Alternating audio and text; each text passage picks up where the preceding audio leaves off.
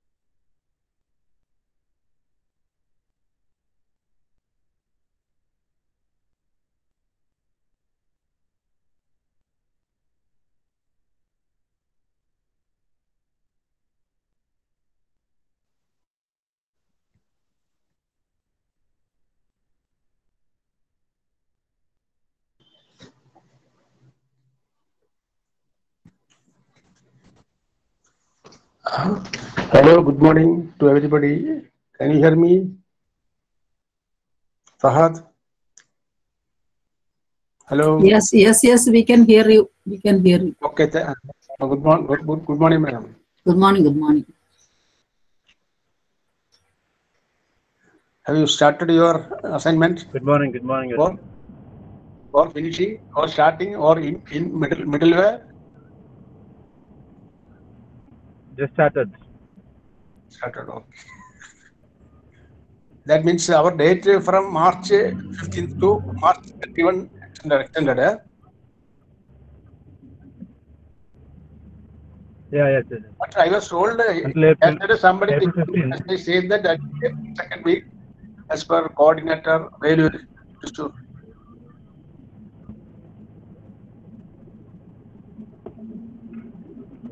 We will submit when we go for the practicals.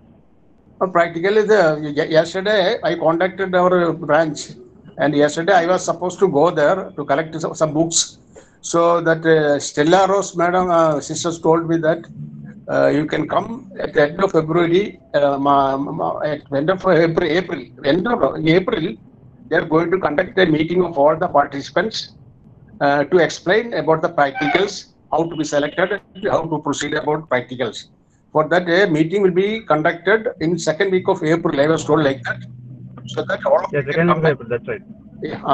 For the practical problems, practical how to select it, how to proceed further like that. So yesterday I personally contacted sister. Yesterday I was supposed to go there for collecting my books. My practical books are with sister Stella Rose because she was aware of the new books. So when I went there, I handed over all the 5 books for her reference. So then I was told to collect it by person. Hello, good morning. Okay, then books is there, some staff member is there. Can we start the session? Which one? Yes, sure. Yes, sir. Hello? Yeah. Are you able to see the presentation? No, not yet. Only I'm just making the points now. I need to make a rough note, then I have to write actually in that original pages. Secured in the screen share. Last time I got the assignment, the original assignment of a candidate, of a student, last year student. Varghese sir. Shimil sir is starting the class, sir. He's talking about the class. Okay. Yeah, can you all mute yourself, please?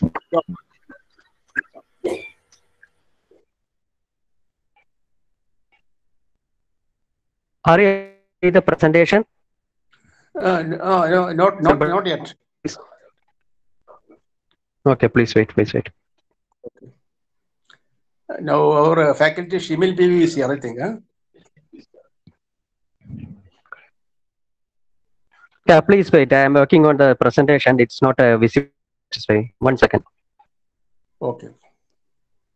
No, who is speaking, please? I am Shimil. Shimil only. Yes. Okay, okay. It's not working.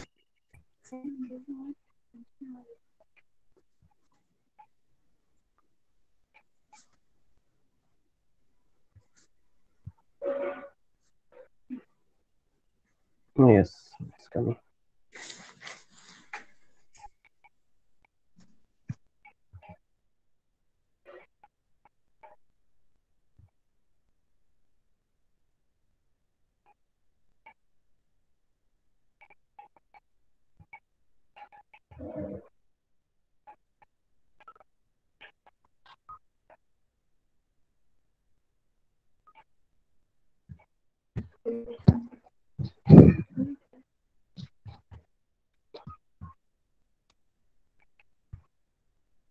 Can you just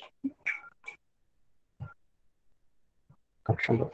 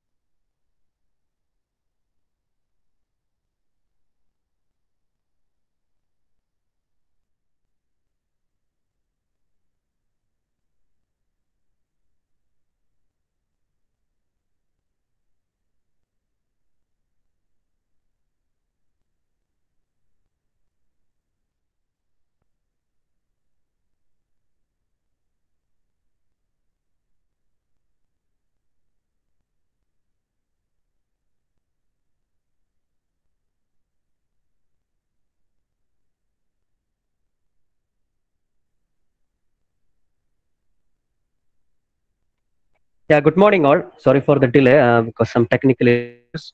I think, can you able to see now the presentation? No, not yet. Not yet. Not yet? Not Okay, yet.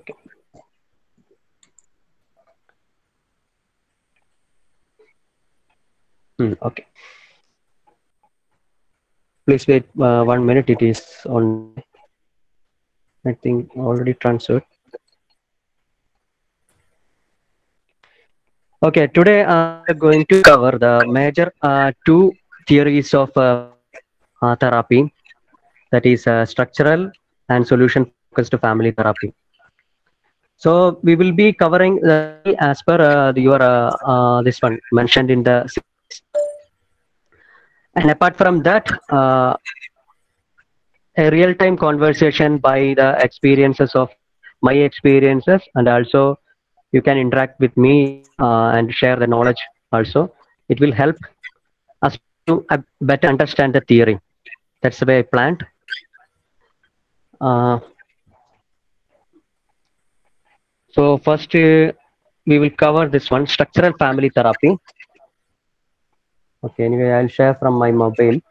1 second.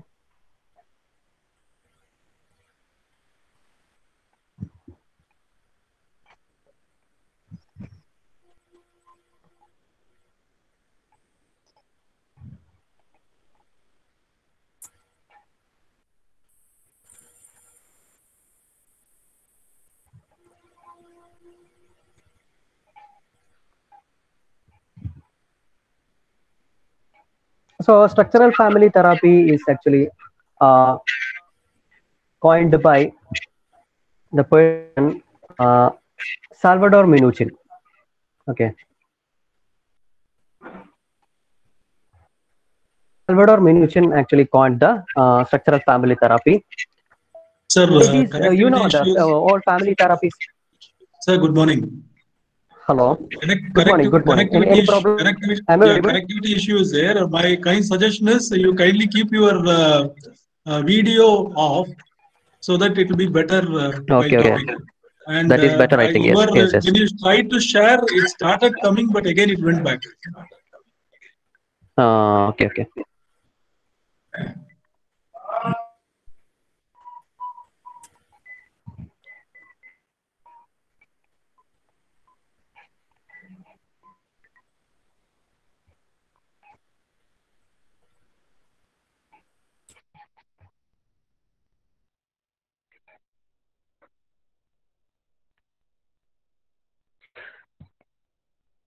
Okay. Anyway, starting the presentation. I think within 1 or 2 minutes it will appear. Am I audible? My voice is clear, na?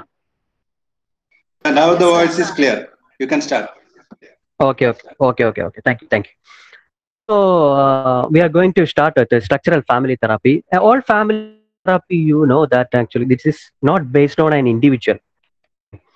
Uh, it is basically regarding the family is a system. So if one person is affected, the whole system will be affected, or vice versa. In the system, there is any kind of imbalance or non-homogeneity, it will affect that person and that entire system. So that basic concept of family therapy. When you're attending the this individual counseling and the family therapy, the basic difference is family also considered in that problem. So here,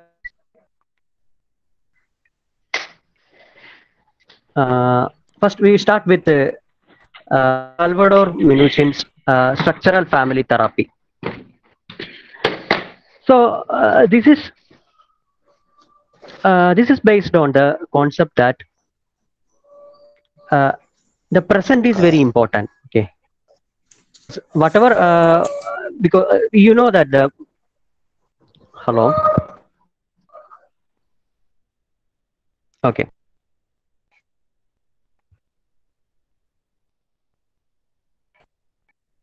Yeah, please give me 1 minute. I think I will share my PPT from my phone. Then it will be okay for you, I think. Yeah.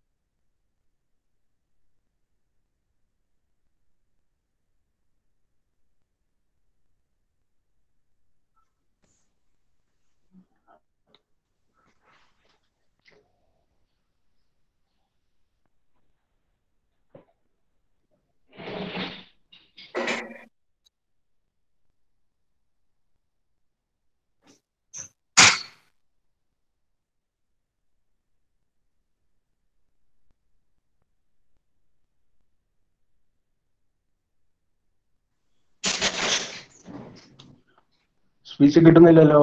Can you hear me? Yeah, sorry. Yeah, sorry. It is still having that problem. PPT is not visible. I think I can share the PPT later. So I'm going with the presentation. Okay. Okay. We will have a discussion and a better understanding. So we'll be sending separately. Uh, so So the will thing you is, be able to share it Minuchin with starts. somebody so that they can present it? Will you be able to send it to somebody's email ID so that they can present it? Yeah. If anybody can please this one or a coordinator. Yeah, we'll put it in the chat box. No? Yeah. Okay, please. Go ahead. You kindly go ahead.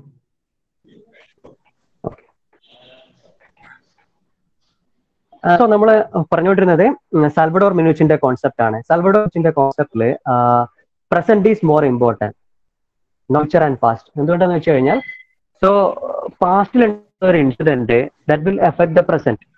So present behavior, the behavior will be there.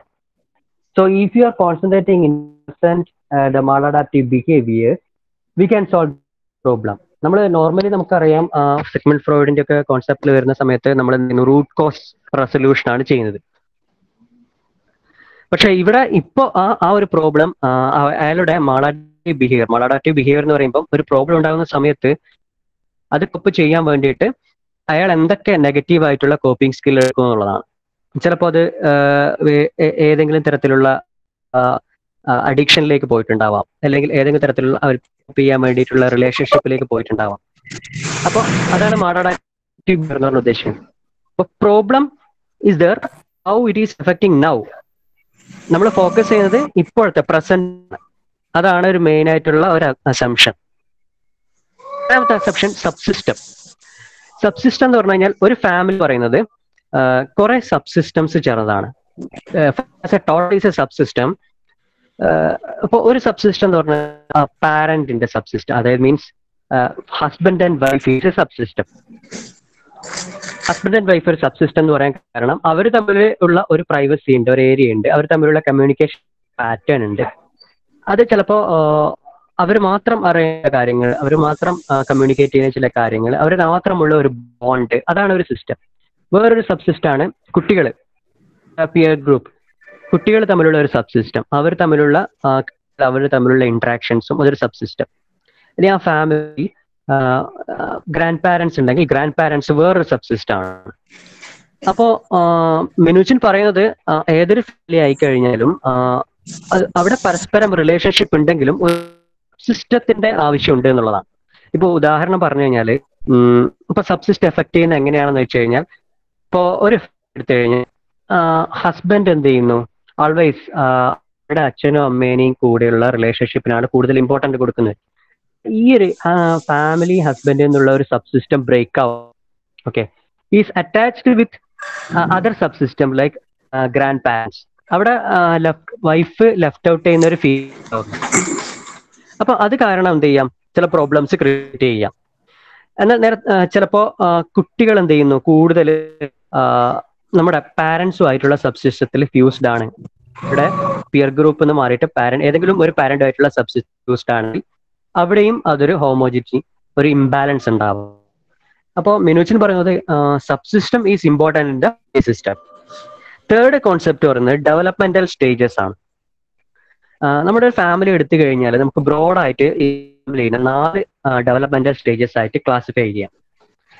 One, നമ്മൾ ഒരു marriage ചെയ്ത് കഴിഞ്ഞ ഉടനെ എന്ത് ചെയ്യുന്നു, husband and wife തമ്മിലുള്ള ഒരു developmental stage. അവർ തമ്മിൽ, കാരണം രണ്ട് പേരും 2 സ്ഥലത്തു നിന്ന് വന്ന ആൾക്കാരായിരിക്കാം, 2 ബാഗേജ് ക്യാരി ചെയ്യുന്നതായിരിക്കാം, 2 കൾച്ചറിലുള്ള ആൾക്കാരായിരിക്കാം. അവർ തമ്മിൽ ഒരു റൂൾസ് ആൻഡ് റോൾസ് ക്രിയേറ്റ് ചെയ്യുന്നുണ്ട്. ഇനീഷ്യലി അവർ ബോണ്ട് ക്രിയേറ്റ് ചെയ്യുന്നുണ്ട്. That is one development. Second എന്ന് പറയുന്നത് കുട്ടി ഉണ്ടായി കഴിഞ്ഞതിന് ശേഷം അവരുടെ കുട്ടികളുടെ ചൈൽഡ്ഹുഡിൽ അവരുടെ റെസ്പോൺസിബിലിറ്റീസ്, അവരുടെ ഇടയിലേക്ക് പുതിയൊരാൾ വരുമ്പോൾ ഉണ്ടാവുന്ന ഫാമിലി ഉണ്ടാവുന്ന ഡെവലപ്മെന്റ് സിസ്റ്റം.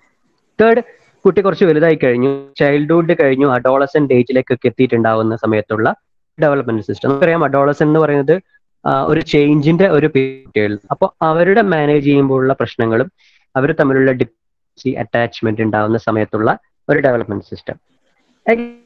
ലാസ്റ്റ് ആവുന്ന സമയത്ത് മെച്യൂർഡ് ആയിട്ട് അവർ എന്ത് ചെയ്യുന്നു, കുട്ടികൾ കിടക്കുന്ന സമയത്ത് എന്ത് ചെയ്യുന്നു, അവർ മാരേജ് ചെയ്യുന്നു, അവർ തന്നെ എന്ത് ചെയ്യുന്നു, സിസ്റ്റമായിട്ട് ചിലപ്പോൾ വീട്ടിൽ നിന്ന് മാറി നിൽക്കുകയോ അല്ലെങ്കിൽ വേറെ സിസ്റ്റമായി മാറുന്നു, ജോലി സംബന്ധമായിട്ട് വീട്ടിൽ നിന്ന് പുറത്തു പോകുന്നു. നിങ്ങൾ കേട്ടിട്ടുണ്ടാവും എംപ്റ്റി നെസ്റ്റ് സിൻഡ്രം എന്ന് പറയുന്നത്.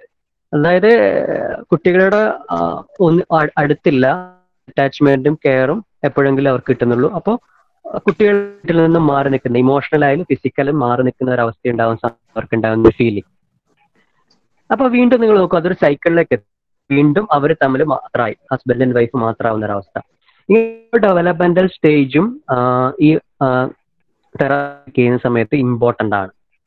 അപ്പോൾ മെയിൻ ആയിട്ടുള്ള 3 അസംഷനാണ് ഞാനിപ്പോൾ പറഞ്ഞത് structural family തെറാപ്പിയിൽ. First one, the present is more important in structural therapy, not future and past. രണ്ടാമത് system maintenance is more important. Third developmental. ഈ ഒരു കോൺസെപ്റ്റ് ബേസ് ചെയ്തിട്ടാണ് ഇനി വരുന്ന കൺസെപ്റ്റ്സും പ്രിൻസിപ്പിൾസും ടെക്നിക്സും പ്രോസസ്സൊക്കെ നമ്മൾ ഡിസ്കസ് ചെയ്യാൻ പോകുന്നത്. ഓക്കെ, നമുക്കിനി ഇപ്പൊ നമ്മൾ ഡിസ്കസ് ചെയ്ത് ബേസിക് അസംഷൻസ് ആണ്. ഇനി ഇതിന്റെ കീ കോൺസെപ്റ്റ്സിലേക്ക് പോവാം. കീ കോൺസെപ്റ്റ്സ് ഒന്ന് ഫാമിലി സ്ട്രക്ചർ ആണ്. ഏതൊരു ഫാമിലിക്കും ഒരു ഫാമിലി സ്ട്രക്ചർ ഉണ്ടാവും, ഹയറാർക്കി ഉണ്ടാവും അല്ലെ. മിക്കവാറും മുൻപൊക്കെ ഇപ്പൊ ന്യൂക്ലിയർ ഫാമിലി ആണെങ്കിൽ കുറച്ച് മുന്നേ ഉള്ള ജനറേഷൻ എടുക്കുകയാണെങ്കിൽ അവിടെ ഉണ്ടാവും ഒരു ഗ്രാൻഡ് ഉണ്ടാവും. അദ്ദേഹം ആയിരിക്കും ചിലപ്പോൾ അവിടെ ഒരു വീട്ടിലുണ്ടാവുന്ന ഡിസിഷൻസ് എടുക്കുന്നത്, അല്ലെങ്കിൽ അദ്ദേഹത്തിന്റെ ഒപ്പീനിയൻ ചോദിച്ചിട്ടായിരിക്കാം, അല്ലെങ്കിൽ ഗ്രാൻഡ് മദർ ഒപ്പീനിയൻ ചോദിച്ചിട്ടായിരിക്കാം എന്ത് ചെയ്യുന്നത്, ഒരു ഹയറാർക്കി കീപ്പ് ചെയ്ത് വരുന്നത്. എന്തെങ്കിലും ഒരു ഡിസിഷൻ എടുക്കുന്ന സമയത്ത് ഡിസൈഡ് ചെയ്യുന്നു, താഴെയുള്ളവർ അത് അംഗീകരിക്കുന്നു, ഇംപ്ലിമെന്റ് ചെയ്യുന്നു. That is hierarchy. പലപ്പോഴും ഈ ഹയറാർക്കി ബ്രേക്ക് ആവുന്ന സമയത്ത് നമുക്ക് ഫാമിലിയിൽ പ്രശ്നങ്ങൾ ഉണ്ടാവുന്നതാണ് മെനൂച്ചിൻ പറയുന്നത്. ഇപ്പൊ ഉദാഹരണത്തിന് എൻ്റെ ഒരു എക്സ്പീരിയൻസിൽ ഞാൻ ഒരു കൾച്ചറലി പറയുകയാണെങ്കിൽ ഏകദേശം നമ്മളൊരു ബയാസ്ഡ് ആവും. ഒരു ഏരിയ പറയുന്നില്ല, ഒരു ഏരിയയിൽ നിന്ന് ഉണ്ടാകുന്ന ഒരു പ്രത്യേക സ്റ്റുഡൻസ് അവരുടെ പാരന്റ് ഒക്കെ ഫാദർ മിക്കവാറും ഗൾഫിൽ ആണ് വർക്ക് ചെയ്യുന്നത്. അപ്പോൾ മദർ ആണ് ഇവിടെ ഉണ്ടാവുക. അപ്പൊ ഈ കുട്ടി ഡിഗ്രി സ്റ്റുഡന്റ് ആണെങ്കിലും ഈ കുട്ടിയായിരിക്കാം കൂടുതൽ ഡിസിഷൻസ് എടുക്കുന്നത്. ഒരു ഏരിയ എന്നുള്ള ഒരു ജനറലൈസേഷൻ ആണ് എനിക്ക് മനസ്സിലായത്. അപ്പൊ അതുകൊണ്ടുണ്ടാവുന്ന കാര്യങ്ങളുണ്ട്. അവിടെ അമ്മയ്ക്ക് വലിയ റോളില്ല, കുട്ടിയാണ് കാര്യങ്ങൾ ചെയ്യുന്നത്. അച്ഛൻ ക്യാഷ് അയച്ചു കൊടുക്കുന്നു, കുട്ടി കാര്യങ്ങൾ ചെയ്യുന്നു. അവിടെ അവനാണ് കാര്യങ്ങളൊക്കെ മെയിൻറ്റെയിൻ ചെയ്യുന്നത്. കാരണം ഇവിടെ അതിൽ കൺട്രോൾ ചെയ്യാനോ ഹയറാർക്കി മെയിൻറ്റെയിൻ ചെയ്യാനോ ആളില്ല. അപ്പോഴുണ്ടാവുന്ന അവനെ കൺട്രോൾ ചെയ്യാൻ പറ്റാത്ത ഒരവസ്ഥ, കുട്ടിയാണ് അവിടെ എന്ത് ചെയ്യുന്നത്, പവറായി മാറുന്നത്. അപ്പോ ഇത് ഹയറാർക്കി ഈസ് വെരി ഇമ്പോർട്ടൻറ്റ്. നമുക്ക് എങ്ങനെ ഒരു ഹയറാർക്കി കാണിച്ചു കൊടുക്കാം? ഞാനൊരു സ്റ്റോറി നിർമ്മിക്കുകയാണ് പെട്ടെന്ന്. അപ്പൊ അതും ഇതുമായിട്ട് കണക്ട് ചെയ്ത് സംസാരിക്കാൻ വിചാരിക്കുന്നു. ഞാൻ പ്രസന്റ് ചെയ്ത് കഴിഞ്ഞതിന് ശേഷം നിങ്ങൾക്ക് എന്തെങ്കിലും ഒപ്പീനിയൻ ഉണ്ടെങ്കിൽ പറയാം കേട്ടോ. ഇൻ ബിറ്റ്വീൻ സംസാരിച്ചിട്ടില്ലെങ്കിലും പ്രസന്റ് ചെയ്ത് കഴിഞ്ഞാൽ ഗ്യാപ്പ് തരാം. ആ സമയത്ത് നിങ്ങളുടെ ഒപ്പീനിയൻസ് പറഞ്ഞ് ഡിസ്കസ് ചെയ്യാം. ഓക്കെ, സ്റ്റോറി ഇങ്ങനെയാണ്. ഷുവർ. സോ ഇവിടെ സ്റ്റോറി എന്താന്ന് വെച്ച് കഴിഞ്ഞാൽ, അച്ഛൻ വർക്കിന് പോയി രാത്രി തിരിച്ചു വരുന്ന സമയത്ത് ഒരു ലഡു കൊണ്ടുവരികയാണ്. ആരോ പറഞ്ഞു കേട്ടൊരു സ്റ്റോറിയാണ് ഞാൻ. അപ്പോൾ ലഡു കൊണ്ടുവന്നു കഴിഞ്ഞ ശേഷം അച്ഛൻ പറയാണ്, നമുക്ക് എങ്ങനെ കുട്ടികൾക്ക് ആ ഹയറാർക്കി കാണിച്ചു കൊടുക്കാൻ പഠിപ്പിക്കുക എന്നുള്ളതാണ് പറഞ്ഞത്.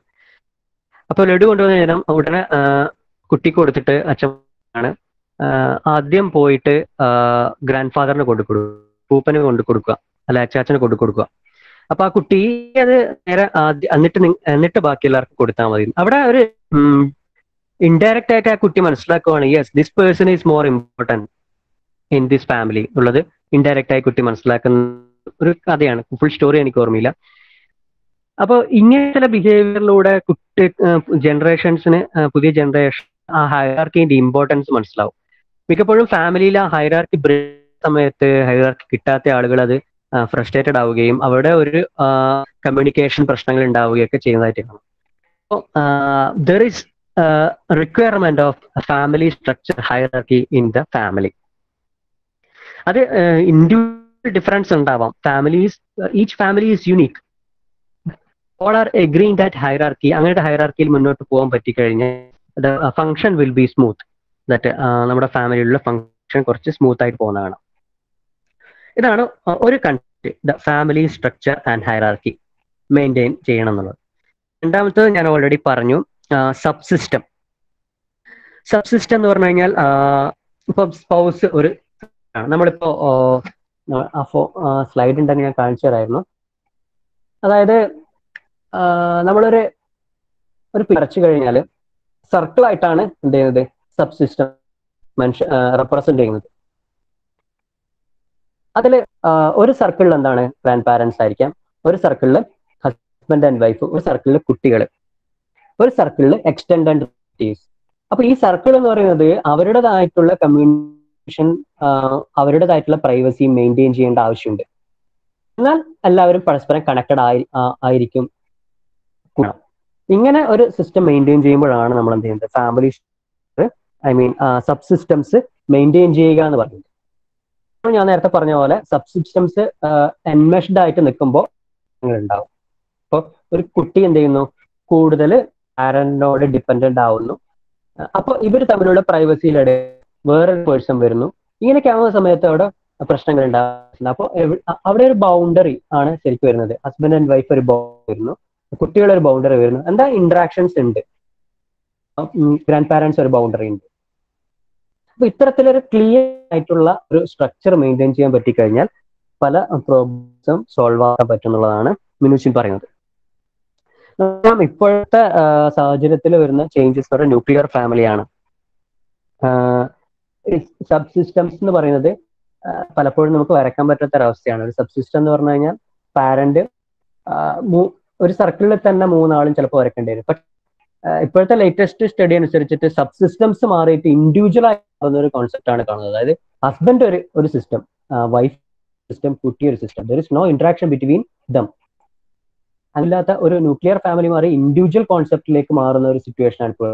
നമുക്കറിയാം ഇപ്പോഴത്തെ സിറ്റുവേഷൻസിൽ പലപ്പോഴും ഇന്ററാക്ഷൻസ് കുറവുള്ള, എന്തുകൊണ്ട് കഴിഞ്ഞാൽ വർക്ക് കഴിഞ്ഞ് വന്നു കഴിഞ്ഞാൽ മിക്കവാറും മൊബൈലിലുള്ള അവരുടേതായിട്ടുള്ള വേൾഡിലേക്ക് സ്പെൻഡ് ചെയ്യുന്ന ഒരു അവസ്ഥയാണ് കാണുന്നത്. അപ്പോൾ നിങ്ങൾ അതിനെക്കുറിച്ചൊന്ന് അതിനെക്കുറിച്ച് ഡിസ്കസ് ചെയ്യുക. ബൗണ്ടറി, സബ് സിസ്റ്റം, ഫാമിലി ഇതിന്റെ current സെനാറിയുള്ളത്. Okay, I am just giving you A thought. Next ഒരു കോൺസെപ്റ്റ് എന്ന് പറഞ്ഞു കഴിഞ്ഞാൽ എൻമെഷ്മെന്റ് ആണ് ഇതിൽ നിന്ന് വരുന്നത്. സെക്കൻഡ്, യെസ്, പറഞ്ഞു കഴിഞ്ഞാൽ ഇപ്പൊ രണ്ട് എൻമെഷ്മെന്റ് എന്ന് പറഞ്ഞ റിലേഷൻഷിപ്പ് അവസ്ഥയാണ്. ഓക്കെ, ഒരു ഹസ്ബൻഡ് വൈഫ്, ഹസ്ബൻഡില് ഇപ്പൊ ഹസ്ബൻഡിനോട് എന്ത് ചെയ്യുന്നു, ഒരു ആൺകുട്ടി വളരെ എൻമെഷ്ഡ് ആവുന്നു, ഡിപ്പെൻഡന്റ് ആവുന്ന ഒരു അവസ്ഥ. അപ്പോൾ എന്താന്ന് വെച്ച് കഴിഞ്ഞാൽ ആ കുട്ടി എല്ലാ കാര്യത്തിനും അച്ഛനെ അല്ലെങ്കിൽ പെൺകുട്ടി അമ്മയെ, അങ്ങനെയാണ് ഒരു പാറ്റേൺ കാണുന്നത്. അങ്ങനെ ഡിപ്പെൻഡന്റ് ആവുന്ന ഒരു അവസ്ഥ, ഒറ്റയ്ക്ക് കാര്യങ്ങൾ ചെയ്യാൻ പറ്റാതെ ആയിക്കൊണ്ടിരിക്കുന്ന ഒരവസ്ഥ. ചിലപ്പോൾ അത് വൈഫ് ഹസ്ബൻഡും തമ്മിലും എൻമെഷ്മെന്റ് ഉണ്ടാവാറുണ്ട്. അപ്പൊ എപ്പോഴും നമുക്ക് ഒരു ഓട്ടോണോമി വേണം. Is very important. അവിടെ എൻമെഷ്മെന്റ് ഉണ്ടാകുന്നത് ഒരു ഓട്ടോണോമി ഇല്ലാത്തതാണ്. നമ്മുടെ ഇപ്പോഴത്തെ കൾച്ചർ കുറച്ചൊക്കെ ചേഞ്ച് ആയെങ്കിൽ കുറച്ച് മുന്നേ എടുത്തു കഴിഞ്ഞാൽ നമുക്കറിയാം സ്ത്രീകൾ, വൈഫ് എന്ന് പറയുന്നത് അവരുടേതായിട്ടുള്ള ഒരു ഓട്ടോണോമി ഉണ്ടാവില്ല. എന്താണോ പാരന്റ്സിന്റെ വീട്ടിൽ നിന്നും അല്ലെങ്കിൽ ഹസ്ബൻഡിന്റെ കാര്യങ്ങൾ പറയുന്നത് ഹസ്ബൻഡ് പറയും, അതിനനുസരിച്ചിട്ട് അവര് എല്ലാം ഒരു പോലെ അങ്ങനെയൊക്കെ ബിഹേവ് ചെയ്യുന്ന ഒരു അവസ്ഥ ഉണ്ടായിട്ടുണ്ട്. അവർക്ക് അവരുടേതായിട്ടുള്ള ഓട്ടോണോമി, അവരുടെ ഇഷ്ടങ്ങള്, അവരുടെ ടൈം, ഇതൊന്നും അവർക്കില്ലാത്തൊരായിരുന്നു. സോ എല്ലാത്തിനും ഡിപ്പെൻഡഡ് ആവുന്ന, എൻമെഷ്ഡ് ആവുന്ന സമയത്ത് തന്നെ ആ പേഴ്സൺ സാറ്റിസ്ഫൈ ചാൻസ് കുറവാണ്. അപ്പോൾ അവിടെ ഇഷ്യൂസ് കട്ട് ചെയ്യാൻ ചാൻസ് ഉണ്ട്. സോ എൻമെഷ്മെന്റ് ഉണ്ടെങ്കിൽ അത് ഫൈൻഡ് ഔട്ട് ചെയ്യുക, ഓട്ടോണോമി ക്രിയേറ്റ് ചെയ്യുക എന്നുള്ളതാണ് മിനുഷിൻ പറയുന്നത്. ഇതിന് നേരെ ഓപ്പോസിറ്റ് ആയിട്ട് നടക്കാം. ഓപ്പോസിറ്റ് ആയിട്ടുള്ള ഡിസ്എൻഗേജ്മെന്റ് ആണ്. ഡിസ്എൻഗേജ്മെന്റ് there is no communication at all. നേരത്തെ ഫ്യൂസ്ഡ് ആണെങ്കിൽ ഞാൻ ആദ്യം സൂചിപ്പിച്ച പോലെ ഇപ്പൊ നടക്കുന്നത് ഡിസ്എൻഗേജ് ആണ്. തമ്മിൽ കമ്മ്യൂണിക്കേഷനെ ഇല്ലാത്തൊരവസ്ഥ. അപ്പോൾ ഇത് രണ്ട് എക്സ്ട്രീമാണ്, ഡിസ്എൻഗേജ്മെന്റും. സോ ഫാമിലി തെറാപ്പി ഇതിലേതെങ്കിലും ഒന്ന് ഐഡന്റിഫൈ ചെയ്തിട്ടുണ്ടെങ്കിൽ ദാറ്റ് ഈസ് വർക്ക് ചെയ്യാനുള്ള ഒരു ഏരിയ അതാണെന്ന് നമുക്ക് മനസ്സിലാക്കാൻ പറ്റും. ഓക്കെ, നെക്സ്റ്റ് പവർ ആണ്. പവർ ഞാൻ നേരത്തെ ഡിസ്കസ് ചെയ്ത പോലെ തന്നെ ഇപ്പോൾ ഒരു ടൈപ്പ് ഓഫ് കൾച്ചറിലുള്ള സ്റ്റുഡൻസിന്റെ ഒരു പവർ അവർക്ക് കിട്ടുന്നതായിട്ട് കാണുന്നുണ്ട്. അതായത് അവിടെ ഇപ്പോൾ പാരന്റ്സിന് റോളൊന്നുമില്ല. മീൻസ് അവിടെ മിക്കവാറും അവിടെ അല്ലെങ്കിൽ അവരുടെ മദർ ആയിരിക്കും. അപ്പോൾ മദറിന് വലിയ റോളൊന്നും ഇല്ലാത്തൊരവസ്ഥ. കുട്ടിയാണ് കാര്യങ്ങൾ തീരുമാനിക്കുന്നത്. ഇപ്പോൾ നമ്മൾ കോളേജിലേക്കൊക്കെ വിളിപ്പിച്ചു കഴിഞ്ഞാൽ ഒരു കാര്യങ്ങളും പാരന്റ് അറിയുന്നുണ്ടാവില്ല. ഇവൻ പറയുന്ന പോലെ ആയിരിക്കും, ക്യാഷ് ചെയ്യുന്നവനായിരിക്കും, അപ്പോൾ കാര്യങ്ങളൊക്കെ ഡീൽ ചെയ്യുന്നവനായിരിക്കും. പക്ഷെ അവിടെ മകനെ ചെയ്യാൻ പറ്റാത്ത ഒരവസ്ഥ. എന്നാൽ നല്ല രീതിയിൽ പോകുന്ന കുട്ടികളുണ്ട്, ഇല്ല എന്നല്ല. പക്ഷെ പവർ മാറുന്ന സമയത്ത്, ഹൈറാർക്കി മാറുന്ന സമയത്ത് ഇങ്ങനെയുള്ള പ്രശ്നങ്ങളൊക്കെ ഉണ്ടാവുന്നത് കാണാം. പിന്നെ അപ്പോൾ പവർ അങ്ങനെയാണെങ്കിൽ അവിടെ നമ്മൾ കറക്റ്റ് ചെയ്യേണ്ട ആവശ്യത്തെ കുറിച്ചിട്ടാണ് മിനുച്ചിൻ പറയുന്നത്. പിന്നെ അലൈൻമെന്റ്. അലൈൻമെന്റ് എന്ന് പറഞ്ഞാൽ joining to people four A common interest. Okay, suppose ഇപ്പോൾ ഒരു എക്സാമ്പിൾ പറഞ്ഞു കഴിഞ്ഞാൽ ഫാദർ മദർ ഒരു കുട്ടിയാണുള്ളത്, ആൺകുട്ടിയാണ്. അപ്പോൾ ആൺകുട്ടി ക്രിക്കറ്റ് കോമൺ ഇൻട്രസ്റ്റ്, ക്രിക്കറ്റ് ഭയങ്കര ഇഷ്ടമാണെന്ന്. അപ്പോൾ ഹസ്ബൻഡിനും ക്രിക്കറ്റ് ഇഷ്ടമാണ്, അവിടെ ഒരു ഇൻട്രസ്റ്റ് ആണ് വരുന്നത്. അപ്പോൾ അവിടെ ഒരു അലൈൻമെന്റ് ഉണ്ടാവുന്നു, അച്ഛനും മകനും തമ്മിലൊരു അലൈൻമെന്റ് ഉണ്ടാവുന്നു. അപ്പോൾ അവർ കൂടുതൽ ടൈമും പുറത്തു പോയിട്ട് ക്രിക്കറ്റ് കളിക്കുന്നു. ക്രിക്കറ്റ് ഉള്ള സമയത്ത് എന്താണ്, ഫുൾ ടൈം ടി വിയിൽ ക്രിക്കറ്റ് കാണുന്നു. എന്നാൽ അമ്മ അവിടെ ലെഫ്റ്റ് ഔട്ട് ചെയ്യപ്പെടുകയാണ്. അമ്മയ്ക്ക് വലിയ താല്പര്യമില്ലാത്ത ഒരു ഏരിയ ആണ്. അവിടെ അലൈൻമെന്റ് സ്ട്രോങ് ആവുന്ന സമയത്ത് ലെഫ്റ്റ് ഔട്ട് ചെയ്യുമ്പോൾ പ്രശ്നങ്ങളുണ്ട്. എന്നാൽ മെയിൻറ്റെയിൻ ചെയ്ത് മുന്നോട്ട് പോകാൻ പറ്റുവാണെങ്കിൽ ഓക്കെ, പക്ഷെ ലെഫ്റ്റ് ഔട്ട് ചെയ്യുന്ന സമയത്ത് പ്രശ്നങ്ങൾ ഉണ്ടാവുന്നു. അതാണ് നിങ്ങളുടെ ടെക്സ്റ്റ് നോക്കിയാൽ അറിയാം, കൊലേഷൻ എന്ന് പറഞ്ഞിട്ട് അവിടെ സൂചിപ്പിക്കുന്ന ഒരു ടേം ഉണ്ട്, കൊലേഷൻ. That is to people are joining together for a common interest and another person left out in the family called coalition. Okay, so alignment എന്ന് പറഞ്ഞു കഴിഞ്ഞാൽ രണ്ടു പേര് തമ്മിൽ കോമൺ ഇൻട്രസ്റ്റ് ആയിട്ട് ഒത്തുവരാനാണ് നമ്മൾ അലൈൻമെന്റ് എന്ന് പറയാം. പക്ഷെ അതൊരു പ്രോബ്ലം ആയി മാറുന്ന സമയത്ത് കൊലേഷൻ ഉണ്ടാവുന്നു. കാരണം മൂന്നാമത്തെ ഒരാൾ ലെഫ്റ്റ് ഔട്ട് ആവുന്നു. കാരണം മദറിന്റെ കൂടെ സ്പെൻഡ് ചെയ്യുന്നില്ല ഫാദർ. ഇപ്പം അച്ഛനും മകനും അമ്മയുടെ കൂടെ സ്പെൻഡ് ചെയ്യാൻ പറ്റാത്തൊരവസ്ഥ. അമ്മയ്ക്ക് ഇൻവോൾവ്ഡ് ആവാൻ പറ്റുന്നില്ല, കാരണം അമ്മയുടെ ഇൻട്രസ്റ്റ് അതല്ല. അങ്ങനെ ഉണ്ടാകുന്ന സമയത്ത് അതൊരു പാത്തോളജിക്കലായി മാറുന്നു. ഓക്കെ, പിന്നെ നമുക്ക് വരുന്ന ഒരു ടേം യെസ്, ട്രയാങ്കുലേഷൻ.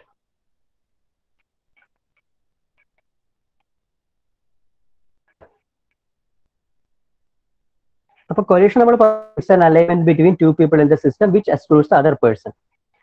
ചിലപ്പോ there is a rigid boundary around the coalition. Minuchin concept triangulation describes arrangement of two family members pitted against a third. Okay, for example, where parents disagree and they ask the child, it's a common question, Emma, is mother right or father right? ഇപ്പൊ പാരന്റും മദറും ഒരു disagreement ഉണ്ടായി കഴിഞ്ഞാൽ മൂന്നാമത്തെ ഒരു പേഴ്സന്റെ മുകളിൽ എന്ത് ചെയ്യുന്നു, ഒരു അവരുടെ ഇമോഷൻസ് വെന്റിലേറ്റ് ചെയ്യുന്ന ഒരു അവസ്ഥ ഉണ്ടാകുമ്പോൾ അത് ട്രയാങ്കുലേഷൻ ആവുന്നു. അവിടെ കുട്ടിയാണ് ക്വസ്റ്റ്യൻ ചെയ്യപ്പെടുന്നത്. കുട്ടി അമ്മയാണോ ശരി അച്ഛനാണോ ശരി എന്ന് ചോദിക്കുന്ന സമയത്ത് ആക്ച്വലി അവർ തമ്മിലുള്ള ആ ഒരു പ്രോബ്ലം കുട്ടിയിലേക്ക് എന്ത് ചെയ്യുന്നു, ആരോപിക്കപ്പെടുന്നു. That's A triangulation. അൾട്ടി അത് എഫക്ട് ചെയ്യുന്ന കുട്ടീനെയാണ്. അപ്പോൾ കുട്ടിയുടെ എന്താണ് ചെയ്യാൻ പറ്റാത്ത ഒരു അവസ്ഥയിലേക്ക് എത്തുന്നു. ഇതെങ്ങനെ ബാധിക്കുന്ന എക്സാമ്പിൾ പറഞ്ഞാൽ, ഒരു കൗൺസിലിങ്ങിന് വന്ന് ഹസ്ബൻഡ് പ്രോബ്ലം ആയിട്ട് കൗൺസിലിങ്ങിന് വന്നു. പ്രോബ്ലം മീൻസ് കുട്ടി പഠിക്കുന്നില്ല എന്നുള്ളതാണ് അവരുടെ പ്രോബ്ലം. അവൻ എന്തോ ഒരു പ്രോബ്ലം ഉണ്ട്, കുട്ടി പഠിക്കുന്നില്ല, ഇപ്പോഴായിട്ട് അവൻ മൂടിയായിട്ട് ഇരിക്കുകയാണ്, പഠിക്കാൻ പറ്റുന്നില്ല എന്ന്. പക്ഷെ ഞാൻ കുട്ടിയെ അറ്റൻഡ് ചെയ്യുന്ന സമയത്ത് കുട്ടിക്ക് ആസ് യൂഷ്വൽ നോർമലാണ്, അവൻ പഠിക്കാൻ അത്ര മിടുക്കനല്ല എന്നല്ലാതെ വേറൊരു പ്രോബ്ലം കാണുന്നില്ല. ഇവർ രണ്ടും കുട്ടിയെ ബ്ലെയിം ചെയ്തുകൊണ്ടിരിക്കുകയാണ്, അവൻ പഠിക്കുന്നില്ല അങ്ങനെയൊക്കെ ആയിട്ട്. അപ്പോ ഡിസ്കഷൻ മുന്നോട്ട് പോകുന്ന സമയത്ത് മനസ്സിലായി actually this child is actually പിറ്റഡ് against this problem. അവിടെ സ്കേപ്ഗോട്ട് ആവുക കുട്ടി ചെയ്തത്. ആക്ച്വലി പ്രോബ്ലം നടക്കുന്നത് ഹസ്ബൻഡ് ആൻഡ് വൈഫ് തമ്മിലാണ്. അത് പ്രൊജക്ട് ചെയ്യാൻ ഉപയോഗിച്ചത് കുട്ടിയാണ്. അപ്പോ പിന്നീട് കൗൺസിലിംഗ് കുട്ടിയിൽ നിന്ന് മാറിയിട്ട് ഹസ്ബൻഡ് ആൻഡ് വൈഫിന്റെ പ്രോബ്ലത്തിലേക്ക് വരും. ഇതൊരു മിക്ക പെരിഫറൽ ആയിട്ട് നിങ്ങൾക്ക് നോക്കിക്കഴിഞ്ഞാൽ അറിയാം, ഹസ്ബൻഡ് ആൻഡ് വൈഫ് കുട്ടിയെ കുറ്റപ്പെടുത്തുകയോ അല്ലെങ്കിൽ കുട്ടിയുടെ പ്രോബ്ലംസ് നിരന്തരം പറഞ്ഞുകൊണ്ടിരിക്കുകയോ ചെയ്യുന്നത് ചിലപ്പോൾ അവരുടെ പ്രോബ്ലംസ് ഉണ്ടാവുന്ന സമയത്ത് എന്താണ് സ്കേപ്ഗോട്ട് ആവപ്പെടുന്നത് കുട്ടിയായിരിക്കാം. അതുകൊണ്ടായിരിക്കാം ഉണ്ടാവുക.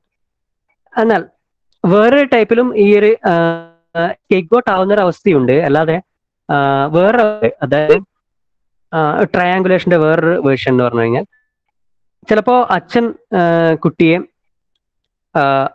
പഠിക്കാതിരിക്കുന്ന സമയത്ത് അച്ഛൻ കുട്ടിയെ വഴക്ക് പറയുമ്പോൾ അമ്മ പ്രൊട്ടക്ട് ചെയ്യും. ഓക്കെ, കാരണം അമ്മ കുട്ടിയുടെ അടുത്തേക്ക് കൂടുതൽ അറ്റാച്ച്ഡ് ആവാൻ വേണ്ടിയിട്ട് എന്ത് ചെയ്യും, കുട്ടിയെ പ്രൊട്ടക്ട് ചെയ്യും. ഇവിടെയും മാൾ അഡാപ്റ്റേഷൻ തന്നെയാണ് അതിൽ നടക്കുന്നത്. ഒരാൾ പ്രോസിക്യൂട്ടർ, ഒരാള് റെസ്ക്യൂവർ ആയി മാറുന്നു.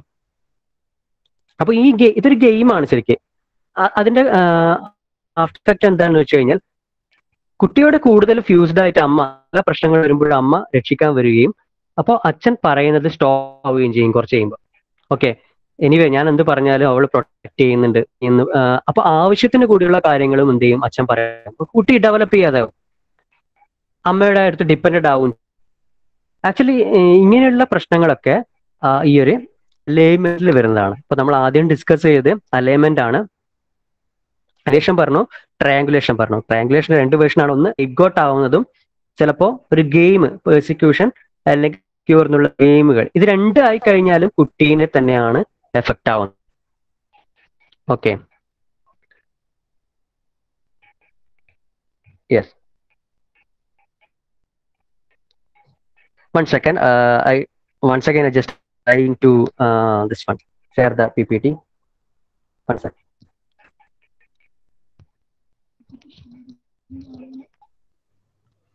Sir, it is already shared, sir. We are able to see. You are able to see? Okay, thank you. Actually, I sent to another person. He's trying to me. Okay, thank you. Yeah. We are now it is on an the alignment, no? slide. Oh. Yeah, it So is you the can alignment put on slide. video Okay, also. thank you. Let's all put off video and you can put on video. Okay, thank you.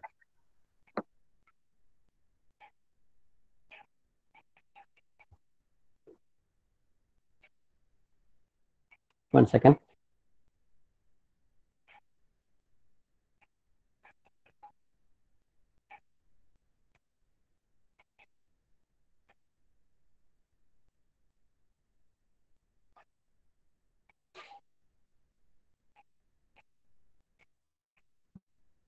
Yes.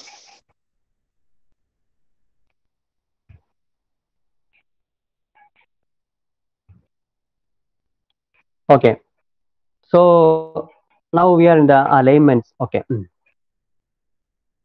അപ്പോൾ ഈ പിക്ചറിൽ നോക്കിയിട്ട് കാണാം ഇതേപോലെയാണ് triangulation വരുന്നത്. പിന്നെ വേറൊരു point ആണ് കോൺഫ്ലിക്ടോറി. ഓക്കെ, ഇതൊരു ട്രയാഡ് ആണ്. ഞാൻ പറഞ്ഞു നേരത്തെ സ്കോട്ടിങ് ഞാൻ പറഞ്ഞു ഉദ്ദേശിച്ചത് ഈ പോയിന്റ് ആണ്, കോൺഫ്ലിക്ടോറി. അതായത് കുട്ടി നമ്മൾ ബേറാവുക എന്ന് പറയുന്നത് കുട്ടി മാത്രമല്ല, പലപ്പോഴും ഒരു ഫാമിലിയിൽ ഇപ്പോ ചെറിയൊരു മദ്യപിക്കുന്ന ആളാണ് അല്ലെങ്കിൽ അധികം സ്ട്രോങ് അല്ലാത്ത ഒരാളാണ് വീട്ടിലുള്ളതെങ്കിൽ എല്ലാ പ്രശ്നങ്ങളും അയാളുടെ മുകളിലേക്ക് എന്ത് ചെയ്യാം, സ്കേപ്പ് ഗോട്ട് ആവുന്നത് കാണാം. കാരണം ഇപ്പോൾ പ്രതികരിക്കുന്നത് കുറവായിരിക്കാം, അല്ലെങ്കിൽ ചെറിയ എന്തെങ്കിലും ഒരു ഡിഫക്റ്റ് ഉണ്ടായിരിക്കും, എന്തെങ്കിലും ഒരു ബിഹേവിയർ പ്രോബ്ലം ഉണ്ടായിരിക്കാം.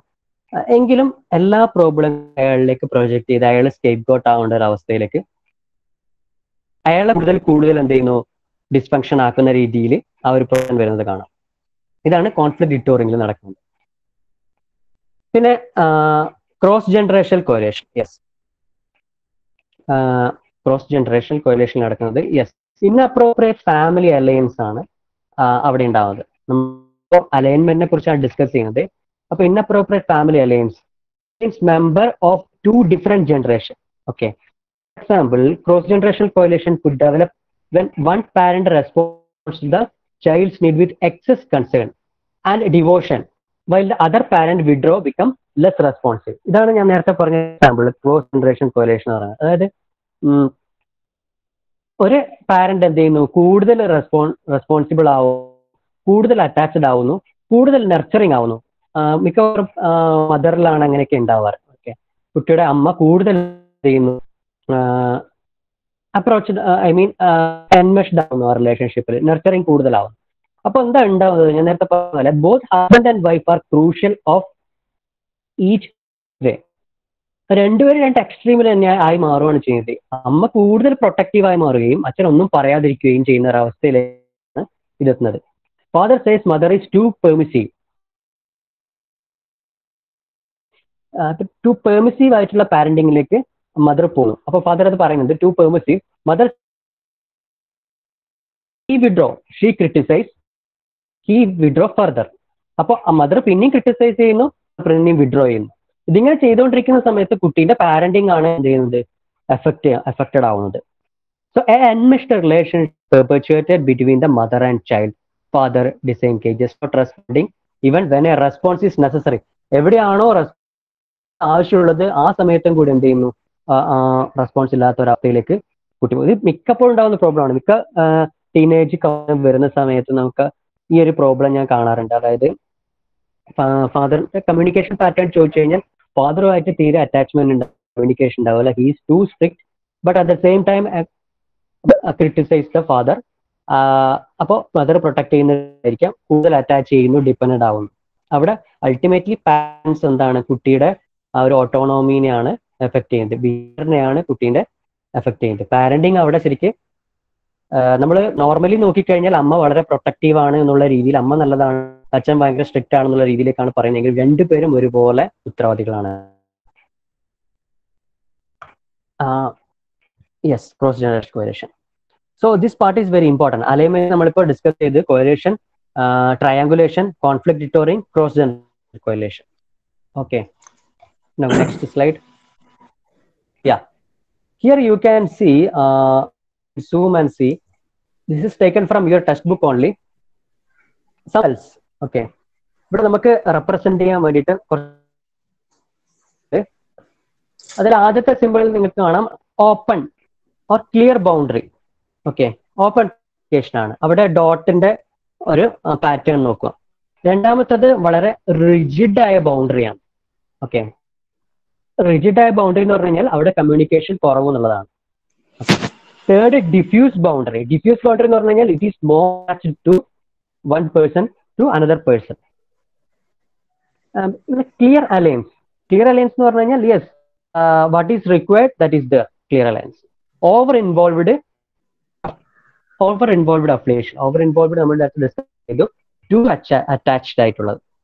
Conflict affiliation. ഇപ്പോൾ ഫാദറും മദറും തമ്മിൽ കോൺഫ്ലിക്ട് ഉണ്ടെങ്കിൽ നിങ്ങൾ പ്രസന്റ് ചെയ്യാം. അപ്പൊ ഇതൊക്കെ കൗൺസിലിംഗ് ചെയ്യുന്ന സമയത്ത് നിങ്ങൾ മാപ്പ് പഠിക്കുകയാണെങ്കിൽ മാപ്പിങ്ങിൽ യൂസ് ചെയ്യാൻ പറ്റുന്ന ചില ആണ് ഇപ്പോൾ കാണുന്നത്. ഓക്കെ, ഇപ്പൊ കോറിലേഷൻ ഇവിടെ ഒന്ന് സൂചിപ്പിച്ചു, മദർ ഡോട്ടർ ആൻഡ് ഇപ്പം രണ്ട് പെൺമക്കൾ എന്താണ്, അമ്മയുമായിട്ട് ഒരു ഗ്രൂപ്പാണ്, ഫാദറും സണ്ണുമായിട്ട് വേറൊരു ഗ്രൂപ്പാണ്. So the correlation the several members against another member or group members. For example mother and to daughters and. ഇതൊക്കെ നിങ്ങൾക്ക് കൂടുതൽ ഡീറ്റെയിൽ ആയിട്ട് എഴുതുന്നതിന് പകരം കൗൺസിൽ ചെയ്യുന്ന സമയത്ത് ഇങ്ങനെ റെപ്രസെന്റ് ചെയ്യുമ്പോൾ എന്താണ് പെട്ടെന്ന് നമുക്ക് സ്ക്രിബിളിങ്ങിലൂടെ അത് മനസ്സിലാക്കിയെടുക്കാൻ, മാപ്പിംഗ് ചെയ്യുന്ന സമയത്ത് ഇത് യൂസ്ഫുൾ ആയിരിക്കും. ലാസ്റ്റിലൊക്കെ ഒന്ന് ശ്രദ്ധിച്ചു നോക്കൂ. ഡിറ്റോറിംഗ് conflict through the member. For example father and mother ഡിറ്റോറിംഗ് conflict between themselves by ഡിറ്റോറിംഗ് conflict in to the child. Okay, അവിടെ ചൈൽഡ് ആണ് എന്ത് ചെയ്യുന്നത്, ലെഫ്റ്റ്, ഐ മീൻ കോറിലേഷൻ വരുന്നത് ചൈൽഡിലാണ്. Next slide.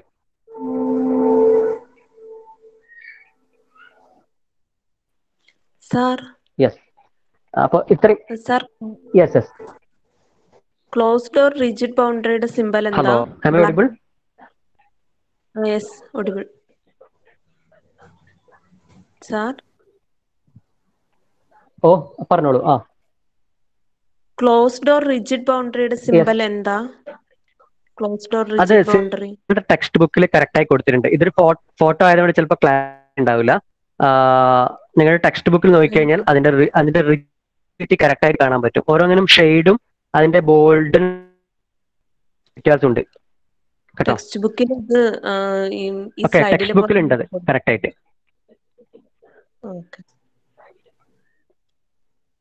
ടെക്സ്റ്റ് ബുക്ക് എടുത്തത് അതിപ്പോ ഇതിൽ എത്ര ക്ലിയർ അല്ലാത്തതുകൊണ്ടാണ് എനിക്കത് മനസ്സിലാവാത്തത്. അത് അതിന്റെ ഡോട്ടിന്റെയും ആ സ്പേസിന്റെയും അതിന്റെ ബോൾഡ്നെസ്സും ആണ് വ്യത്യാസം വരുന്നത്. Okay. Okay. I have the textbook, but it is not given there. Same as that in slide.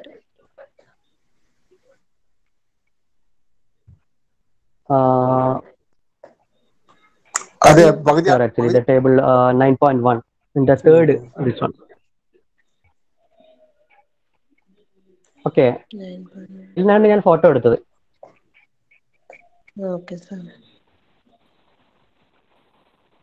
Okay, now ഇനി നമുക്കൊരു ചെറിയൊരു ക്വസ്റ്റ്യൻ ആൻസർ സെഷനിലേക്ക് പോവാം. മാഡം ഇനി മനസ്സിലാവുന്നില്ലെങ്കിൽ ഞാൻ അതിന്റെ ബെറ്റർ ആയിട്ട് ടെക്സ്റ്റ് ബുക്കിലുണ്ട്. അത്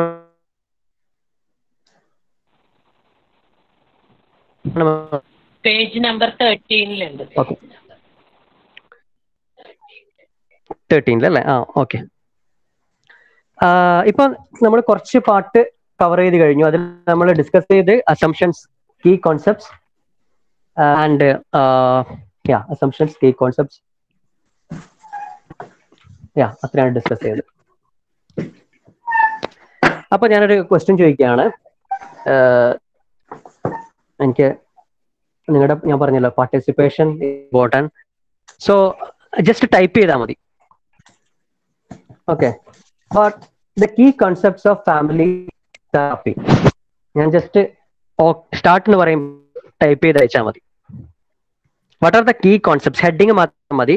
what are the key concepts of structural family therapy?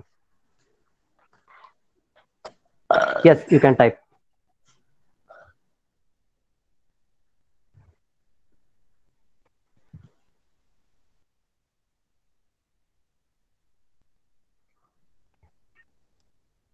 You can type and send through the chat box. Good. Abdul Majid, subsystem. Yes. Family structure. Good. Boundaries. Yes. Alignment. Family structure, bound, subsystem, and boundaries. Good. Okay. നമ്മൾ main ആയിട്ട് വരുന്നത് family structure, subsystem, boundaries. ഇനി further explain ചെയ്യുന്ന സമയത്ത് നമ്മൾ കൂടുതൽ ഡീറ്റെയിൽസിലേക്ക് പോവുകയാണെങ്കിൽ yes, power വരുന്നുണ്ട്, എൻമെഷ്മെന്റ്, disengagement and alignment. അലൈൻമെന്റിലാണ് coalition, triangulation, conflict ഡിറ്റോറിങ്, cross generation ഒക്കെ. Okay, good participation. Thank you. നമുക്കിനി ഗോൾസിലേക്ക് പോവാം. അപ്പൊ ഇപ്പൊ നിങ്ങൾക്ക് മനസ്സിലായിട്ടുണ്ടാവും എന്താണ് ഗോൾ എന്നുള്ളത്. കാരണം നമ്മൾ ഡിസ്കസ് ചെയ്ത ഇതിന്റെ പാറ്റേൺ ചേഞ്ച് ചെയ്യുന്നതിനെ കുറിച്ചായിരിക്കാം, അല്ലെങ്കിൽ കമ്മ്യൂണിക്കേഷൻ പാറ്റേൺ ആയിരിക്കാം, അല്ലെങ്കിൽ സ്ട്രക്ചറൽ പാറ്റേൺ ആയിരിക്കാം. ഇപ്പൊ നിങ്ങൾക്കറിയാം അത് എന്താണ് ചെയ്യേണ്ടതെന്നുള്ളത്. എങ്കിലും അതന്നെ എങ്ങനെ ഗോൾ എന്താണെന്നുള്ളത് നമുക്കൊന്ന് ഡിസ്കസ് ചെയ്യാം. So slide.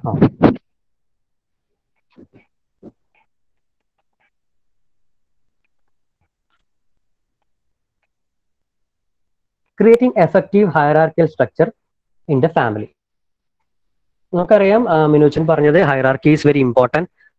പലപ്പോഴും പ്രശ്നങ്ങൾ വരുന്നത് നമുക്കറിയാം, ഒരു ഫാമിലിയിൽ പ്രോബ്ലം വരുന്നത്, ഇപ്പോൾ ഉദാഹരണം കണ്ട കേസുകൾ വെച്ചിട്ടുള്ള എക്സ്പീരിയൻസ് കേട്ടോ. ഇപ്പോ പുതിയതായി മാരി ചെയ്ത ഒരാള് വീട്ടിലേക്ക് വരുന്ന സമയത്ത് പാരൻസിന് ചിലപ്പോൾ ഫീൽ ചെയ്യാണ് അവർക്ക് ഒരു ഹൈറാർക്കി കൊടുക്കുന്നില്ല. മാരേജ് കഴിഞ്ഞതിന് എന്താണ് അവരുടേതായിട്ടുള്ള ഡിസിഷൻസിന് ഒരു ഇമ്പോർട്ടൻ്റ് ഇല്ല എന്നുള്ള രീതിയിൽ പ്രശ്നങ്ങൾ ഉണ്ടാവുന്നു. അവിടെ മേ ബി ആ ഒരു ഹൈറാർക്കി ക്രിയേറ്റ് ചെയ്ത് കൊടുത്തു കഴിഞ്ഞാൽ ജസ്റ്റ് എന്തെങ്കിലും ഒരു ഡിസിഷൻ എടുക്കുന്ന സമയത്ത് എന്ത് ചെയ്യുന്നു, നമ്മൾ അപ്പോൾ പാരന്റുമായിട്ട് ഡിസ്കസ് ചെയ്യുന്നു, ഹസ്ബൻഡ് അവരുടെ മകൻ ഡിസ്കസ് ചെയ്യുന്നു, അവരൊരു ഹൈറാർക്കി ഇമ്പോർട്ടൻ്റ് കൊടുക്കുന്നു എന്നുള്ള രീതിയിൽ വരുവാണെങ്കിൽ ചിലപ്പോൾ ആ പ്രോബ്ലം സോൾവ് ആവും. ഓക്കെ, ചിലപ്പോൾ ഒരാൾക്ക് ഹൈറാർക്കി കൊടുത്തു കഴിഞ്ഞാൽ പ്രശ്നങ്ങൾ ഉണ്ടാവും. പക്ഷെ അവിടെ കൗൺസിലറുടെ ഒരു സ്കില്ലാണ് എഫക്റ്റീവ് ഹൈറാർക്കിയൽ സ്ട്രക്ചർ ക്രിയേറ്റ് ചെയ്യുന്നത് എങ്ങനെയാണെന്നുള്ളത്. Second, having parents to complement each other in there Rolls as A parent in order to B effective parental subsystem. അവരുടെ ഒരു ഫാമിലിയിൽ ഹസ്ബൻഡ് ആൻഡ് വൈഫിന്റെ complementary interactions is very important. Okay, അവരെപ്പോഴും husband വൈഫും പരസ്പരം complement ചെയ്ത് സപ്പോർട്ട് ചെയ്ത് മുന്നോട്ട് പോകുന്നതാണ് അവരുടെ സബ്സിസ്റ്റത്തിൽ ഏറ്റവും സ്ട്രോങ് ആയിട്ടുള്ള കാര്യം. അവരുടെ സബ്സിസ്റ്റം സ്ട്രോങ് ആണെങ്കിൽ പല പ്രോബ്ലംസും ചിലപ്പോൾ അവോയ്ഡ് ചെയ്യാൻ പറ്റാം. സോ ഹെൽപ്പിംഗ് കൗൺസിലർ എന്താണ് അവിടെ ചെയ്യുന്നത്? Helping parent to complement each other in there Rolls. പലപ്പോഴും നമ്മൾ കൗൺസിലിംഗിൽ ഒരു കോൺട്രാക്ട് ഉണ്ടാക്കുന്നത് കാണാം നമുക്ക്. ഇപ്പോൾ ഹസ്ബൻഡ് വൈഫ് കംപ്ലൈന്റ് പറയാണ്, ഇദ്ദേഹം എനിക്കൊരു ഇമ്പോർട്ടൻസ് തരുന്നു, രാത്രി വളരെ ലേറ്റ് ആയിട്ട് എത്തുന്നു, ഒരു കമ്മ്യൂണിക്കേഷൻ ഇല്ല, വിളിച്ചു കഴിഞ്ഞാൽ ഫോൺ എടുക്കില്ല. ഹസ്ബൻഡിനോട് ചോദിച്ചു കഴിഞ്ഞാൽ ഹസ്ബൻഡ് പറയും ഇവൾ ഫുൾ ടൈം വർക്കിന്റെ സമയത്ത് എനിക്ക് കൊണ്ടിരിക്കും, എപ്പോഴും ഒരു 5 മിനിറ്റ് കൂടും വിളിച്ച് സംസാരിച്ചുകൊണ്ടിരിക്കണം, അപ്പോൾ ഞാൻ ഫോൺ എടുക്കാതോടെ ഇങ്ങനെ.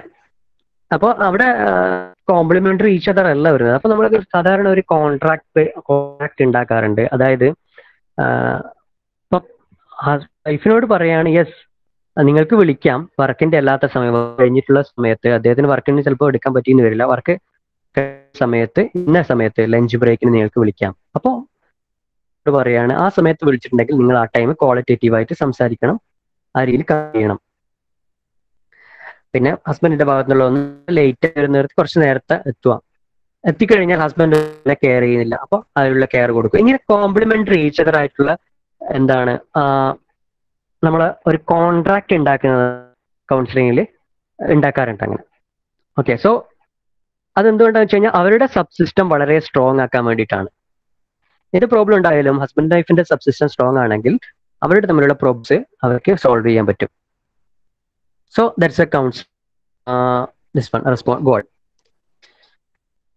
Aiding the children to become subsystem of peers.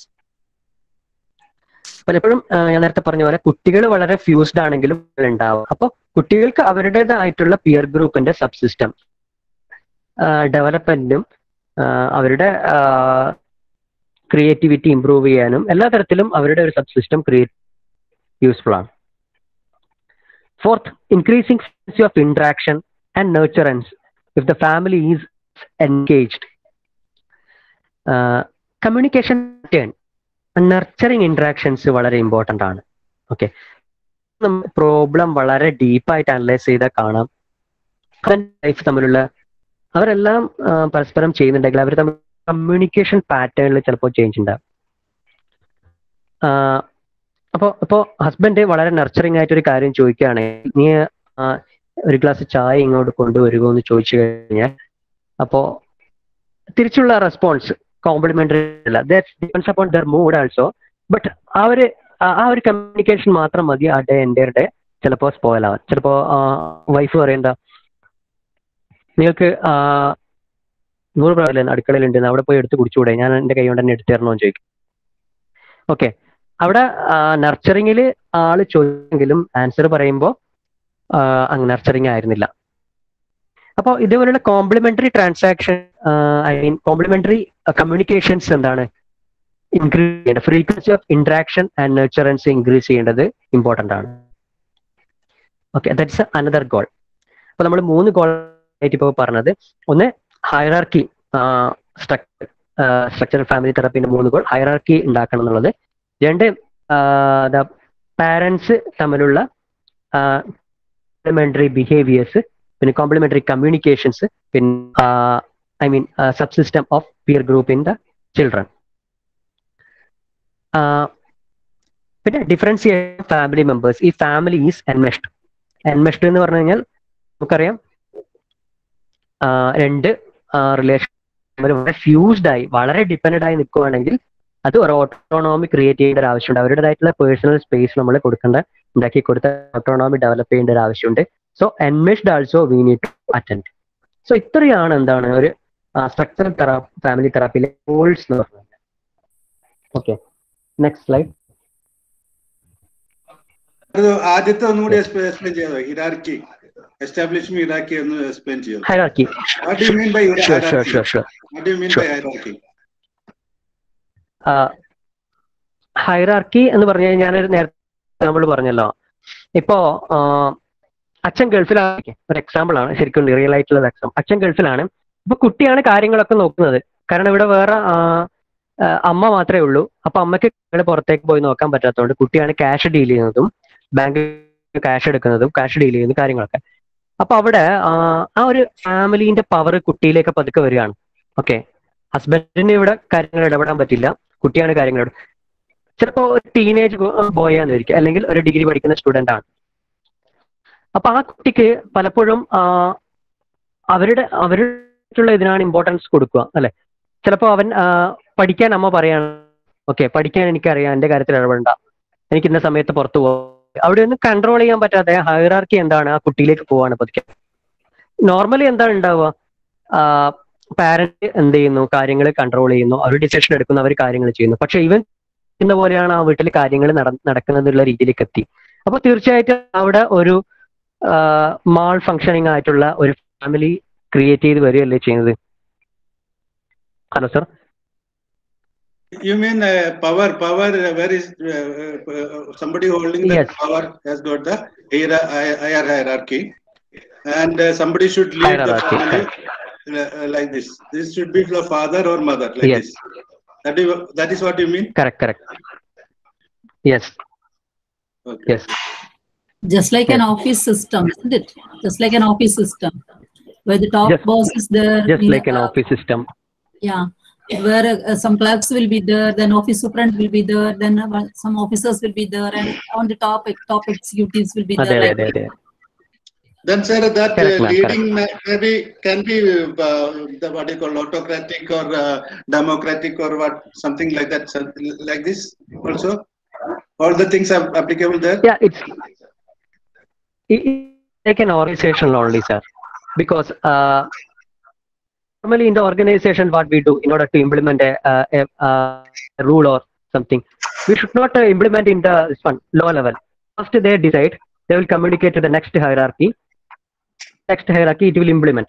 So like that in the family also, for taking the major decision, the hierarchy should be start from the higher maybe elderly people or income generated one, the person. Something like that. A hierarchy should be maintained. You mean who has got more power is the highest hierarchy, or who decides hierarchy? Or that's what I said. If it is autonomy, means we not autonomy. അതിപ്പോ power നമുക്ക് ഒരു തെറ്റായിട്ടുള്ള ഒരു power ആണെന്ന് വയ്ക്കും. ഇപ്പോ എന്താ ഒരു ആയിട്ടുള്ള ഒരാളാണ് ഓട്ടോണോമി എടുക്കുന്നതെങ്കിൽ അവിടെ ഒരു കൗൺസിലർ ഇടപെടേണ്ടിയിരിക്കുന്നു, അവിടെ ഫംഗ്ഷനിങ് ശരിയാക്കണം. പക്ഷെ നോർമൽ ആയിട്ട് ഒരു ഫംഗ്ഷനിങ് പോകുന്ന ഒരാൾ ഒരു ഹൈറാർക്കി ഷിഫ്റ്റ് ചെയ്യുകയാണെങ്കിൽ ആ ഒരു ഹൈറാർക്കി ശരിയായി എടുക്കണം. ഇപ്പോ ഒരു അച്ഛനോ അമ്മയും കാര്യങ്ങൾ തീരുമാനിക്കുന്നതിന് പകരം മകൻ കാര്യങ്ങൾ തീരുമാനിക്കുന്ന ഒരു അവസ്ഥയിലേക്ക് പോകുമ്പോൾ ഉണ്ടാവുന്ന പ്രശ്നങ്ങൾ ഉണ്ടാവുന്നുണ്ടെങ്കിൽ അവിടെ ഹൈറാർക്കി ശരിയാക്കണം. അതേസമയം അച്ഛൻ തീരുമാനിക്കുന്നത്, അച്ഛൻ ഇൻകം ജനറേറ്റർ ഉണ്ട്, അച്ഛൻ തീരുമാനിക്കുന്നത് എല്ലാം ശരി എന്നുള്ളതല്ല, അവിടെ തെറ്റുള്ള ഒരു കൺട്രോളിംഗ് ആണെങ്കിൽ അവിടെ കൗൺസിലർ ഇടപെടേണ്ടിയിരിക്കുന്നു ബെറ്റർ ഹൈറാർക്കി ഉണ്ടാക്കാൻ. Sir, which is the best? See, democratically, all the people, members of family, discuss each other and they take democratic decision. Is it the best?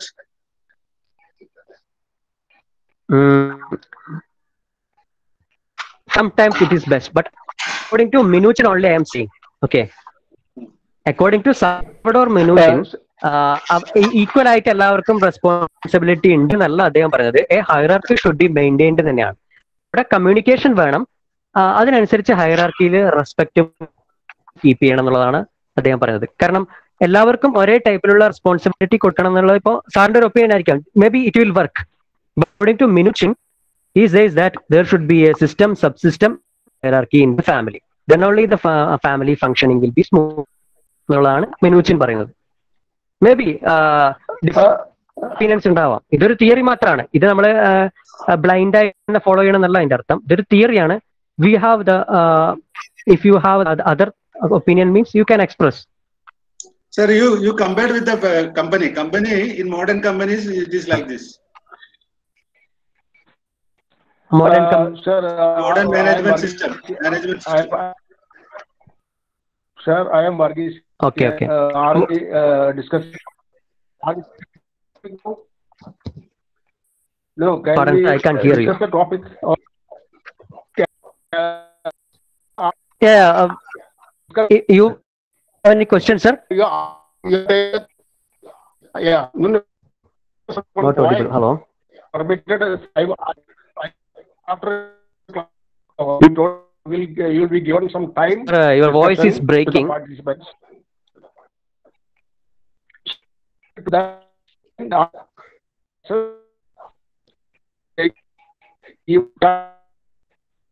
Hello.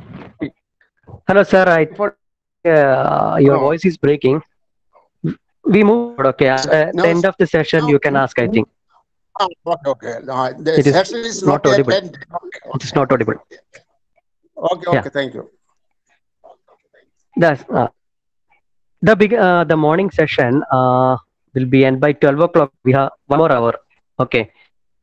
So after that, I'm trying to finish one more major this one. So okay, I'm more forward. So the techniques used in the this one. നമുക്ക് എന്തൊക്കെയാണ് goals നമുക്ക് മനസ്സിലായി. ഇനി ഏതൊക്കെ techniques use ചെയ്തിട്ടാണ് family therapist ഇതൊക്കെ implement ചെയ്യുന്നത് നമുക്ക് നോക്കാം. First technique is joining. Joining is one of the main tenet of the structural family therapy, and its prerequisite is to the structuring. Okay, അതായത് ജോയിനിങ് എന്ന് പറഞ്ഞു കഴിഞ്ഞാൽ നമ്മുടെ ഈ ഇന്ത്യൻ കൾച്ചറിൽ എത്രമാത്രം അപ്ലിക്കബിൾ ആയി വരുന്നുണ്ടെന്ന് അറിയില്ല. എങ്കിലും വെസ്റ്റേൺ കൾച്ചറിൽ ഒരു ഫാമിലി തെറാപ്പി ഒരു ഫാമിലിയിൽ ജോയിൻ ചെയ്യുന്ന കുറെ രീതികളുണ്ട്. ഇനി ജോയിനിങ് എന്ന് പറയുന്ന ഒരു ടേം കമ്മിങ് തെറാപ്പിയിലൊക്കെ വരുന്നുണ്ട്. അപ്പൊ കുറച്ചും കൂടി എക്സ്പ്ലെയിൻ ചെയ്യാൻ പറ്റും. അത് നമ്മൾ ഒരു ഫാമിലിന് ഒരു സിസ്റ്റം ഉണ്ടാവും. ആ സിസ്റ്റത്തിലേക്ക് ഒരു കൗൺസിൽ എങ്ങനെ എൻട്രി ചെയ്യാം, അവരെങ്ങനെ നമ്മൾ ആക്സെപ്റ്റ് ചെയ്യും, നമ്മൾ അതിൽ എൻട്രി ചെയ്താൽ നമുക്ക് അതിൽ വർക്ക് ചെയ്യാൻ പറ്റുള്ളൂ. ആ ഒരു സ്റ്റേജ് ആണ് joining stage.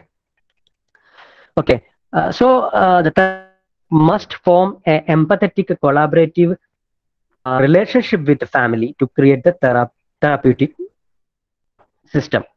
Okay, the part of joining process requires therapists to reflect back, understanding the family's problem and high strength of the family. ഇതൊരു വളരെ ഇമ്പോർട്ടൻ്റ് ഒരു സ്റ്റേജ് ആണ്.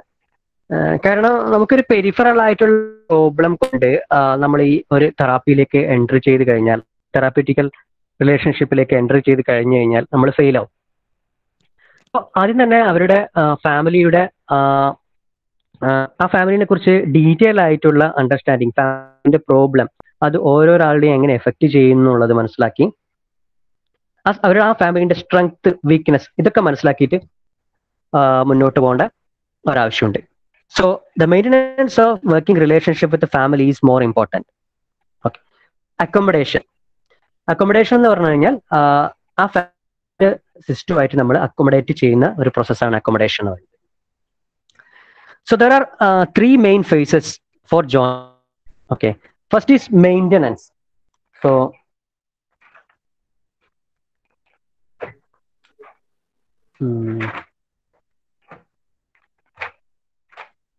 yes, so maintenance, yes, maintenance, the therapist lets himself organize the basic rules that regulate transactional process in the specific family system. So it needs the therapist to analyze the accurate perceive the family structure or characteristics of individual members. For example, if a 3-generational family has a rigid hierarchical system structure, the therapist may find it advisable to approach grandfather first. Okay, നമ്മൾ ഇപ്പോൾ ഫാമിലിയിലേക്ക് accommodate ചെയ്യുന്ന join ചെയ്യുകയാണ്. അപ്പോൾ join ചെയ്യുന്നതിന്റെ ഒരു സബായിട്ടുള്ള ഒരു പ്രോസസ്സാണ് maintenance എന്ന് പറയുന്നത്. മെയിൻ്റനൻസ് പറഞ്ഞാൽ നമ്മൾ നേരത്തെ പറഞ്ഞ പോലെ നമ്മൾ ഡിസ്കസ് ഹൈറാർക്കി നമ്മൾ മനസ്സിലാക്കുകയും ആ ഒരു ഫാമിലിയിലെ ഹൈറാർക്കി ഏതാണ് ഇമ്പോർട്ടൻറ്റ്, ആ ഒരു ഹൈറാർക്കിനെ നമ്മൾ ഫസ്റ്റ് എന്ത് ചെയ്യുന്നു, തെറാപ്യൂട്ടിക്കൽ എംപത്തറ്റിക് കൂടി അപ്രോച്ച് ചെയ്ത് കഴിഞ്ഞാൽ it is easy to enter in to the family system. ഇപ്പം ഒരു 3-generational ഫാമിലി ഇതാണ് ഉള്ളതെങ്കിൽ അവിടെ നമുക്ക് സ്വാഭാവികമായിട്ട് ഒരു ഗ്രാൻഡ് ഫാദർ ആയിരിക്കാം ഒരു ഹൈറാർക്കിയിൽ വരുന്ന ഒരു പൊസിഷനിൽ വരുന്നത്. അപ്പോൾ if you approach, it is advisable to approach first grand father first. So proceed downward. എന്തുകൊണ്ടെന്ന് വെച്ചാൽ അത് എളുപ്പമായിരിക്കും. ഇപ്പോൾ ഉദാഹരണത്തിന് നിങ്ങൾ ആദ്യം കുട്ടികളെയാണ് അപ്രോച്ച് ചെയ്തിട്ടുണ്ടെങ്കിൽ എന്താണ് സംഭവിക്കുക? അപ്പോൾ നമുക്ക് ആ ഒരു ഹൈറാർക്കിയൽ പാറ്റേണിലൂടെ കടന്നു പോകാൻ തന്നെ അവിടെ ഒരു ഇന്റർഫറൻസ് വരും. അപ്പോൾ നമ്മൾ അറ്റൻഡ് ചെയ്തുകൊണ്ടിരിക്കുന്ന ഗ്രാൻഡ് ഫാദറുടെ ഇൻപുട്ട്, ഗ്രാൻഡ് ഫാദറുടെ ഒപ്പീനിയൻ ഇതൊക്കെ വരും.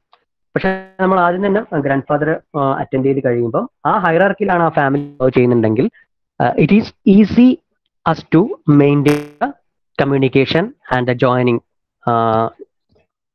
stage. Second, tracking. നമ്മൾ ജോയിൻ ചെയ്ത് കഴിഞ്ഞു, ആ ഫാമിലി ആയിട്ടുള്ള ഒരു അക്കോമഡേറ്റ് ചെയ്ത് കഴിഞ്ഞു, ആ ഫാമിലി സ്ട്രക്ചറായിട്ട് അക്കോമഡേറ്റ് ചെയ്ത് കഴിഞ്ഞാൽ നമ്മൾ ട്രാക്ക് ചെയ്യാണ് ചെയ്യുന്നത്. എന്തൊക്കെ ട്രാക്ക് ചെയ്യും? While the maintenance concentrate on the process of interaction. Okay, സെക്ഷൻസിന്റെ ഇടയിൽ നമ്മൾ ഉണ്ടാവുന്ന ഇൻട്രാക്ഷൻ പാറ്റേൺ നമ്മൾ ഒബ്സർവ് ചെയ്യും. In tracking, the therapist closely follow the subjects offered by the family members. In tracking the content of therapy session, therapist amplifies the verbal message of the individual members to show approval and reinforce the positive communication pattern in the system. Okay. നമ്മൾ through out ആ സെഷനിൽ എന്ത് ചെയ്യുന്നു, അവരുടെ ഓരോ ആളുടെയും communication pattern നമ്മൾ observe ചെയ്യും. അവിടെ നമുക്ക് ചിലപ്പോൾ ചിലതിൽ സമയത്ത് നമുക്ക് പോസിറ്റീവായിട്ടുള്ള റീഇൻഫോഴ്സ്മെന്റ് കൊടുക്കേണ്ടി വരാം. ഇപ്പോൾ എൻകറേജ്ഡ് ആയിട്ടുള്ള ഒരു കമ്മ്യൂണിക്കേഷൻ പാറ്റേൺ ആണ്. ഇപ്പോൾ വൈഫ് പറയാണ്, ഹസ്ബൻഡ് ഇങ്ങനെയൊക്കെ ആണെങ്കിൽ എന്നെ സപ്പോർട്ട് ചെയ്യാറുണ്ട്. അവിടെ എന്താണ്, ഒരു എൻകറേജ്, ഓപ്പോസിറ്റ് ആൾക്കാർ എൻകറേജ് ആയിട്ടുള്ള ഒരു കമ്മ്യൂണിക്കേഷൻ ആണ് അവിടെ വരുന്നത്. We can encourage that, reinforce that.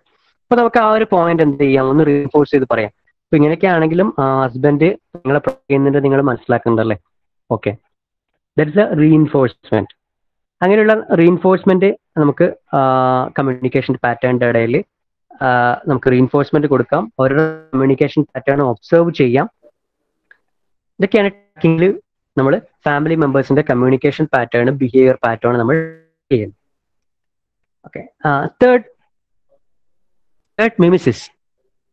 At that time, the therapist will necessarily to establish a close relationship with certain.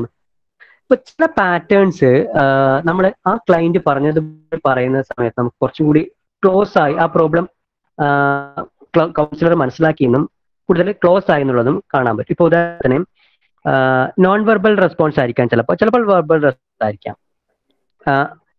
The persons mood, tone of the voice, posture that can imitate the councillor. അങ്ങനെ imitate ചെയ്യുന്ന സമയത്ത് എന്താണ്, അവരുടെ ഇപ്പോ വളരെയധികം വിഷമത്തോടുകൂടി പറയുന്ന സമയത്ത് നമുക്കറിയാം ടോൺ വളരെ വിസിബിൾ ആയിരിക്കും, അപ്പോൾ ഫീബിൾ ആയിരിക്കും. അപ്പോൾ ആ സമയത്ത് ആ ടോണുകൾ നമുക്ക് യൂസ് ചെയ്യാം. ചിലപ്പോൾ ആ ഒരു എക്സ്പ്രഷൻ കാണിക്കുന്ന സമയത്ത് ഞാൻ സെഷനിൽ പറഞ്ഞിട്ടുണ്ടായിരുന്നു, ഒരു ദേഷ്യം കാണിക്കുന്ന സമയത്ത് ചിലപ്പോൾ അവര് ടേബിളിൽ അടിച്ചിട്ടായിരിക്കാം അത് പറയുന്നത്. അത് ആ ഒരു നമുക്കത് മിമിക് ചെയ്യുന്ന സമയത്ത് അവരുടെ എക്സ്പ്രഷൻസ് തന്നെയാണ് actually it's A reflection. Expressions നമ്മൾ മനസ്സിലാക്കി അതിലേക്ക് എംപതൈസ് ചെയ്യുന്നുണ്ട്, അല്ലെങ്കിൽ കൂടുതൽ ആ ക്ലൈന്റിനെ കൂടുതൽ മനസ്സിലാക്കി എന്നുള്ള നോൺ വെർബൽ ആയിട്ടുള്ളതും വോയിസ് ടോണും നമുക്ക് യൂസ് ചെയ്യാം. That will help to explore more. ഇപ്പം ടീനേജിന്റെ അടുത്തൊക്കെ സംസാരിക്കുന്ന സമയത്ത്, ഇപ്പൊ എൻ്റെ ഒരു എക്സ്പീരിയൻസ്, ടീനേജിന്റെ അടുത്ത് സംസാരിക്കുന്ന സമയത്ത് അവരുടേതായിട്ടുള്ള ലാംഗ്വേജ് യൂസ് ചെയ്ത് കഴിയുമ്പോൾ അവർ കൂടുതൽ പെട്ടെന്ന് നമ്മുടെ ഒരു തെറാപ്യൂട്ടിക്കൽ റിലേഷൻഷിപ്പിലേക്ക് പോവുകയും കൂടുതൽ എക്സ്പ്ലോർ ചെയ്യുന്നതും കാണാൻ പറ്റും. ഇപ്പോൾ അവർ പറയുന്ന ടേം ബ്രേക്കപ്പ്, റിലേഷൻഷിപ്പ് ബ്രേക്കപ്പ് എന്നുള്ളത് ടേം, അല്ലെങ്കിൽ മൂവ് ഓൺ എന്ന് പറയുന്നു. അങ്ങനെ ചില ടേമുകളുണ്ട് അവർ ആ ടേം യൂസ് ചെയ്തിട്ടായിരിക്കും പറയാം. അപ്പൊ ആ ഒരു ടേം തന്നെ നമ്മൾ തിരിച്ച് യൂസ് ചെയ്യുന്ന സമയത്ത്, അതായത് കൂടുതൽ ജാർഗറ്റ് വേർഡ്സ് യൂസ് ചെയ്യാതെ ആ ടേം യൂസ് ചെയ്യുന്ന സമയത്ത് കൂടുതൽ കണക്റ്റഡ് ആവും ക്ലയന്റുമായിട്ട്. So these are techniques use to joining in the family system. നമ്മൾ പറഞ്ഞു മെയിൻ്റനൻസ് വേണം, നമുക്ക് ഹയറാർക്കി അനുസരിച്ചിട്ട് നമ്മൾ എന്ത് ചെയ്യുന്നു, അത് ആരാണെന്ന് മനസ്സിലാക്കിയിട്ട് അത് ജോയിൻ ചെയ്യുന്നു. സെക്കൻഡ്, ട്രാക്ക് ചെയ്യുന്നു. ഉടനീളം നമ്മൾ എന്ത് ചെയ്യുന്നു, സെഷൻസിന്റെ കമ്മ്യൂണിക്കേഷൻ പാറ്റേൺ ട്രാക്ക് ചെയ്യുന്നു. അവരുടെ ഈ വോയിസ് ടോൺ അങ്ങനെയുള്ള കാര്യങ്ങൾ നമ്മൾ ഇമിറ്റേറ്റ് ചെയ്യുന്ന സമയത്ത് കൂടുതൽ കണക്റ്റഡ് ആവുന്നു അവരുടെ language. So these are this act of this techniques will help to joining in to the family system more easier. Okay, ഇനി നമ്മൾ ജോയിൻ ചെയ്ത് കഴിഞ്ഞു, കാര്യങ്ങളൊക്കെ മനസ്സിലാക്കി കഴിഞ്ഞാൽ the second step family mapping. Family mapping എന്ന് കഴിഞ്ഞാൽ നമ്മൾ നേരത്തെ ഉപയോഗിച്ചിട്ടുള്ള കീ കോൺസെപ്റ്റ് യൂസ് ചെയ്ത്, അതായത് റിജിഡ് ആയിട്ടുള്ള റിലേഷൻഷിപ്പ്. ഹലോ സാർ, ഒരു ഡൗട്ട് ചോദിച്ചോട്ടെ? ഒരു ഡൗട്ട് ചോദിക്കട്ടെ sir? Hello. Yes yes, please please please. Sir, ഈ സ്ട്രക്ചറൽ ഫാമിലി തെറാപ്പിയിൽ നമ്മൾ ഈ പറഞ്ഞ പോലെ ജോയിനിങ്, മെയിൻ്റനൻസ്, അതുപോലെ ട്രാക്കിംഗ്, മിമിസിസ്, ഇതൊക്കെ ചെയ്യുമ്പോൾ ഈ തെറാപ്പിസ്റ്റ് ആ ഫാമിലിയായിട്ട് അത്രത്തോളം റിലേറ്റഡ് ആണെങ്കിലല്ലേ ഇത് പോസിബിൾ ആവുള്ളൂ. ഈ ഒരു പ്രോബ്ലം നമ്മുടെ അടുത്ത് വരുന്നത് ഒരു പേഴ്സൺ ആയിരിക്കില്ലേ പ്രോബ്ലം ആയിട്ട് വരുന്നത്. അപ്പൊ ഈ ഫാമിലിയിലുള്ള എല്ലാ മെമ്പേഴ്സുമായിട്ട് നമുക്ക് എങ്ങനെ റിലേഷൻഷിപ്പ് സാധ്യമാവും? അതെ, നല്ലൊരു ക്വസ്റ്റ്യൻ ആണ് അത്. ഇതിന്റെ ഒരു എൻഡിൽ പറയുന്ന ഒരു കാര്യമാണ് ഇപ്പൊ ചോദിച്ചതെങ്കിൽ ഞാൻ ഇപ്പൊ പറയാം. അതായത് തരത്തിലുള്ള തെറാപ്പി എന്ന് പറഞ്ഞു കഴിഞ്ഞാല് അതിന് ഞാൻ പ്രാക്ടിക്കലായി ഉത്തരം കണ്ടിട്ടുണ്ട്. ഇതേ പ്രശ്നം ഒരു കൗൺസിലർ പോയപ്പോ ഈ gave me an application form with all the details of all the family members, including their age, job, and all that. He already filled the application form and handed over to the therapist. Then after 15 minutes, he's calling the client so that he can be familiar with almost all the family members, their education, their qualification, their job, their relationship, and even the neighbors also being asked in the form. So after filling up the form only, and after paying the fees only, the client will be permitted in it. I think this is a problem. This is a practical problem solving by a psychologist in our village. Thank you. Thank you. Thank you for the input, sir. So, അതായത് ഈ ഒരു family തെറാപ്പിന്റെ ഒരു പ്രശ്നമാണ്. പ്രശ്നം means limitation എന്ന് പറയാം നമുക്കത്. ചിലപ്പോൾ നമ്മുടെ ഫാമിലി അതിൽ ഇൻവോൾവ് ചെയ്യാൻ, ഫാമിലി മെമ്പേഴ്സ് അതിൽ ഇൻവോൾവ് ചെയ്യാൻ തയ്യാറാവില്ല. അപ്പോഴും ഇത് കൂടുതൽ ഈ ജോയിനിങ് എന്ന് പറയുന്ന ടേം ഒക്കെ കൂടുതൽ നമുക്ക് വെസ്റ്റേൺ കൺട്രീസിൽ കൂടുതൽ അപ്ലിക്കബിൾ ആയിട്ട് കാണാം. ഇവിടെയൊക്കെ കൾച്ചർ പാറ്റേൺ വ്യത്യാസമുണ്ട്. അവിടെ എന്ന് പറഞ്ഞാൽ കൗൺസിലർ ഒരു ഡിന്നർ പോവുകയും അല്ലെങ്കിൽ ഒരു ടീ പാർട്ടിക്ക് പോവുകയും ചെയ്തിട്ടാണ് ഫാമിലി മെമ്പേഴ്സിനെ നമ്മൾ എന്ത് ചെയ്യുക, പതിയെ ജോയിൻ ചെയ്യാം. പക്ഷെ നമ്മുടെ ചെറിയ വ്യത്യാസമുണ്ട്. ഇവിടെ സെഷൻസിൽ ഫാമിലി തെറാപ്പി ഒരു കൗൺസിലർ എന്ത് ചെയ്യാം, കൂടുതൽ ഇൻവോൾവ് ചെയ്യുന്ന അവസ്ഥയുണ്ട്. അവിടെ അവരത് മനസ്സിലാക്കി whole family ready for the therapy. അത് നമ്മുടെ ഒരു ലിമിറ്റേഷൻ ആണ്, ശരിയാണ്, അതൊരു ലിമിറ്റേഷൻ ആണ്. പക്ഷെ may be probably after some time ഇപ്പോഴും ചെയ്യുന്നുണ്ട്. ഫാമിലിന്റെ പാരന്റ് ഫാമിലീസിന്റെ മെമ്പേഴ്സിന്റെ കൺസേൺ ഒക്കെ എടുത്തിട്ട് ഫാമിലി തെറാപ്പി ചെയ്യുന്നവരുണ്ട്. എങ്കിലും ഇതൊരു ലിമിറ്റേഷൻ ആണ്. എല്ലാ ഫാമിലി മെമ്പേഴ്സും ഇതിന് റെഡി ആകുന്നില്ല. So it's a limitation actually. Okay, sir. ഞാൻ ശരിക്കും ഉത്തരം ക്ലിയർ ആണോ? ക്ലിയർ ആണ് സാർ. അപ്പൊ എല്ലാ ഫാമിലി മെമ്പേഴ്സിന്റെ ഒരു കൺസേണോട് മാത്രമാണ് നമുക്കിത് ഈ തെറാപ്പി ചെയ്യാൻ പറ്റുള്ളൂ. തീർച്ചയായിട്ടും. നമ്മളിപ്പോ ഒരാളുടെ പെർസ്പെക്റ്റീവിൽ ഇപ്പൊ സാറ് പറഞ്ഞ പോലെ നമ്മള് അവരുടെ എല്ലാ ഫാമിലി മെമ്പേഴ്സിന്റെയും ഡീറ്റെയിൽസ് എഴുതി വെച്ച് കഴിഞ്ഞാൽ it is his perspective. Okay. പക്ഷെ ഫാമിലി തെറാപ്പിയിൽ എല്ലാവരുടെ പെർസ്പെക്റ്റീവ് നോക്കിയിട്ടാണ് എന്ത് ചെയ്യുന്നത്, നമ്മളൊരു കൺക്ലൂഷൻ എടുത്ത് ഏത് ഏരിയ ആണ് വർക്ക് ചെയ്യേണ്ടത് എന്നുള്ളതൊക്കെ. ഫാമിലി തെറാപ്പി സെക്ഷൻസ് നമ്മുടെ ക്ലിനിക്ക് അല്ലെങ്കിൽ നമ്മുടെ ഒരു സെന്ററിൽ നടത്തുന്നതെങ്കിൽ നമുക്ക് ഇത്രയും ഫാമിലി മെമ്പേഴ്സുമായിട്ട് റിലേഷൻഷിപ്പ് പറ്റില്ലല്ലോ. എല്ലാവരും കൂടി ക്ലിനിക്കിലേക്ക് അല്ലെങ്കിൽ ആ സെന്ററിലേക്ക് വരുന്നത് പോസിബിൾ അല്ലല്ലോ. തെറാപ്പിസ്റ്റ് ആ വീട്ടിലേക്ക് ചെല്ലുക, അങ്ങനെയല്ലേ ഈ തെറാപ്പി പോസിബിൾ ആവുള്ളൂ? അല്ല മാം, ക്ലിനിക്കിലേക്ക് എല്ലാരെയും വിളിച്ചു കഴിഞ്ഞിട്ടുള്ള സെഷൻസും പോസിബിൾ ആണ്. അതിന് അത് ചിലപ്പോൾ ഒന്നിച്ചു വിളിക്കാൻ പറ്റുന്ന ഒരു സെഷൻ ഉണ്ടാവാം. അത് കഴിഞ്ഞ് ചിലപ്പോൾ സബ്സിസ്റ്റത്തിനായിരിക്കാം വിളിക്കുന്നുണ്ടാവാം. അത് ചെയ്യാം. It is possible. Okay. Next is mapping. Mapping എന്ന് പറഞ്ഞു കഴിഞ്ഞാൽ നമ്മൾ നേരത്തെ പഠിച്ച കാര്യങ്ങൾ നിങ്ങൾ ഒരു റെപ്രസെന്റ് ചെയ്യുന്ന ഒരു രീതിയാണ് മാപ്പിംഗ് എന്ന് പറയുന്നത്.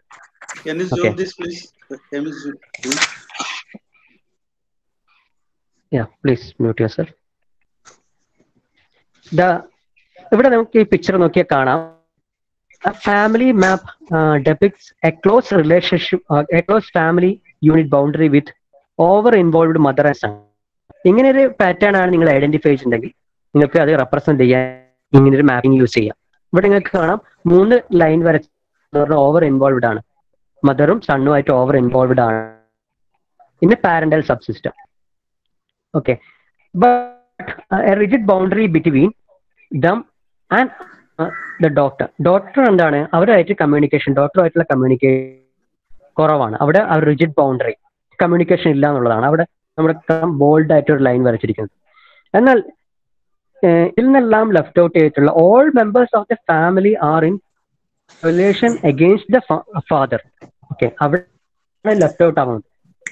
അപ്പൊ എൻ്റെ പിക്ചർ നിങ്ങൾക്ക് ഈ ഇതിലൂടെ ഇങ്ങനെ മാപ്പിങ്ങിലേക്കൂടെ നമുക്ക് റെപ്രസെന്റ് ചെയ്യാൻ പറ്റും. ഓക്കെ, നമ്മൾ ആദ്യം ജോയിൻ ചെയ്യുന്നു, ട്രാക്ക് ചെയ്യുന്നു, അതിനുശേഷം ഫാമിലി സ്ട്രക്ചർ അനാലിസിസ് മാപ്പിങ്ങിലൂടെ മനസ്സിലാക്കുന്നു.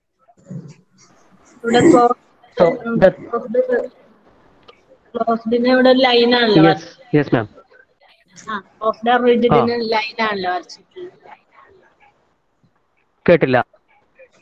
ക്ലോസ് ഡോർ ലൈനല്ലേ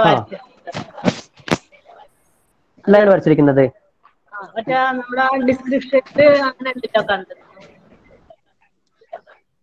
ഡിസ്ക്രിപ്ഷനിൽ ബൗണ്ട് കമ്മ്യൂണിക്കേഷനിൽ അങ്ങനെ തന്നെയാണ് വരച്ചിരിക്കുന്നത്. സിമ്പിളില് അന്നത്തെ ലൈന് ഓക്കെ, ഇത് അത് ചിലപ്പോ ടെക്സ്റ്റിലുള്ള ചിലപ്പോ പ്രിന്റിങ്ങിന്റെ ഇതായിരിക്കാം. Closed boundary, rigid boundary communication എന്ന് പറയുന്നത് റിജിഡ് ലൈൻ ആണ് കേട്ടോ. റിജിഡ് ലൈനാണ് കണ്ടത്. ഓക്കെ,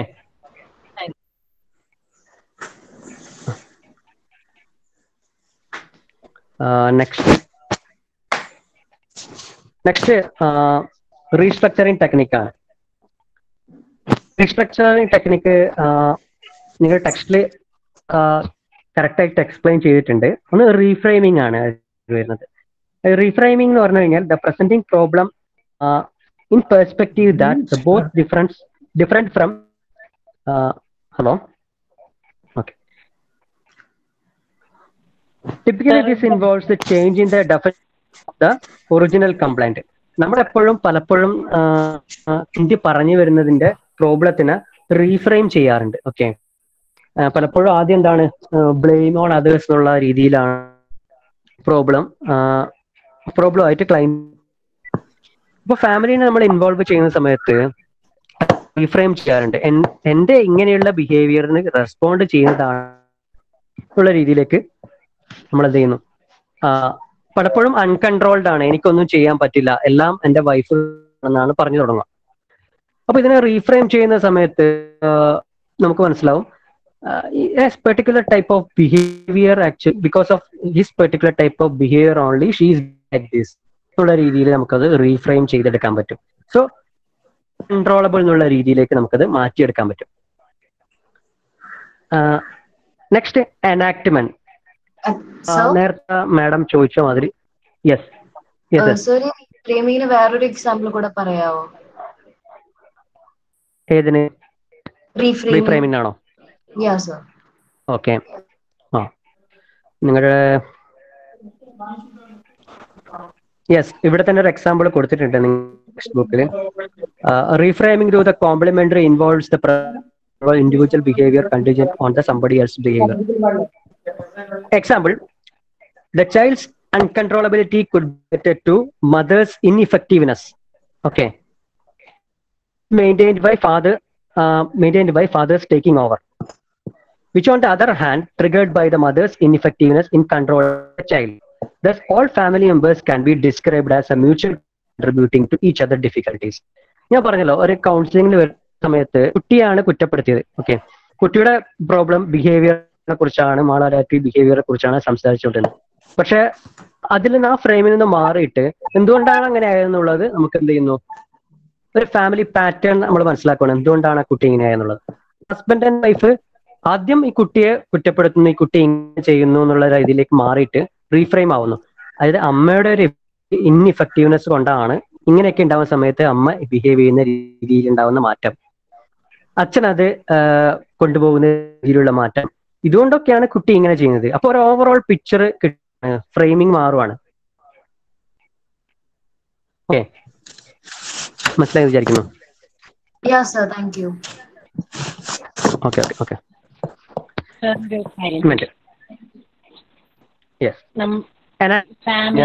ഒരു പറയൂ. ഫാമിലി മാപ്പിംഗ് എന്ന് പറയുമ്പോൾ നമ്മുടെ റിലേഷൻ ആണ് അതിൽ പിക്ചറൈസ് ചെയ്യുന്നത്, അങ്ങനെയാണോ? അതെ, റിലേഷൻഷിപ്പ്, കമ്മ്യൂണിക്കേഷൻ, ഹയറാർക്കി, ഇതൊക്കെയാണ് അതിൽ പറയുന്നത്. നമ്മൾ എന്തൊക്കെയാണോ ഇന്ന് പഠിച്ചത് അതൊക്കെ മാപ്പിംഗിൽ നമുക്ക് ഡെപിക്ട് ചെയ്യാൻ പറ്റും. നമ്മള് ജീനോഗ്രാം പറഞ്ഞ് പഠിച്ചായിരുന്നല്ലോ, അതും ഇതും തമ്മിൽ ഒരേപോലെയാണോ വരിക? അല്ല, ജീനോഗ്രാമിലും നമ്മൾ എന്ത് ചെയ്യുന്നുണ്ട്, കമ്മ്യൂണിക്കേഷൻ നമ്മുടെ റിലേഷൻഷിപ്പ് പാറ്റേൺ ഒക്കെ വരക്കുന്നുണ്ട്. പക്ഷെ അതിന്റെ രീതി വ്യത്യാസമുണ്ട് ജീനോഗ്രാമിൽ. ഓക്കെ, റെപ്രസെന്റ് ചെയ്യുന്ന രീതിയിലുള്ള വ്യത്യാസമാണ്. രണ്ട് സിമ്പിൾസ് എല്ലാം എന്ന് പറഞ്ഞു കഴിഞ്ഞാൽ നിങ്ങൾ പഠിച്ചിട്ട് ജീനോഗ്രാം പഠിച്ചിട്ടുണ്ടാവുമല്ലോ, ഓരോന്നിനും ഓരോ സിമ്പിൾ ഉണ്ട്. ഇപ്പൊ മെയിലിനൊരു സിമ്പിള്, ഫീമെയിൽ സിമ്പിള്, ഓക്കെ, അങ്ങനെ ഓരോന്നിനും ഓരോ സിമ്പിൾസ് ഉണ്ട്. ആ സിമ്പിളിൽ ഉണ്ടാവുന്ന വ്യത്യാസമാണ്. ഇവിടെ എന്ന് പറഞ്ഞു കഴിഞ്ഞാൽ വളരെ ഡീറ്റെയിൽഡ് ആയിട്ട് 3 ജനറേഷനിലേക്ക് പോകുന്നില്ല. നമ്മൾ എന്ത് ചെയ്യുന്നു, ആ ഒരു പാറ്റേൺ മനസ്സിലാക്കാൻ വേണ്ടിയിട്ടുള്ള കമ്മ്യൂണിക്കേഷൻ പാറ്റേൺ, റിലേഷൻഷിപ്പ് പാറ്റേൺ മാത്രമേ ഇവിടെ റെപ്രസെന്റ് ചെയ്യുന്നു. പക്ഷെ ജീനോഗ്രാം കുറച്ചും കൂടി എന്ത് ചെയ്യുന്നു, ഡീറ്റെയിൽ ആയിട്ട് പോകുന്നുണ്ട്.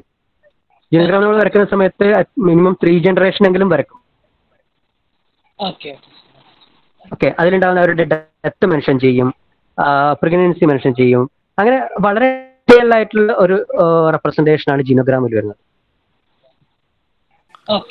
Okay, excuse me sir, yes, നമ്മൾ പ്രാക്ടിക്കലി ചെയ്യുമ്പോൾ ഇതിന്റെ മിക്സ് ആണോ ചെയ്യേണ്ടത്?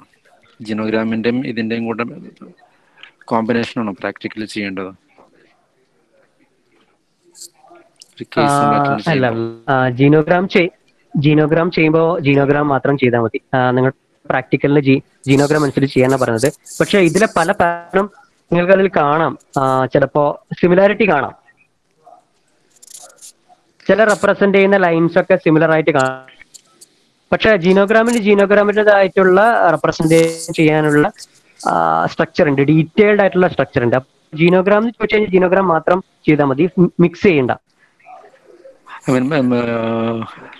പ്രാക്ടിക്കൽ ഉദ്ദേശിച്ചത് ആക്ച്വൽ സിനാരിയോയിൽ നമ്മളൊരു കേസ് അറ്റൻഡ് ചെയ്യുമ്പോൾ ആക്ച്വൽ സിനാരിയോയിൽ വരുമ്പോൾ നമ്മൾ രണ്ടിനെയും കൂടെ മിക്സ് ആയിട്ടാണോ ഉപയോഗിക്കുക, അതല്ല വേറെ വേറെ തന്നെ ഉപയോഗിക്കേണ്ടതുള്ളൂ? Okay, actual, yes, good question.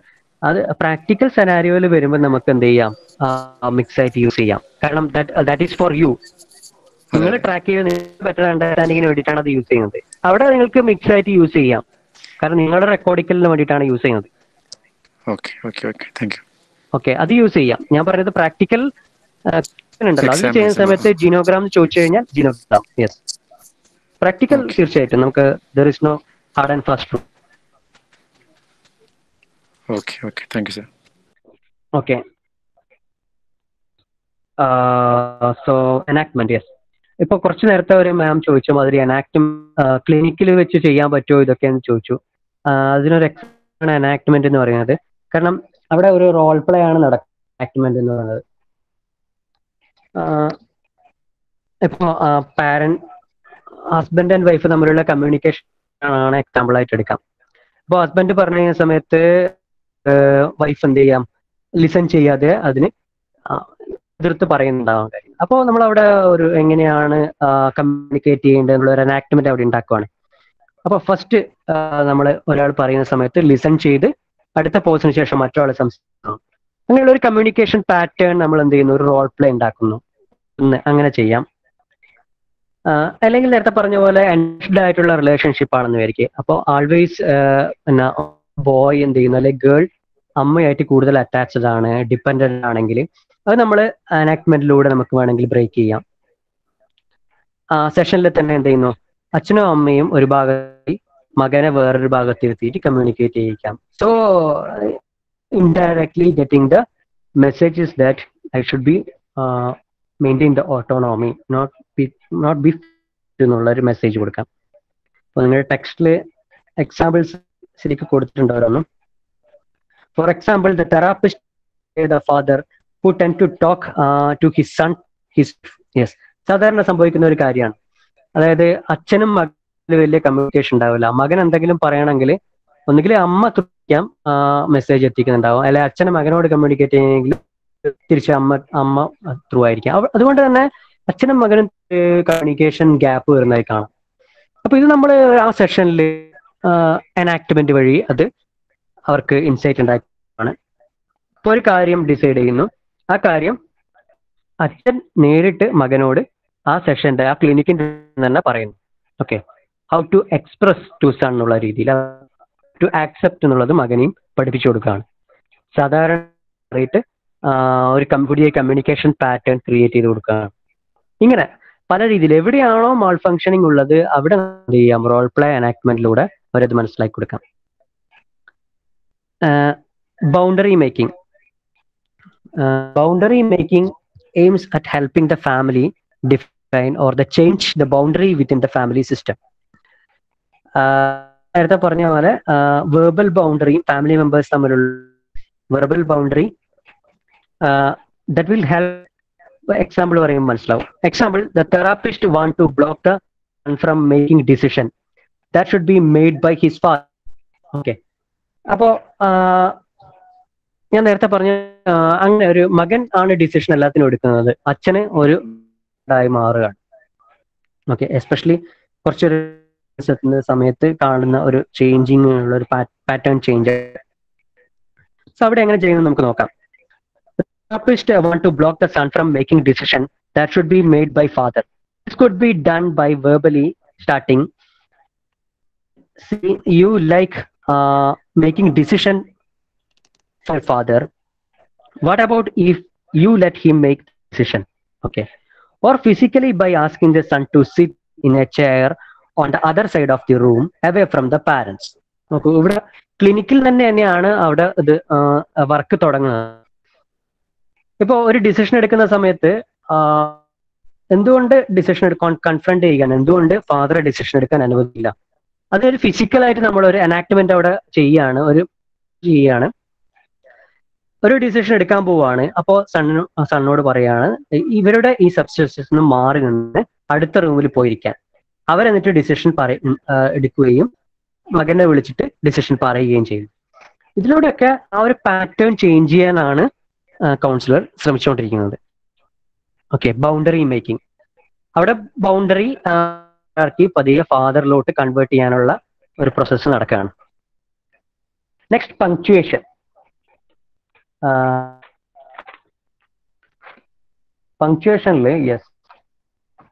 പങ്ക്ച്വേഷനില് magnifies the family ignores. അതായത് ഒരു പങ്ക്ച്വേഷനിൽ ഇടുകയാണ്. ചില കാര്യങ്ങൾ ഫാമിലി മനഃപൂർവ്വം സ്കിപ്പ് ചെയ്ത് പോകുന്നതായി കണ്ടു കഴിഞ്ഞാൽ, ഇപ്പൊ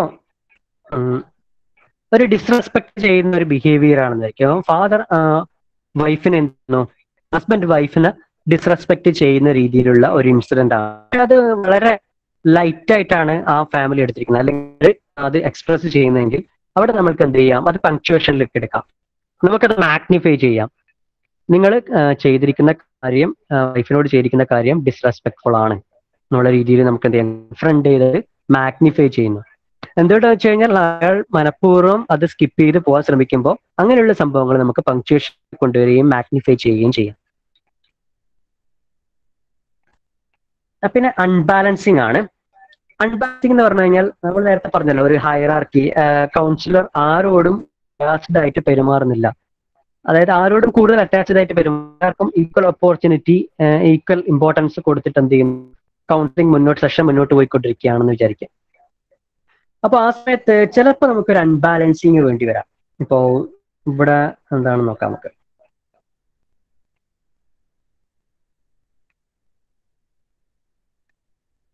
Hunting is a technique. Therapists support an individual or subsystem against the rest of the family.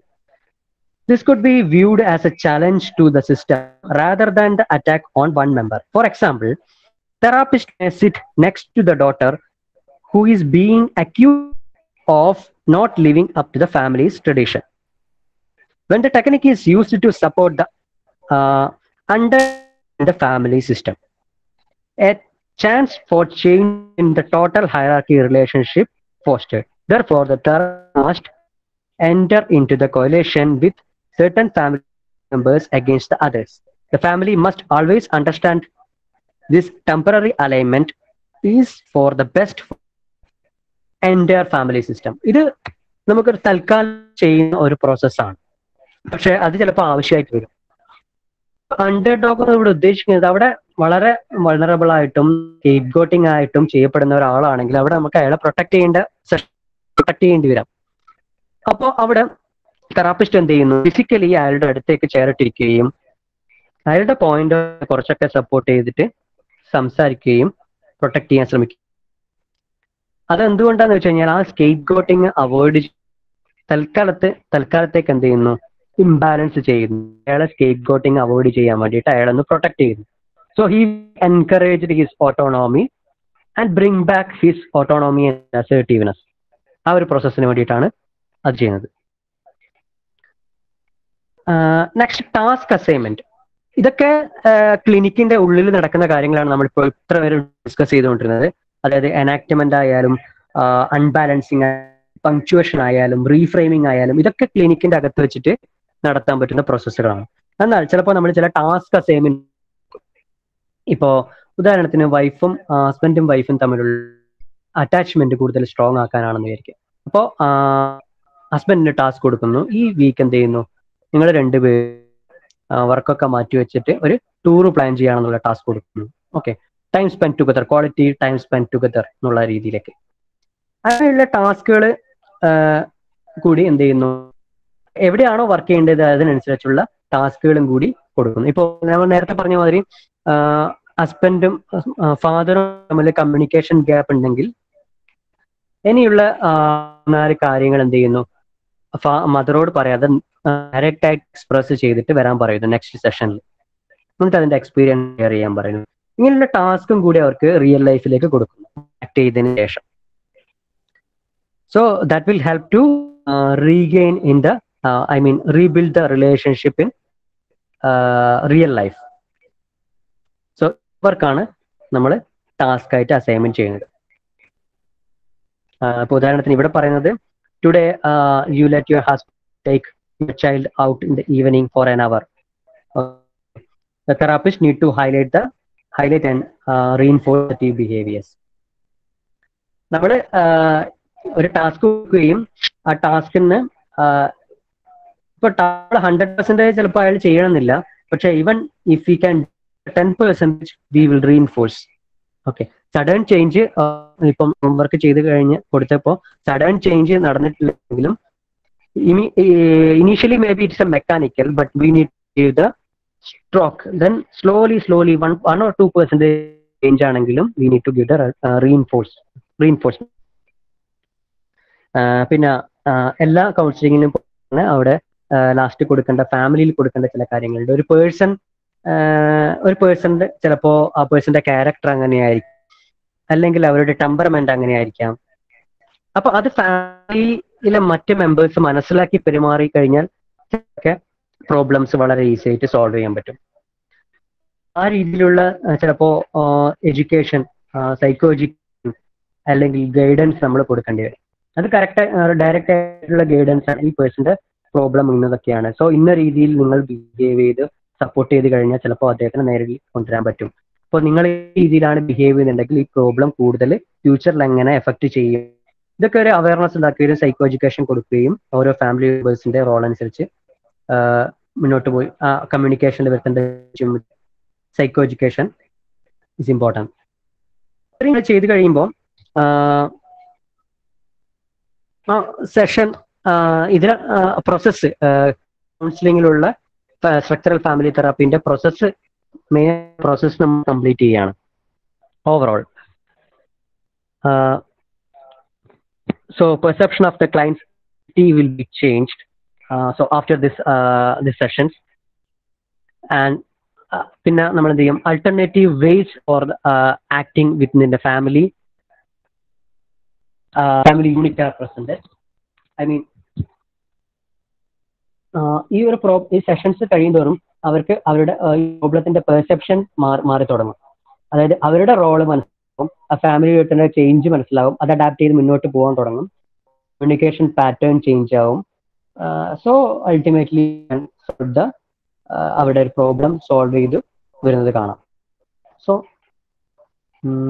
Yes, ഇത്രയും കാര്യങ്ങളാണ് പറയാനുള്ളത്. പിന്നെ ഞാൻ ലാസ്റ്റ് പറയാൻ വെച്ചത് നേരത്തെ പറഞ്ഞു, ആണെങ്കിലും നമ്മുടെ കൾച്ചറിൽ ഇത് അപ്ലിക്കബിൾ ആവാനുള്ള ഒരു ലിമിറ്റേഷൻസ് എന്ന് പറഞ്ഞു കഴിഞ്ഞാൽ ഇൻഡിവിജ്വൽ കൗൺസിലിങ്ങിന് വരുന്ന സമയത്ത് പലപ്പോഴും ഫാമിലിയുടെ കൺസേൺ നമുക്ക് കിട്ടില്ല. If you can convince include the family members that is best. അങ്ങനെ ചെയ്ത് കഴിഞ്ഞാൽ നമുക്കത് വളരെ സക്സസ്ഫുൾ ആയി മുന്നോട്ട് പോകാൻ പറ്റും. കാരണം ഒരു പേഴ്സണെ നമ്മൾ ചെയ്യുന്നതാണെങ്കിലും അവരുടെ എൻവയോൺമെന്റും വളരെ ഇമ്പോർട്ടൻ്റ് ആണ്. ഏത് സമയത്തും അയാൾ നമ്മൾ എത്ര എംപവർ ചെയ്താലും തിരിച്ച് വീണ്ടും ആ എൻവയോൺമെന്റിലേക്ക് പോകുമ്പോൾ തിരിച്ചു വരാനുള്ള ചാൻസ് കൂടുതലാണ്. If you can change the environment, family structure means it should be a long lasting process. So ഇത്രയാണ് നമ്മൾ family therapy, structural family therapy പറയാൻ ഉദ്ദേശിച്ചത്. ഇനിയൊരു തിയറിയും കൂടി കവർ ചെയ്യാനുണ്ട്. അതിനു മുമ്പേ ഇതിലും ഡൗട്ട് ഉണ്ടോ? സാർ ഓട്ടോണമി ഡെവലപ്പ് ചെയ്യാന്ന് പറഞ്ഞല്ലോ സാറേ, അത് ഇൻഡിവിജ്വൽ ഓട്ടോണമി അങ്ങനെ ഡെവലപ്പ് ചെയ്യാൻ പറ്റുമോ?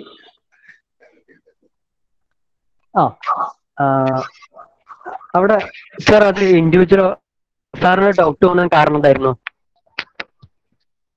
കാരണം ഞാൻ ഓട്ടോണമി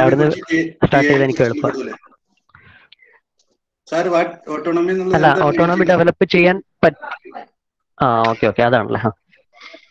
ഓട്ടോണോമി എന്നുള്ളത് പറഞ്ഞാൽ മറ്റുള്ളവരെ ഇപ്പോ ഞാൻ നേരത്തെ പറഞ്ഞില്ലേ വൈഫിന്റെ കാര്യം ഇരിക്കെ, വൈഫ് എല്ലാം ഹസ്ബൻഡ് ചെയ്യുന്നത് പോലെ അപ്പൊ അവരുടേതായിട്ടുള്ള സ്കില്ല് ഉണ്ടാവാം. ഇപ്പൊ ഉദാഹരണത്തിന് അവർക്ക് റീഡിങ് ഭയങ്കര ഇഷ്ടമാണ്. ഓക്കെ, അവർ ആ ഒരു കാര്യം ചെയ്യുമ്പോഴായിരിക്കാം കൂടുതൽ എൻജോയ് ചെയ്യുന്നതും ലൈഫ് സാറ്റിസ്ഫൈഡ് ആവുന്നതും. ഓക്കെ, പക്ഷെ അവർക്ക് റീഡിങ്ങിനുള്ള സമയം കൊടുക്കുകയോ മറ്റുള്ളവരുടെ ഒരു എൻകറേജ്മെന്റ് കൊടുക്കുകയോ ചെയ്യുന്നില്ല. അതുകൊണ്ട് അവർക്ക് ഇഷ്ടമല്ലാത്ത അവരുടെ കാര്യങ്ങൾ എന്ത് ചെയ്യുന്നു, ഹസ്ബൻഡിന്റെ കാര്യങ്ങൾക്ക് വേണ്ടിയിട്ട് ചെയ്യുന്നു. അവരുടേതായിട്ടുള്ള ഒരു ഓട്ടോണോമി ഡെവലപ്പ് ചെയ്യാതെ മറ്റുള്ളവർ ഇഷ്ടത്തിന് വേണ്ടി മാത്രം സാക്രിഫൈസ് ചെയ്യുന്ന ഒരു അവസ്ഥ വരുന്ന എന്ത് ചെയ്യുന്നു, അതൊരു മെക്കാനിക്കൽ ലൈഫായി മാറുകയും ചെയ്യും. അപ്പൊ അവരുടെ ഓട്ടോണോമി ഡെവലപ്പ് ചെയ്യുന്നതാണ് നമ്മുടെ ടാസ്ക്. അപ്പോൾ എന്ത് ചെയ്യുന്നു, അവരുടെ സ്കില്ലും സ്ട്രെങ്ത്തും കണ്ടുപിടിച്ച് അവരുടെ ഇൻട്രസ്റ്റ് ഏരിയ കണ്ടുപിടിച്ച് അത് ടൈം എന്ത് ചെയ്യുന്നു അവർക്ക് സ്പെൻഡ് ചെയ്യാൻ അവർ തയ്യാറാവുന്നു. ഓക്കെ, ആണ് ഫാമിലിയിൽ ഓട്ടോണോമി എന്ന് പറയുമ്പോൾ ഉദ്ദേശിക്കുന്നത്. മറ്റുള്ളവർക്ക് മാത്രം യൂസ്ഡ് ആവാതെ സ്വന്തമായിട്ടുള്ള ഇഷ്ടങ്ങളും താല്പര്യങ്ങളും അവരുടെ പേഴ്സണൽ സ്പേസും കൂടി അവർക്ക് ഇമ്പോർട്ടൻസ് കൊടുക്കുന്നു. So as A person is autonomy.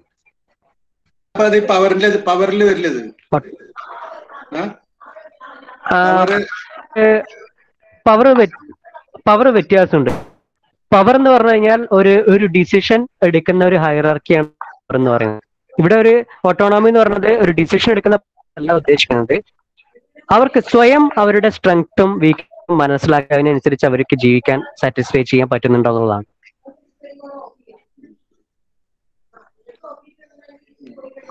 നമ്മൾ എറിക്സെന്റെ നിങ്ങൾ പഠിച്ചിട്ടുണ്ടാവും വേഴ്സസ് ഷെയിം എന്ന് പറഞ്ഞിട്ടൊരു ഭാഗമുണ്ട് സൈക്കോ സോഷ്യൽ സ്റ്റേജസ് കുട്ടികൾക്ക്. അപ്പൊ അതെന്താന്ന് വെച്ച് കഴിഞ്ഞാൽ കുട്ടികളില് ഓട്ടോണോമി ഡെവലപ്പ് ചെയ്യുന്ന എങ്ങനെയാ വെച്ചാൽ സ്വന്തമായി കാര്യങ്ങൾ ചെയ്തു തുടങ്ങുമ്പോഴാണ് അവർക്ക് ഓട്ടോണോമി. പലപ്പോഴും പാരന്റ്സ് സ്വന്തമായിട്ട് എന്ത് ചെയ്യില്ല, ഇനീഷ്യേറ്റീവ് സമ്മതിക്കില്ല. ഓക്കെ, ഉദാഹരണത്തിന് ഒരു ഗ്ലാസ് എടുത്തിട്ട് ചെറിയ കുട്ടിയായിരിക്കുമ്പോൾ തന്നെ ഒരു വെള്ളം കുടിക്കുന്ന ഒരു ഗ്ലാസ് എടുത്തിട്ട് മേശപ്പുറത്ത് വെക്കാൻ ആ കുട്ടി തയ്യാറാവുകയാണെങ്കിൽ നമ്മൾ പറയും ആ ഗ്ലാസ് താഴെ വീണ് പൊട്ടിപ്പോവും, അത് കൊടുക്കരുത് എന്ന് പറയും. ഓക്കെ, അവനൊന്നിനും ഇനീഷ്യേറ്റ് ചെയ്യാൻ സമ്മതിക്കുന്നില്ല. പക്ഷെ അവൻ ആ ഗ്ലാസ് ശരിക്കും പിടിച്ചിട്ട് ഒന്ന് ടേബിൾ മേൽ വെക്കുമ്പോൾ അവൻ എന്താണ് സ്വയം ചെയ്യാനുള്ള ഒരു ഓട്ടോണോമി അവന് ഡെവലപ്പ് ചെയ്യാണ്. ഇല്ലെങ്കിൽ അത് ഷെയിമിലേക്ക് പോകും, ഇനീഷ്യേറ്റീവ് എടുക്കാതെയാവും.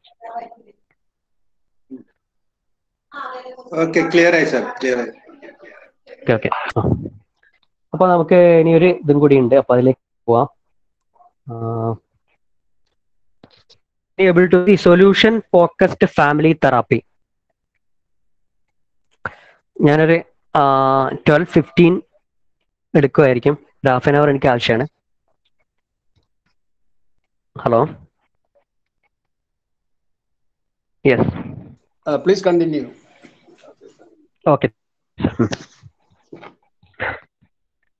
സൊല്യൂഷൻ ഫോക്കസ്ഡ് വളരെ ബ്രീഫ് ഒരു തെറാപ്പിയാണ് സൊല്യൂഷൻ ഫോക്കസ്ഡ്. നമുക്ക് പെട്ടെന്ന് ചെയ്തു തീർക്കാവുന്നതും മിക്ക ഓർഗനൈസേഷനിലൊക്കെ ചെയ്യുന്ന ഒരു തെറാപ്പിയാണ് സൊല്യൂഷൻ ഫോക്കസ്ഡ് തെറാപ്പി. അപ്പോൾ solution focused family therapy Steve ഡിയും എൻസോ ബിയും കൂടിയിട്ടാണ് 1917 ഇത് സ്റ്റാർട്ട്. ഇത് ശരിക്കും പറഞ്ഞാല് ഇത് സ്റ്റാർട്ട് USA യിലാണ്. യെസ്, USA ഒരു ഫാമിലി തെറാപ്പി എന്നാണ് ഇത് ചെയ്യുന്നത്, ഇത് സ്റ്റാർട്ട് ചെയ്ത് വരുന്നത് സൊല്യൂഷൻ ഫോക്കസ്ഡ് ഫാമിലി തെറാപ്പി. അപ്പോൾ ഇതൊരു ബ്രീഫ് തെറാപ്പിയാണ്. ഇതിന് ഒരുപാട് പ്രത്യേകതകളുണ്ട് മറ്റ് തെറാപ്പിനെ കമ്പയർ ചെയ്യുമ്പോൾ. നമുക്കത് നോക്കാം. ഇതിന്റെ കീ പ്രിൻസിപ്പിൾസ് എന്ന് പറയുന്നത് എൻകറേജ് ചേഞ്ച് ആണ്. ഓക്കെ, നമ്മൾ കോൺസെൻട്രേറ്റ് ചെയ്യുന്നത് ചേഞ്ചിലാണ്. നമ്മൾ എന്ത് ചെയ്യുന്നില്ല ആളുടെ പാസ്റ്റോ അല്ലെങ്കിൽ എങ്ങനെ ഇത് വന്നു എന്നുള്ളതോ നേരത്തെ പറഞ്ഞ പോലെ തന്നെ എങ്ങനെ ചേഞ്ചിനെ എൻകറേജ് ചെയ്യാൻ പറ്റും എന്നുള്ളതാണ് ഇമ്പോർട്ടൻറ്റ്. രണ്ട്, climb resources. Every person has A capacity to encourage themselves and solve the ability to solve the problem എന്നുള്ള ഒരു കോൺസെപ്റ്റിലാണ് നമ്മളത്. നമുക്കറിയാം ക്ലയന്റ് സെന്റേർഡിലെ ഒരു കോൺസെപ്റ്റ് ആണത്. Every person has A capacity to change there problem. We need to explore, emerge that, encourage that. ആ ഒരു concept തന്നെയാണ് ഇവിടെയും വരുന്നത്. നമ്മൾ ക്ലയന്റ് എൻകറേജ് ചെയ്യുന്നു. എങ്ങനെ? ക്ലയന്റിന്റെ തന്നെ റിസോഴ്സ് എടുത്തിട്ട്, നമ്മൾ എക്സ്ട്രാ റിസോഴ്സ് ഒന്നും കൊടുക്കുന്നില്ല. ക്ലയന്റിന് തന്നെ റിസോഴ്സ് ഐഡന്റിഫൈ ചെയ്ത് ക്ലയന്റിനെ ചേഞ്ചിന് വേണ്ടിയിട്ട് എൻകറേജ് ചെയ്യുന്നു. ക്ലയന്റ് തന്നെ എന്ത് ചെയ്യുന്നു? ഡിഫൈൻ ചെയ്യുന്നു ഗോൾ എന്താണെന്ന്. ഈ ഒരു പ്രിൻസിപ്പിളാണ് സൊല്യൂഷൻ ഫോക്കസ് തെറാപ്പി ഫോളോ ചെയ്യുന്നത്. ഓക്കെ, നമ്മൾ ക്വസ്റ്റ്യൻസിലേക്ക് കിടക്കാം. Questions in solution focused family therapy. First, goal definition and problem definition ആണ്. ഗോൾ ഡെഫിനിഷൻ എന്ന് പറഞ്ഞാൽ നമ്മള് ക്ലയന്റ് വരുമ്പോൾ തന്നെ നമ്മൾ എന്ത് ചെയ്യുന്നു? ഡയറക്റ്റ് ആയിട്ട് നമ്മൾ ഗോളിലേക്ക് ഫോക്കസ് ചെയ്യുന്ന രീതിയിലേക്കാണ് ഈ ഞാൻ പറഞ്ഞല്ലോ ആയിട്ടുള്ള ഒരു തെറാപ്പിയാണ്. നമുക്ക് സെഷൻസ് കുറവുള്ളതും പെട്ടെന്ന് ഫിനിഷ് പറ്റുന്നുള്ളതുമായ ഒരു തെറാപ്പിയാണ്. അപ്പൊ നമ്മൾ ഡയറക്റ്റ് ആയിട്ടുള്ള ക്വസ്റ്റ്യൻസ് ആണ് പോകുന്നത്. അപ്പോൾ വാട്ട് ബ്രിങ്സ്, ചില ടൈപ്പ് ക്വസ്റ്റ്യൻസ് ആണ് ഇതിൽ ഇമ്പോർട്ടൻ്റ് ആയിട്ടുള്ളത്. ഗോൾ ഡയറക്റ്റ് ചെയ്യാൻ വേണ്ടിയിട്ട് നമുക്ക് എന്ത് ചെയ്യാം? എന്തൊക്കെ ക്വസ്റ്റ്യൻസ് ചോദിക്കാം, ഡെഫിനിറ്റ് ചെയ്യാൻ വേണ്ടി നോക്കാം. What brings U here today? Okay, അപ്പൊ നമ്മൾ ഡയറക്റ്റ് ആയിട്ട് ആ ഒരു ഗോളിലേക്ക് ആണ്. നമ്മൾ ക്ലയന്റിനെ അറ്റൻഡ് ചെയ്ത് തുടങ്ങിയതിന് ശേഷം നമ്മൾ പറയാണ്, ഓക്കെ, ഇവിടെ എന്ത് മാറ്റത്തിന് വേണ്ടിയിട്ടാണ് വന്നത്, ആണ് നിങ്ങൾ ഈ സെഷന്റെ എൻഡിൽ പ്രതീക്ഷിക്കുന്നത്? ഇങ്ങനെയുള്ള ക്വസ്റ്റ്യൻസ് ചോദിക്കും. അത് എന്തുകൊണ്ടാന്ന് വെച്ച് കഴിഞ്ഞാൽ നമ്മൾ ഡയറക്റ്റ് ആയിട്ട് ക്ലയന്റിന്റെ ഗോൾ എന്താണെന്ന് നമ്മൾ അറിയാൻ വേണ്ടിയിട്ടാണ്. Okay, and problem definition.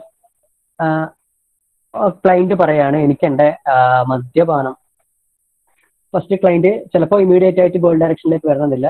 നമ്മൾ ചോദിക്കുകയാണ്, നിങ്ങൾ ഏതവസ്ഥയിൽ നിന്നും ചേഞ്ചിന് വേണ്ടിയിട്ടാണ് ഇനി ഇവിടേക്ക് വരാൻ, അല്ലെങ്കിൽ വാട്ട് മോട്ടിവേറ്റഡ് കം ഹിയർ, എന്താണ് നിങ്ങൾ മോട്ടിവേറ്റ് ചെയ്ത് ഇവിടേക്ക് വരാൻ വേണ്ടി? അപ്പോൾ അയാൾ പറയാണ്, I don't know exactly but my drinking habit, എൻ്റെ ഡ്രിങ്കിങ് ഹാബിറ്റ് എനിക്ക് മാറ്റണമെന്നുണ്ട്. അവിടെ നമ്മൾ പ്രോബ്ലം ഡിഫൈൻ ചെയ്ത് കഴിഞ്ഞു. സെക്കൻഡ്, നമ്മൾ ഗോൾ ഡിഫൈൻ കഴിഞ്ഞു, പ്രോബ്ലത്തിലേക്ക് കിടക്കുകയാണ്. ഓക്കെ, അപ്പോൾ ഈ ഒരു ഡ്രിങ്കിങ് ഹാബിറ്റ് കൊണ്ട് നിങ്ങൾക്ക് ഈ ഒരു നിങ്ങൾ എങ്ങനെയൊക്കെയാണ് ഒരു പ്രോബ്ലം ആക്കി മാറ്റുന്നത്, എങ്ങനെയാണ് നിങ്ങളെ എഫക്ട് ചെയ്യുന്നത് പറയാണ്. എനിക്ക് എൻ്റെ ഫ്രണ്ട് സർക്കിൾ ഉണ്ട്, അപ്പോൾ ആവുന്ന സമയത്ത് എനിക്ക് മദ്യപിക്കാതിരിക്കാൻ പറ്റുന്നില്ല. മദ്യപിച്ച് വന്നു കഴിഞ്ഞ് എൻ്റെ വൈഫുമായിട്ടുള്ള കമ്മ്യൂണിക്കേഷൻ പാറ്റേൺ ചേഞ്ച് ആവുന്നുണ്ട്. അവൾക്ക് എത്ര മിസ് കൊടുത്തു കഴിഞ്ഞാൽ എനിക്കത് നിർത്താൻ പറ്റുന്നില്ല. ഇപ്പോൾ മുന്നോട്ട് പോയിക്കൊണ്ടിരിക്കുകയാണ്, പക്ഷെ എനിക്കത് ഇതിന് നിർത്തണം എന്നുണ്ട്. ഇതെങ്ങനെയൊക്കെയാണ് നിങ്ങളെ ബാധിക്കുന്നതെന്ന് വീണ്ടും ചോദിക്കുന്ന സമയത്ത് അയാൾ പറയുന്നു, എൻ്റെ സേവിങ്സിനെ ബാധിക്കുന്നുണ്ട്. കാരണം എൻ്റെ കൂടുതൽ ഇൻകം ഞാൻ ഇതിനു വേണ്ടിയിട്ട് ഫ്രണ്ട്സിൽ ഒന്നിച്ച് മദ്യപിക്കാൻ ഇതിനൊക്കെ ചിലവഴിക്കുന്നത്. അതുകൊണ്ട് എനിക്ക് സേവിങ്സ് വളരെ കുറവാണ്. പിന്നെ എൻ്റെ വൈഫുമായിട്ടുള്ള ഫിസിക്കൽ റിലേഷൻഷിപ്പിനെ ഇത് ബാധിക്കുന്നുണ്ട്, സെക്ഷൽ റിലേഷൻഷിപ്പിനെ ഇത് ബാധിക്കുന്നുണ്ട്. ഇങ്ങനെയുള്ള കാര്യങ്ങളൊക്കെ. അപ്പോൾ അത് നമ്മൾ കുറെ കോൺഫ്ലിക്റ്റുകൾ ഉണ്ടാവുന്നതിൻ്റെ പേരിൽ. പിന്നെ എൻ്റെ കുട്ടികൾ എന്നെ പലപ്പോഴും ഈ കാര്യം പറഞ്ഞിട്ട് ബ്ലെയിം ചെയ്യാറുണ്ട്, അത് വിഷമം ഉണ്ടാക്കുന്നുണ്ട്. ഇങ്ങനെയുള്ള പല കാര്യങ്ങളും അയാൾ പറഞ്ഞുകൊണ്ടിരിക്കുകയാണ്. അപ്പോൾ നമുക്ക് മനസ്സിലാവുന്നു ആ പ്രോബ്ലം എങ്ങനെയാണ് അയാളെ ബാധിച്ചിരിക്കുന്നത്, ഗോൾ എന്താണ് നിർത്താനുള്ളതാണ്, അയാളുടെ പ്രോബ്ലം എങ്ങനെയാണ് അയാളെ ബാധിച്ചിട്ടുള്ളത്. നമ്മൾ എക്സെപ്ഷൻ ക്വസ്റ്റ്യനിലേക്ക് കിടക്കുകയാണ് അടുത്തത്. അപ്പോൾ എനിക്ക് ഈ പറയുന്ന സമയത്ത് നമുക്ക് അയാൾക്ക് തീരെ ഹോപ്പില്ലാത്ത രീതിയിലായിരിക്കും ഇതൊക്കെ പറയുന്നത്, എനിക്കൊന്നിനും പറ്റുന്നില്ല. അപ്പോൾ അവിടെ നമ്മൾ എക്സെപ്ഷൻ ക്വസ്റ്റ്യൻ എന്ന് പറഞ്ഞു കഴിഞ്ഞാൽ ഈ പ്രോബ്ലം ആയിരുന്ന സമയത്ത് എന്തൊക്കെയാണ് നിങ്ങൾ ചെയ്യുന്നത്? അത് മീൻസ് നിങ്ങൾ കുടിക്കാത്ത ഒരവസ്ഥയിലുള്ള സമയത്ത് എന്തൊക്കെ ചേഞ്ചുകളാണ് നിങ്ങൾ ഉണ്ടാക്കുന്നത്? നിങ്ങൾക്ക് കുടിക്കാണ്ട് നിൽക്കാൻ എങ്ങനെയൊക്കെ പറ്റിയ ദിവസങ്ങളുണ്ടോ? അപ്പൊ അയാൾ പറയുകയാണെങ്കിൽ ചില ദിവസങ്ങളിൽ ഞാൻ കുടിക്കില്ല, ഞാൻ ഫ്രണ്ട്സിന്റെ ഒന്നിച്ച് പോവുകയാണെങ്കിൽ പെട്ടെന്ന് സംസാരിച്ച് തിരിച്ചു. ആ സമയത്ത് എന്തൊക്കെ ചേഞ്ചുകളുണ്ട്? ആ സമയത്ത് എനിക്ക് കൂടുതൽ ഫാമിലിയായിട്ട് സംസാരിക്കാൻ പറ്റാറുണ്ട്, എൻ്റെ മക്കളുമായിട്ട് എനിക്ക് കളിക്കാൻ പറ്റാറുണ്ട്. ഇങ്ങനെയൊക്കെയുള്ള ചേഞ്ചസ് എക്സെപ്ഷൻ. പക്ഷെ 1-2 ദിവസം മാസത്തിൽ അങ്ങനെ സംഭവിക്കുന്നുള്ളൂ. But there is A hope. അങ്ങനെ ഒരു എക്സെപ്ഷൻ ക്വസ്റ്റ്യൻ ചോദിക്കുകയാണ്. അതെന്തിനാന്ന് വെച്ച് കഴിഞ്ഞാൽ it build the confidence to overcome this problem. അവിടെ ഓൾറെഡി ക്ലയന്റിന് ആ ഒരു കോൺഫിഡൻസ് ഉണ്ട് എന്നുള്ളത് നമ്മൾ എക്സെപ്ഷൻ ക്വസ്റ്റ്യനിലൂടെ മനസ്സിലാക്കാണ്. ക്ലയന്റിന് കൊടുക്കുകയാണ് ആ കോൺഫിഡൻസ്. തേർഡ് ആണ് എക്സിസ്റ്റിംഗ് റിസോഴ്സസ്. അപ്പൊ നമ്മൾ നേരത്തെ പറഞ്ഞ പോലെ ഈ ഒരു പ്രോബ്ലം ചെയ്യുകയാണെങ്കിൽ വാട്ട് ഹാപ്പൻ, നിങ്ങൾക്ക് അത് കൺട്രോൾ ചെയ്യാൻ പറ്റിയിട്ടുണ്ട് അല്ലെ, അതെങ്ങനെ സാധിച്ചു? അപ്പൊ അയാൾക്ക് ആ ഒരു കേപ്പബിലിറ്റി ഉണ്ട്, മാസത്തിൽ 1-2 ദിവസം ആണെങ്കിലും അത് നിങ്ങൾക്ക് എങ്ങനെ സാധിച്ചു എന്നുള്ളതാണ്. How you delt with that, how you overcome that problem in the past. ഇപ്പൊ എന്തെങ്കിലും ഒരു പ്രോബ്ലം ആണെങ്കിൽ, ഇപ്പൊ നമ്മൾ ഡ്രിങ്കിങ് ആയതുകൊണ്ട് ഇങ്ങനെ പറയുന്നു, അല്ലെങ്കിൽ ഒരു പ്രോബ്ലം ആണ്, ആ പ്രോബ്ലം നിങ്ങൾക്ക് മുന്നേ എങ്ങനെ നിങ്ങൾക്കത് ഉണ്ടായിരിക്കുന്ന സമയത്ത് നിങ്ങൾക്ക് എങ്ങനെ സോൾവ് ചെയ്യാൻ പറ്റിയ സന്ദർഭങ്ങൾ ഉണ്ടായിട്ടുണ്ടോ, അതെങ്ങനെ ഉണ്ടായി? ഇപ്പൊ വേറെ ഏതെങ്കിലും ഒരു പ്രോബ്ലം ആണെങ്കിൽ 1 second.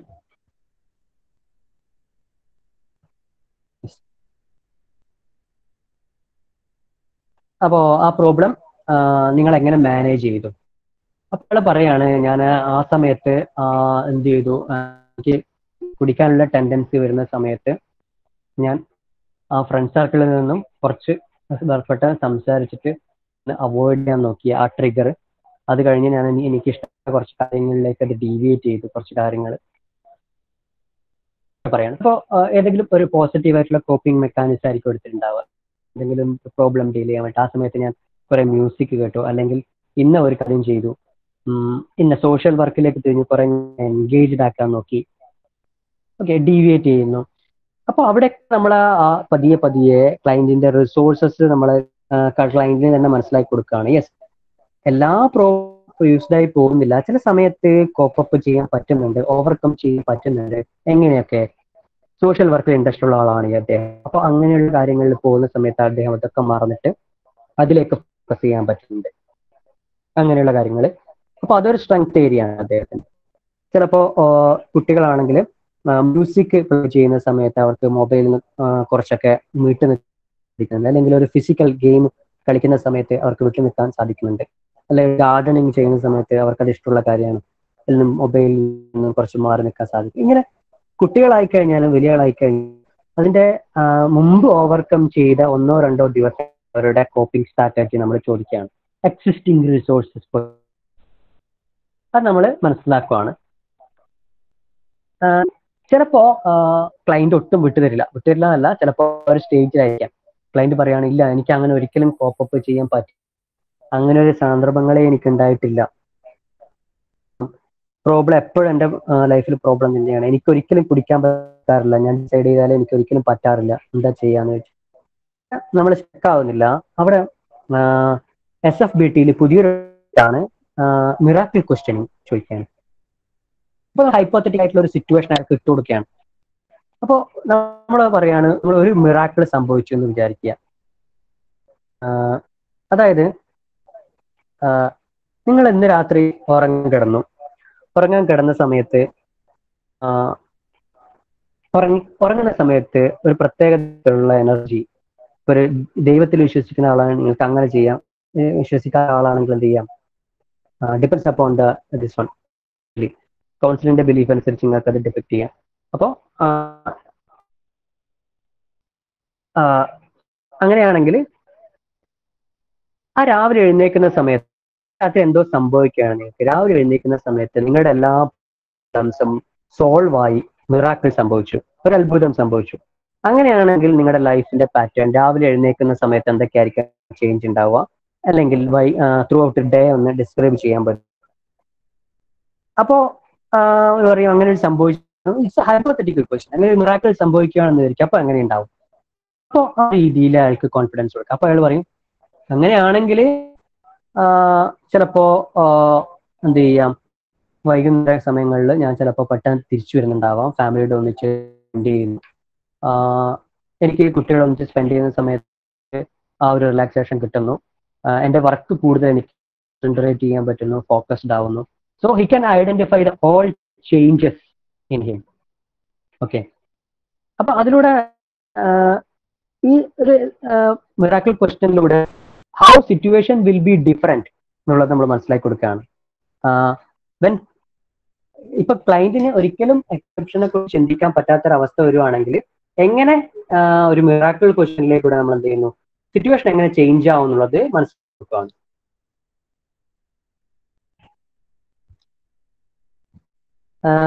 പിന്നെ ഒന്നാണ് സ്കെയിലിംഗ് ക്വസ്റ്റ്യൻ എന്ന് പറയുന്നത്. സ്കെയിലിംഗ് ക്വസ്റ്റ്യൻ എന്ന് പറഞ്ഞു കഴിഞ്ഞാൽ നമ്മൾ ഒരു സ്കെയിലിലേക്ക് മാറ്റുവാണ് കാര്യം. അതായത് നമ്മൾ പറയും ഈ ഒരു പ്രോബ്ലം നിങ്ങൾ എത്രമാത്രം ബാധിച്ചിട്ടുണ്ട്. അപ്പോൾ 0 to 100 ആണെങ്കിൽ ഒരു 90%, അല്ലെങ്കിൽ 99%, ചിലവർ 100%, 80%. ഇങ്ങനെ പ്രോബ്ലത്തെ നമ്മൾ സ്കെയിൽ ചെയ്യും. അതുപോലെ ചേഞ്ചിനെ നമ്മൾ സ്കെയിൽ ചെയ്യുന്നു.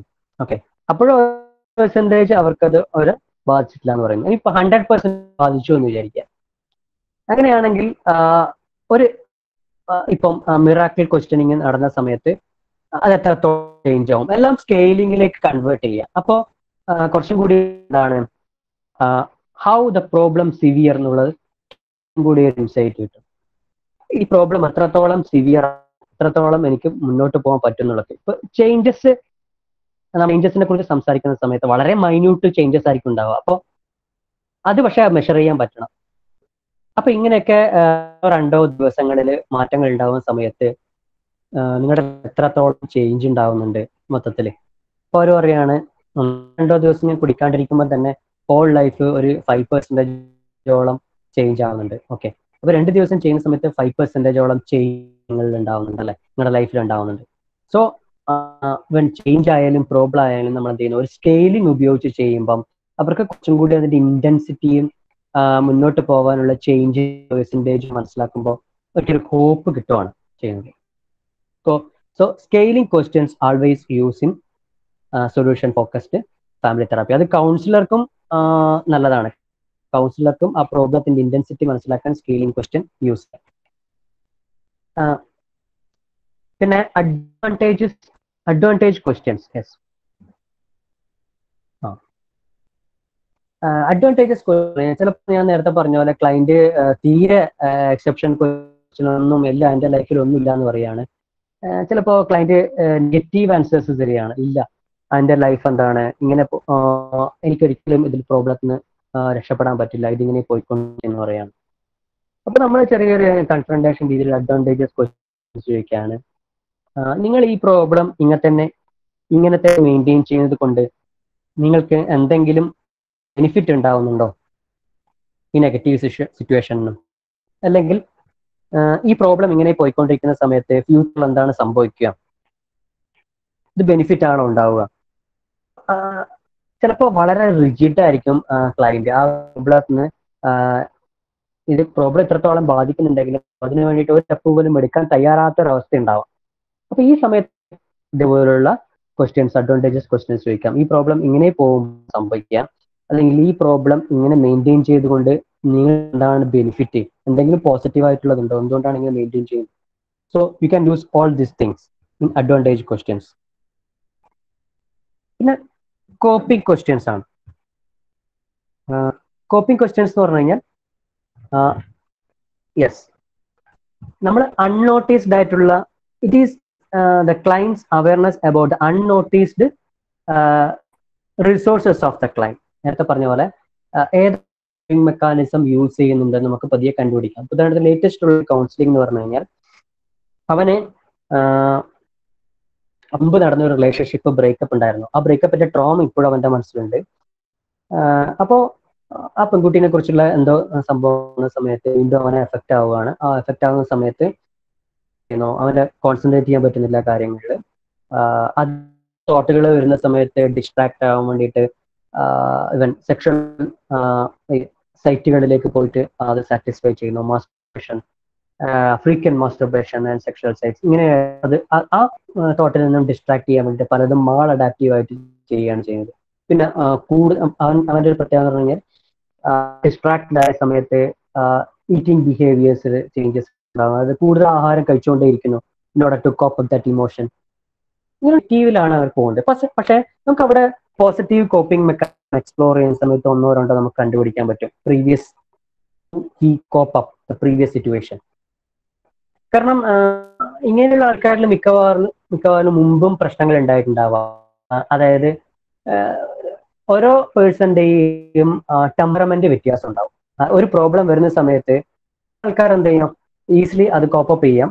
ചില ആൾക്കാർക്ക് ആ ഒരു പ്രോബ്ലം കുറച്ചു കാലത്തേക്ക് അത് ഡിസ്ട്രസ് ആയിരിക്കും, കോപ്പപ്പ് ചെയ്യാൻ ഭയങ്കര ബുദ്ധിമുട്ടായിരിക്കാം, ചിലപ്പോൾ ഡിപ്രഷനിലേക്ക് തന്നെ പോവാം. മുൻപ് ചിലപ്പോൾ ഏതെങ്കിലും ഇൻസിഡന്റ് കോപ്പപ്പ് ചെയ്ത ആ ഒരു രീതി നമുക്ക് കഴിഞ്ഞാൽ നമ്മൾ അഡ്വൈസ് ചെയ്യുന്നതിനെക്കാട്ടി അവരുടേതായിട്ടുള്ള കോപ്പിംഗ് സ്കിൽ കണ്ടുപിടിക്കും. അപ്പോൾ നോക്കുമ്പോൾ എക്സ്പ്ലോർ ചെയ്യുമ്പോൾ അവനൊരു ഡ്രമ്മറാണ്. മുമ്പൊക്കെ എന്താണ് പ്രശ്നങ്ങൾ വരുന്ന സമയത്ത് അവൻ ഡ്രമ്മിങ് ചെയ്തിട്ട് അത് വെന്റിലേറ്റ് ചെയ്യായിരുന്നു.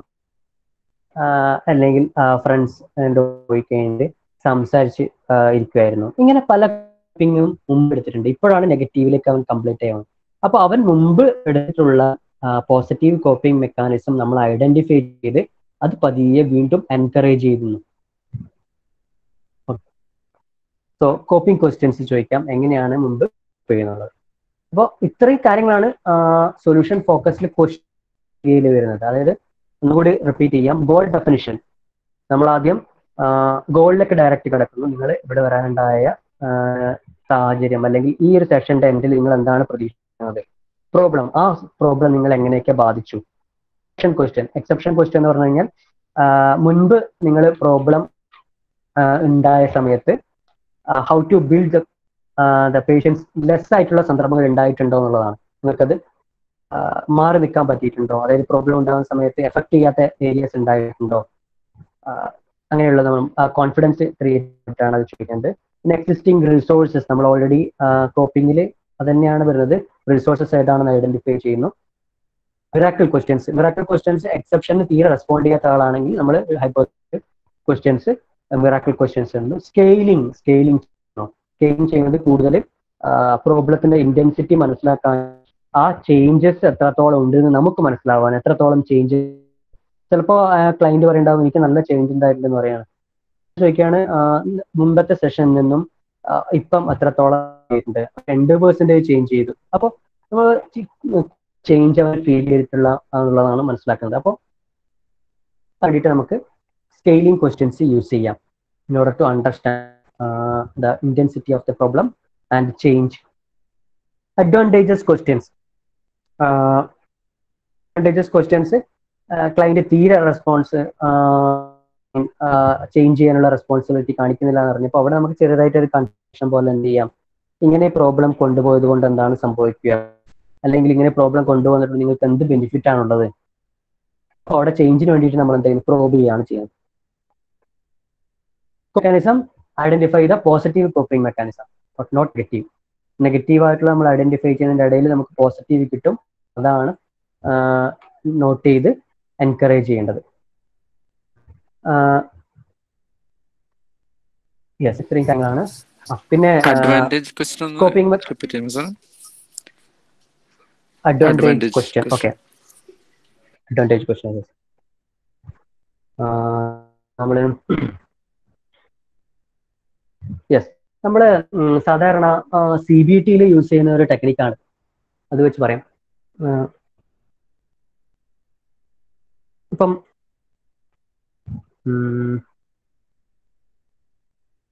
about negative situation. യെസ്, അപ്പോൾ ചില ക്ലയന്റ് പ്രോബ്ലം പറയും, പക്ഷെ അവർ ആ പ്രോബ്ലത്തിൽ നിന്ന് എസ്കേപ്പ് ചെയ്യാനുള്ള ഒരു മെഷർ എടുക്കാതിരിക്കുകയും അതിൽ തന്നെ ലൂപ്പിൽ തന്നെ വീണ്ടും കറങ്ങി കളിക്കുകയും ചെയ്യും. ഉദാഹരണത്തിന് വൈഫ്, അപ്പോൾ വൈഫ് ഹസ്ബൻഡിന്റെ മദ്യപാന സംസാരിക്കുകയാണ്. ഓക്കെ, അപ്പോൾ അദ്ദേഹം മദ്യപിച്ച് വന്നിട്ട് എന്നെ ദിവസവും അടിക്കാറുണ്ട്, ഇങ്ങനെ വേർബൽസ് ഉണ്ട്, എങ്ങനെയൊക്കെ ചെയ്യുന്നു, സെക്ഷൽ ഹാരാസ്മെന്റ് ഇങ്ങനെയൊക്കെ ഉണ്ട് ഉള്ളത് ഒന്നാമത്തെ സെഷനിൽ പറഞ്ഞു കഴിഞ്ഞാൽ പ്രോബ്ലം നമുക്ക് മനസ്സിലായി. അപ്പോൾ അതിനെ പക്ഷെ ആ സ്ത്രീ ഈ പ്രോബ്ലം മറ്റുള്ളവർ ലിസൺ ചെയ്യുക എന്നല്ലാതെ ആ ലൂപ്പിൽ നിന്നും അവർ പുറത്തേക്ക് ഇറങ്ങാൻ തയ്യാറല്ല. Directly or indirectly she is actually adjusted to that. അവർക്കത് വേണം. ആ ഒരു ഹസ്ബൻഡിന്റെ ആ ഒരു തരത്തിലുള്ള നെഗറ്റീവായിട്ടുള്ള അപ്രോച്ചുകളിൽ നിന്നും രക്ഷപ്പെടാൻ പറ്റാതെ അത് മറ്റുള്ളവർ ലിസൺ ചെയ്യണം, ഇവർക്ക് കുറച്ച് ഇമോഷൻ വെല്ലേറ്റ് ചെയ്യണമെന്നേ ഉള്ളൂ. ആ പ്രോബ്ലത്തിൽ നിന്നും മാറാൻ സ്ത്രീ തയ്യാറല്ല, അല്ലെങ്കിൽ ഒരു നെക്സ്റ്റ് സ്റ്റെപ്പ് എടുക്കാൻ തയ്യാറല്ല. ആ സമയത്ത് നമുക്ക് ഒരു അഡ്വാൻറ്റേജ് ആയിട്ടുള്ള ക്വസ്റ്റ്യൻ ചോദിക്കാം. അതായത് നിങ്ങൾ ഇങ്ങനെ പ്രോബ്ലം പറഞ്ഞുകൊണ്ടിരിക്കുന്നു, പക്ഷെ ഇങ്ങനെ നിങ്ങൾക്ക് ഈ പ്രോബ്ലത്തിൽ നിന്ന് നിൽക്കുന്നത് കൊണ്ട് എന്തെങ്കിലും ബെനിഫിറ്റ് ഉണ്ടോ, എന്തെങ്കിലും ഒരു സുഖം കിട്ടുന്നുണ്ടോ? ആരോടെങ്കിലും ഈ പ്രോബ്ലം പറഞ്ഞുകൊണ്ടേയിരിക്കുന്ന സമയത്ത് മറ്റുള്ളവർ കേൾക്കുന്ന സമയത്ത് നിങ്ങൾക്ക് എന്തെങ്കിലും ഒരു ഇന്റേണൽ പ്രഷർ കിട്ടുന്നതുകൊണ്ടാണോ? ഈ ചേഞ്ച് ചെയ്യുന്നത് എന്തുകൊണ്ടാണ്? ഇതിൽ നിന്നും രക്ഷപ്പെടാൻ നിങ്ങൾക്ക് is there any positive about maintaining this situation? അവിടെ നമ്മൾ പ്രോബ് ചെയ്യാണ്. രക്ഷപ്പെടാൻ താല്പര്യമില്ലാത്തൊരു ചേഞ്ച് എടുക്കാൻ തയ്യാറായിട്ടുള്ള ആൾക്കാരെ നമ്മൾ പ്രോബ് ചെയ്യാണ്. അപ്പോൾ അവരിൽ നിന്നും ചെറിയ ചേഞ്ചസ് വന്നു തുടങ്ങും. ഓക്കെ, ഞാൻ പ്രോബ്ലം വെറുതെ ലിസൺ പറഞ്ഞു, മറ്റുള്ളവർക്ക് ലിസൺ ചെയ്യുന്നതിൽ മാത്രമായിട്ടാണ് ഞാനത് സാറ്റിസ്ഫാക്ഷൻ കണ്ടെത്തുന്നത്. ഞാനൊന്നും വേറെ മെഷർമെന്റ് കൊടുക്കുന്നില്ല. അവർക്ക് വേണമെങ്കിൽ എന്താ കുറച്ചും കൂടി അസേർട്ടീവായിട്ട് ബിഹേവ് ചെയ്യാം, അല്ലെങ്കിൽ ഒന്ന് മാറി നിൽക്കാം. ആ പ്രോബ്ലത്തിന് ഇത്രയും സഫർ ചെയ്യിക്കേണ്ട ആവശ്യമില്ല, ഒന്ന് മാറി നിൽക്കാം, അല്ലെങ്കിൽ അവരെ ആരെങ്കിലും അവർക്ക് പ്രൊട്ടക്ഷൻ ചോദിക്കും. ഇങ്ങനെ ഏത് തരത്തിലുള്ള കാര്യങ്ങൾ അവർ ചെയ്യുന്നില്ല, അവരുടെ പ്രോബ്ലം പറഞ്ഞുകൊണ്ടേ ഇരിക്കുകയാണ് ചെയ്യുന്നത്. ഇങ്ങനെയുള്ള സമയത്താണ് നമ്മൾ എന്ത് ചെയ്യുക, അഡ്വാൻറ്റേജസ് ക്വസ്റ്റ്യൻസ് ചോദിക്കുക. അതിൽ നിന്നും ആ ലൂപ്പിൽ നിന്നും അവരെ പുറത്തേക്ക് വരാനാണ്, നെക്സ്റ്റ് സ്റ്റെപ്പ് എടുക്കാൻ വേണ്ടിയിട്ടാണ് അഡ്വാൻറ്റേജസ് ക്വസ്റ്റ്യൻസ് യൂസ് ചെയ്യുന്നത്. ഹലോ സാർ, മനസ്സിലായോ?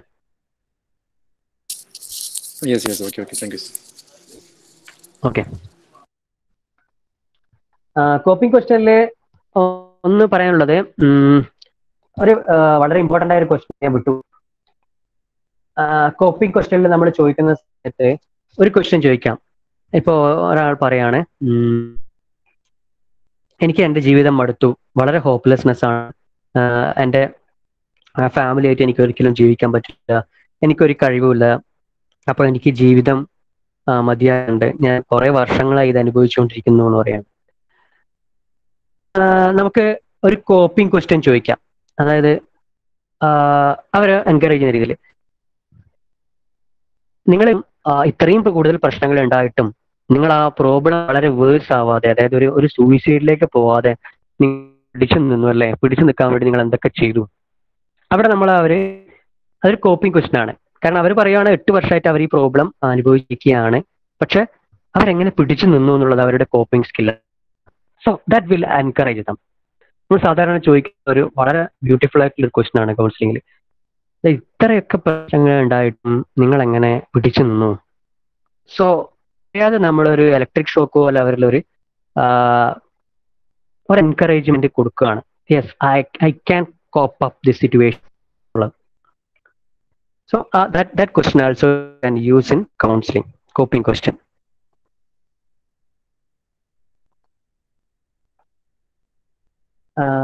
Okay, next slide. Techniques. So technically ഈ പറഞ്ഞ തന്നെയാണ്. ടെക്നിക്കല് നമ്മൾ ഈ നോക്കാം നമുക്ക്. First, introducing uncertainty. ഓക്കെ, അതെ.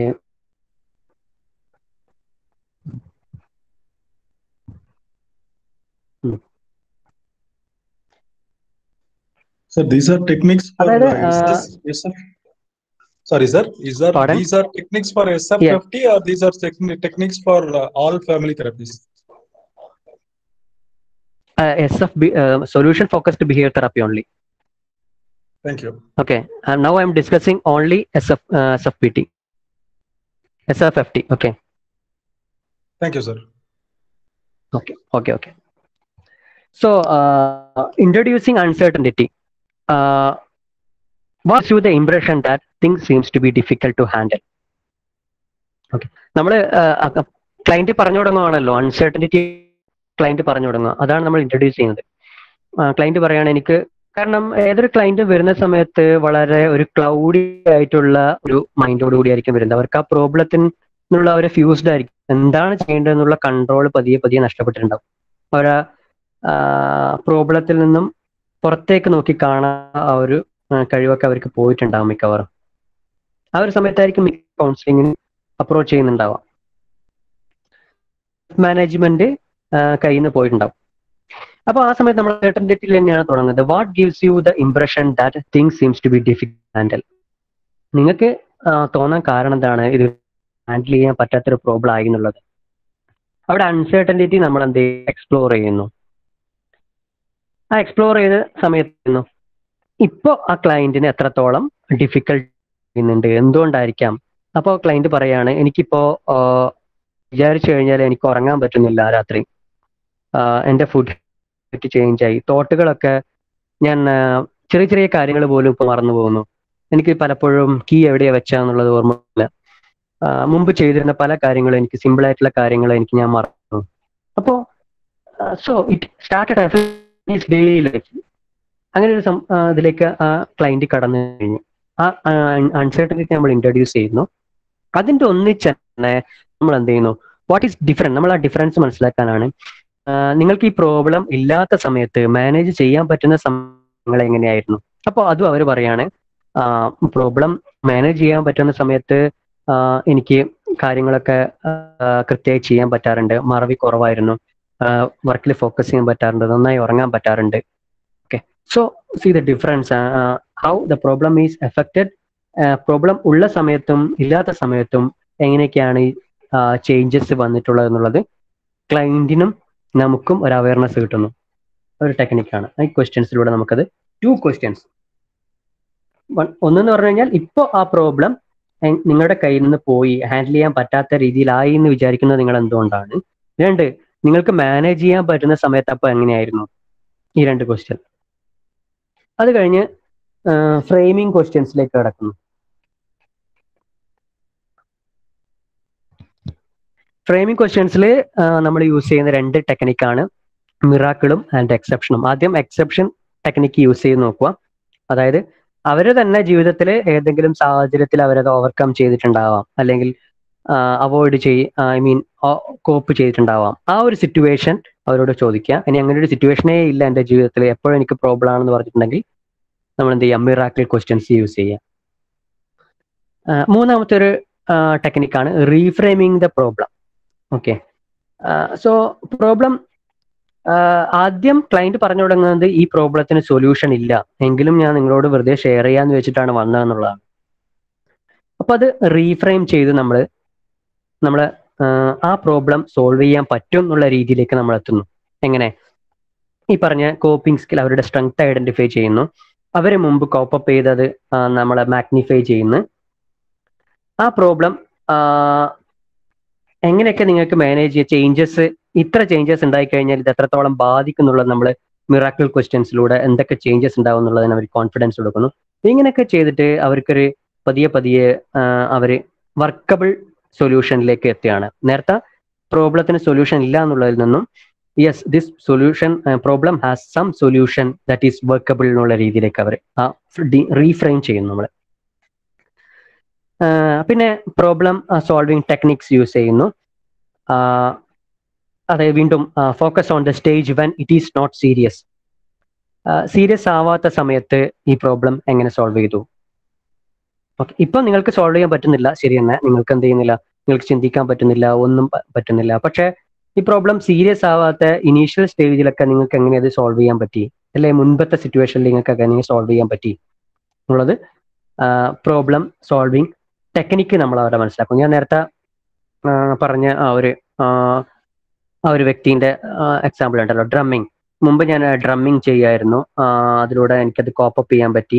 എൻ്റെ ഫ്രണ്ട്സുമായിട്ട് ഞാൻ സംസാരിക്കുമായിരുന്നു കാര്യങ്ങളൊക്കെ, അപ്പോൾ വെന്റിലേറ്റ് ചെയ്യുന്ന സമയത്ത് എനിക്ക് റിലാക്സേഷൻ കിട്ടാറുണ്ട് എന്നുള്ള രീതിയിലേക്ക് ഇവരുടെ ആ ഒരു കാര്യത്തിലേക്ക് നമ്മൾ എന്ത് ചെയ്യുന്നു, ഫോക്കസ് ചെയ്യുന്നു. Focus the stage when it is not serious. 5th, matching clients language. ഇത് ഞാൻ നേരത്തെ പറഞ്ഞ മിമിക്സിലെ പോലെ തന്നെ നമ്മൾ എന്ത് ചെയ്യുന്നു, ക്ലയന്റിന്റെ ലാംഗ്വേജ് യൂസ് ചെയ്യുന്നു in order to reach him deeply. Okay, അതായത് ഞാൻ നേരത്തെ പറഞ്ഞ ടീനേജേഴ്സിന്റെ ചിലപ്പോൾ ചില ലാംഗ്വേജസ് യൂസ് ചെയ്യുന്ന സമയത്ത് എന്ത് ചെയ്യുന്നു, ക്ലയന്റിലേക്ക് നമുക്ക് കൂടുതൽ റീച്ച് ചെയ്യാൻ പറ്റും. ഓക്കെ, പ്രോബ്ലം എക്സ്പ്ലോർ ചെയ്യുന്ന സമയത്ത് ടീനേജേഴ്സ് ഇപ്പോൾ പറയുന്നവരാണ് പ്രോബ്ലം ഭയങ്കര സീനാണ് സർ എന്ന് പറയും. അപ്പോൾ they are using their own language. Okay, so അത് ചിലപ്പോൾ നമുക്ക് കൗൺസിലിംഗ് ചില ടേംസ് ക്യാച്ച് ചെയ്ത് വെക്കാറുണ്ട്. അത് കാരണം ആ ഒരു കാര്യം പറഞ്ഞു കഴിഞ്ഞാൽ അവർക്ക് കിട്ടുന്ന കറക്റ്റ് ആയിട്ടുള്ള മീനിങ് അവർക്ക് കിട്ടും. അപ്പോൾ അവരിലേക്ക് കൂടുതൽ നമുക്ക് റീച്ച് ചെയ്യാൻ പറ്റും. അപ്പോൾ അങ്ങനെയുള്ള കാര്യങ്ങൾ ഇതിലും നമുക്ക് യൂസ് ചെയ്യാം. നേരത്തെ ഇതിലുള്ള ചില സിമിലാരിറ്റി ഇതിലും കാണാം. അപ്പോൾ matching the clients language, channelling clients language. Okay, that is transaction stage. Transaction stage, it gives us the client's confidence. Problem is temporary. Yes.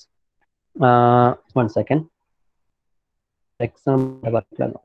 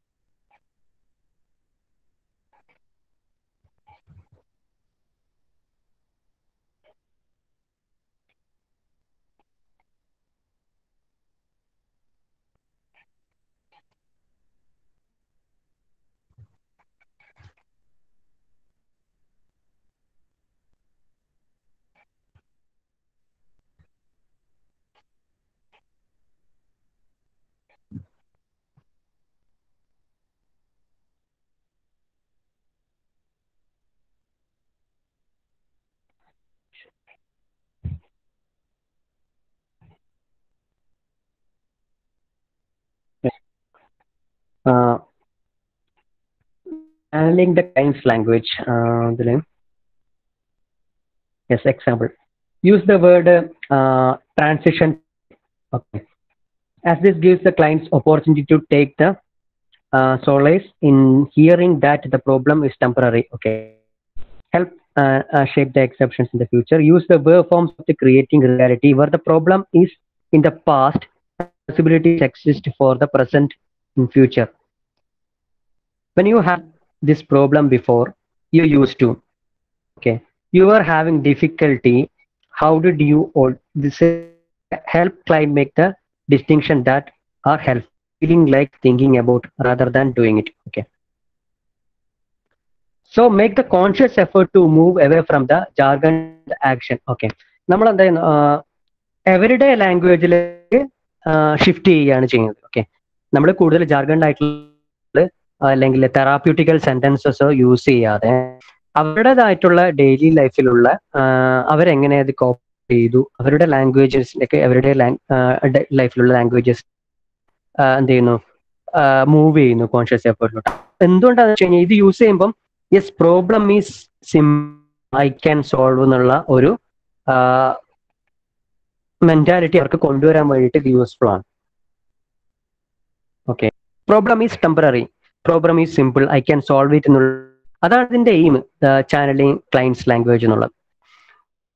അവര് മുമ്പ് എങ്ങനെ ഡെയിലി ലൈഫിൽ യൂസ് ചെയ്ത ടേംസും അവരുടെ ഫീലിങ്ങും എന്ത് ചെയ്യുന്നു, നമ്മളൊന്ന് പാരാഫ്രൈസ് ചെയ്യുന്നു. Next, normalising and deep മെത്തോളജൈസിങ്.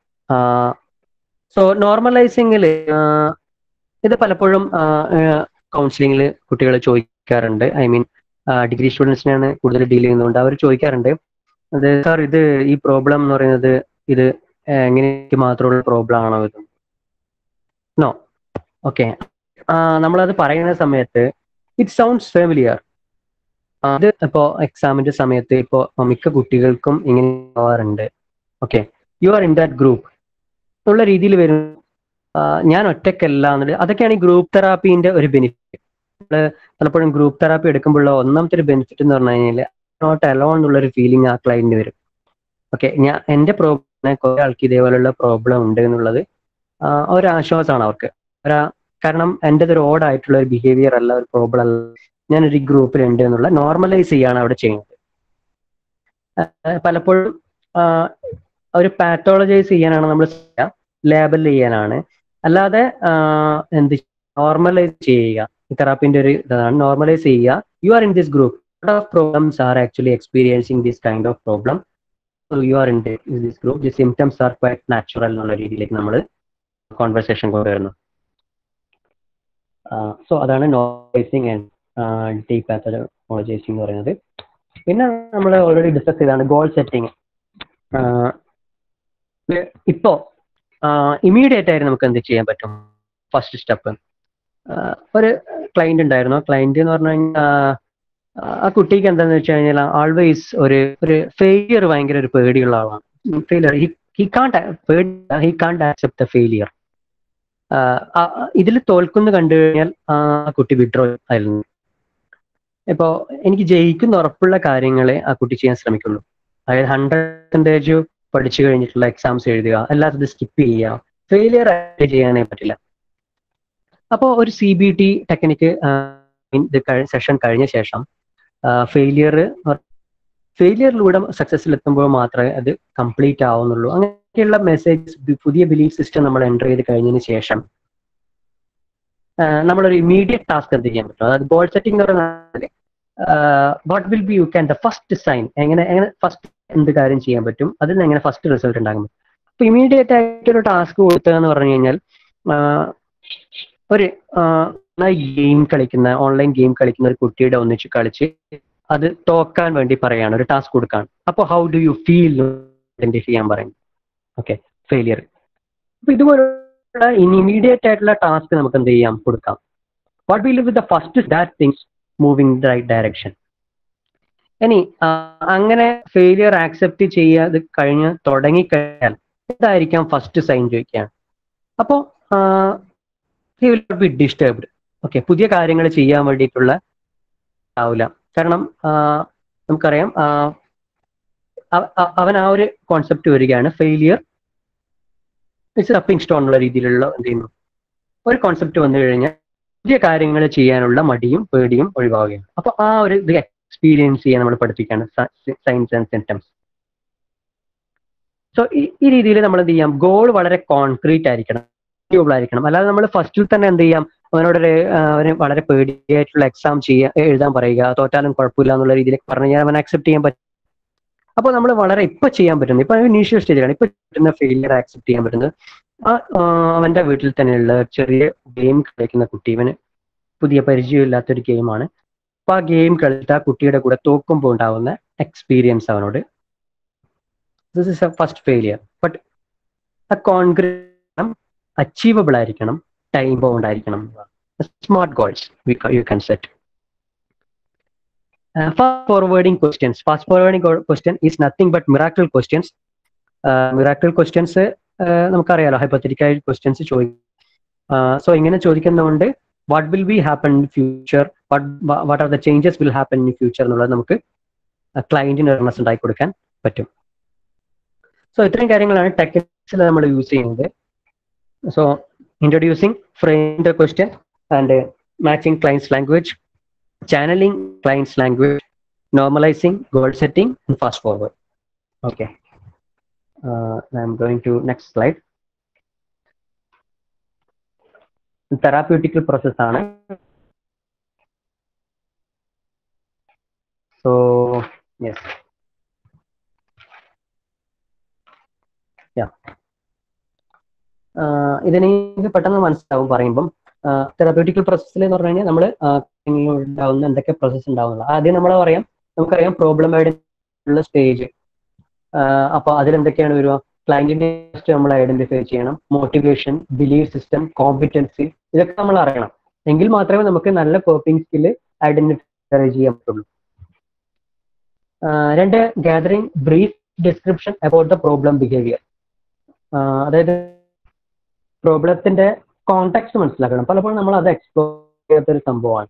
ഒരു പ്രോബ്ലം വന്ന് പറഞ്ഞു കഴിഞ്ഞാൽ എന്നെ എപ്പോഴും അച്ഛൻ വഴക്ക് പറയുകയാണ് ചെയ്യുന്നത് എന്നുള്ള രീതിയിലേക്കാണെങ്കിൽ ഏതൊക്കെ സിറ്റുവേഷനിലാണ് നിന്റെ അച്ഛൻ വഴക്ക് പറയുന്നത് അല്ലെങ്കിൽ അമ്മ വഴക്ക് പറയുന്നത്, നമ്മൾ ആ സിറ്റുവേഷൻ കൂടി ആ കോണ്ടെക്സ്റ്റ് കൂടി എക്സ്പ്ലെയിൻ ചെയ്യുമ്പോഴേ കൃത്യമായ പിക്ചർ കിട്ടുള്ളൂ. ചിലപ്പോൾ ഏതെങ്കിലും ഒരു തെറ്റായിട്ടുള്ള ഒരു ബിഹേവിയർ ചെയ്യുമ്പോഴായിരിക്കാം അവനെ ചീത്ത പറയുന്നത്, ബാക്കിയുള്ള സമയത്ത് അവന് സപ്പോർട്ട് ഉണ്ടാവാം. അപ്പോൾ നമ്മൾ ജനറലൈസ് ചെയ്യുന്നതിന് മുമ്പേ കോണ്ടെക്സ്റ്റ്, അത് സിവിയാരിറ്റി, അതിന്റെ ഡ്യൂറേഷൻ, ആ പ്രോബ്ലത്തിന്റെ പറയാണ്. എനിക്ക് സൂയിസൈഡൽ ടെൻഡൻസി തോന്നുന്നുണ്ട്, നിങ്ങൾക്ക് അതിന്റെ ഡ്യൂറേഷനും അതിന്റെ സിവിയാരിറ്റിയും കൂടി ചോദിച്ചറിയേണ്ട ആവശ്യമുണ്ട്. എത്ര കാലമായി നിങ്ങൾക്ക് ഈ തോട്ട് വന്നിട്ട്, അതിന്റെ സിവിയാരിറ്റി എന്താണ്, മീൻസ് എത്തരത്തിലുള്ള ഒരു ഇനീഷ്യേഷൻ എങ്ങനെ നടത്തിയിട്ടുണ്ടായിരുന്നോ, ഡേയ്സ് നിങ്ങൾക്ക് ആ ഫീലിംഗ് ഉണ്ടോ? അപ്പോൾ ഇതൊക്കെ ചോദിച്ചറിയേണ്ട ആവശ്യമാണ്. ടെക്സ്റ്റ്, സിവിയറിറ്റി, ഡ്യൂറേഷൻ, ഇതൊക്കെ വളരെ ഇമ്പോർട്ടൻ്റ് ആണ് ഇൻഫർമേഷൻ ഗ്യാദർ ചെയ്യുന്ന സമയത്ത്. പിന്നെ റിലേഷൻഷിപ്പ് ക്വസ്റ്റ്യൻ എന്ന് പറഞ്ഞാൽ ഒരു ഒറ്റ പെർസ്പെക്റ്റീവ് ആണ്. നമ്മൾ ആ ക്ലയന്റ് പറയുന്ന മാത്രമല്ല, ആ ഹോൾ സെനാരിയോയിൽ ആ റിലേഷൻഷിപ്പ് എങ്ങനെ ചെയ്യുന്നുണ്ട്, മറ്റുള്ളവരിൽ നിന്നും ഇങ്ങോട്ടും തേർഡ് പാർട്ടി ആയിട്ട് നിന്നുകൊണ്ട് ആ പ്രോബ്ലം നമ്മൾ ഡിസ്ക്രൈബ് ചെയ്യാൻ പറയുന്നു. Tracking solution behaviour or exception to the problem. Okay, നമുക്ക് മുമ്പ് സൊല്യൂഷൻ എങ്ങനെയൊക്കെയാണ് ഇദ്ദേഹം സോൾവ് ചെയ്യുന്നുള്ളത് നമ്മൾ ട്രാക്ക് ചെയ്യും. ഓർ എക്സെപ്ഷൻ എന്ന് പറഞ്ഞാൽ തന്നെയാണ്, അതായത് മുമ്പ് വളരെ പ്രോബ്ലം കുറഞ്ഞ സമയത്ത് നിങ്ങൾ എങ്ങനെയെല്ലാമായിരുന്നു അത് ചെയ്തതെന്നുള്ളത്, അത് വളരെ ഇമ്പോർട്ടൻ്റ് ആണ് solution focused behaviour therapy.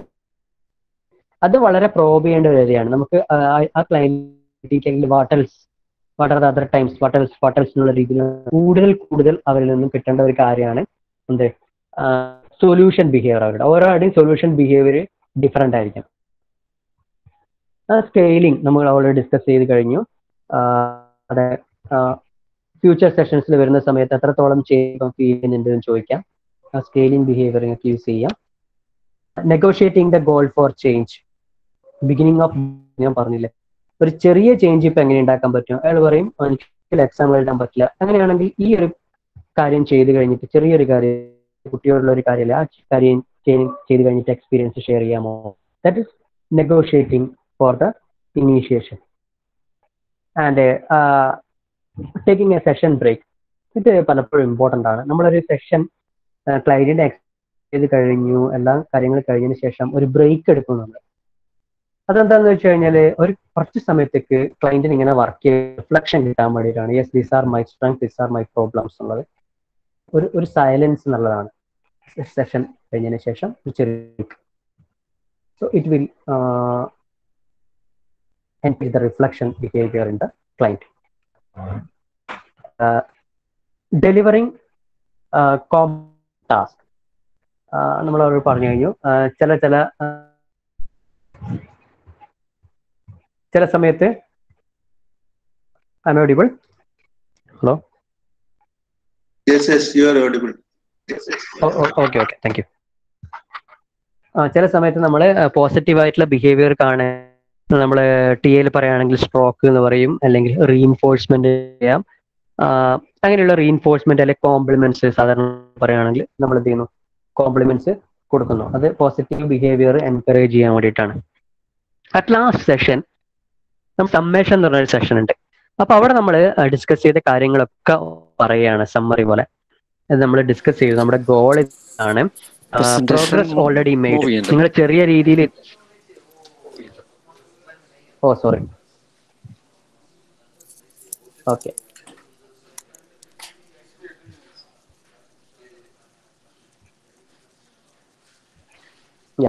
Summation.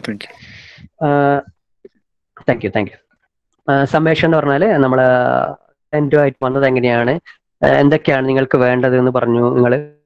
നിങ്ങൾ ഓൾറെഡി ചെറിയ ചേഞ്ചസ് നിങ്ങളുടെ പ്രോബ്ലം ഇല്ലാത്ത സമയത്ത് എങ്ങനെയൊക്കെ ചെയ്തു, ആ സിറ്റുവേഷൻ എങ്ങനെ നിങ്ങൾ എഫക്ട് ചെയ്തു, നിങ്ങൾ എങ്ങനെ റിയാക്ട് ചെയ്തു, എന്തൊക്കെ പോസിറ്റീവ് ചേഞ്ചുകളാണ് നിങ്ങൾ ഓൾറെഡി ചെയ്തുകൊണ്ടിരിക്കുന്നത്, എന്താണ് നമ്മൾ പ്ലാൻ ചെയ്തത്.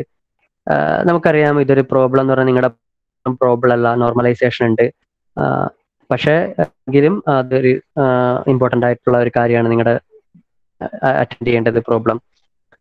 ഇങ്ങനെയൊക്കെയുള്ള കാര്യങ്ങൾ നമ്മൾ എന്ത് ചെയ്യുന്നു? സമ്മേഷൻ ചെയ്യുന്ന സമയത്ത് നമ്മളൊരു 1.5 മുതൽ 2 മണിക്കൂറാണ് ചെയ്തിട്ടുള്ള സെഷനെങ്കിൽ ആ ഹോൾ സെഷൻ വന്ന് ഒരു ഫ്ലാഷ് ബാക്ക് പോലെ എന്ത് ചെയ്യുന്നു? ക്ലയന്റിൽ ഇങ്ങനെ വർക്ക് ചെയ്യുകയാണ് after the reflection. So it will help them to move forward. So അതാണ് സൊല്യൂഷൻ ഫോക്കസ്ഡ് ബിഹേവിയർ തെറാപ്പിയിൽ നമ്മുടെ ലാസ്റ്റ് സ്റ്റേജ്. പിന്നെ റീഫ്രെയിംസ്. യെസ്, റീഫ്രെയിംസ് എന്ന് പറയുന്നത് നമ്മൾ ഈ പ്രോബ്ലം എങ്ങനെ റീഫ്രെയിം ചെയ്യും. ഇനീഷ്യലി നിങ്ങളത് ഇത് എനിക്ക് മാറ്റാൻ പറ്റാത്ത പ്രോബ്ലം ആണ്, ഇത് എനിക്ക് എൻ്റെ കൺട്രോളില്ലാത്ത പ്രോബ്ലം ആണ്, how you feel now, yes I can handle, ഇതൊക്കെയാണ് ഇതിന്റെ ഇത് എന്നുള്ളത് മനസ്സിലാക്കിയിട്ട് കിട്ടുന്നതാണ് റീഫ്രെയിം എന്ന് പറയുന്നത്. പുതിയ റീഫ്രെയിം ചെയ്യുന്ന പ്രോബ്ലത്തിനാണ്. അപ്പൊ ഇത്രയാണ് നമ്മൾ ഇതിൽ പറയുന്നത്. Yes, thank you. എന്തെങ്കിലും ഡൗട്ട് ഉണ്ടോ സൊല്യൂഷൻ ഫോക്കസിൽ? ഇതിനെ ഇപ്പൊ SBT എന്ന് വിളിക്കുന്നുണ്ടോ, അല്ലെങ്കിൽ SFDT? അതാണ് ഞാൻ പെട്ടെന്ന് പറയുമ്പോൾ തെറ്റിപ്പോ. അതായത് solution focused therapy, solution focused behaviour therapy, solution focused family therapy, ഇതിന്റെയൊക്കെ ഒരു കീ പ്രിൻസിപ്പിൾസ് ഒന്ന് തന്നെയാണ്, പക്ഷെ പല പേരുകളിലും ഇംപ്ലിമെന്റ് ചെയ്യുന്നുണ്ട്.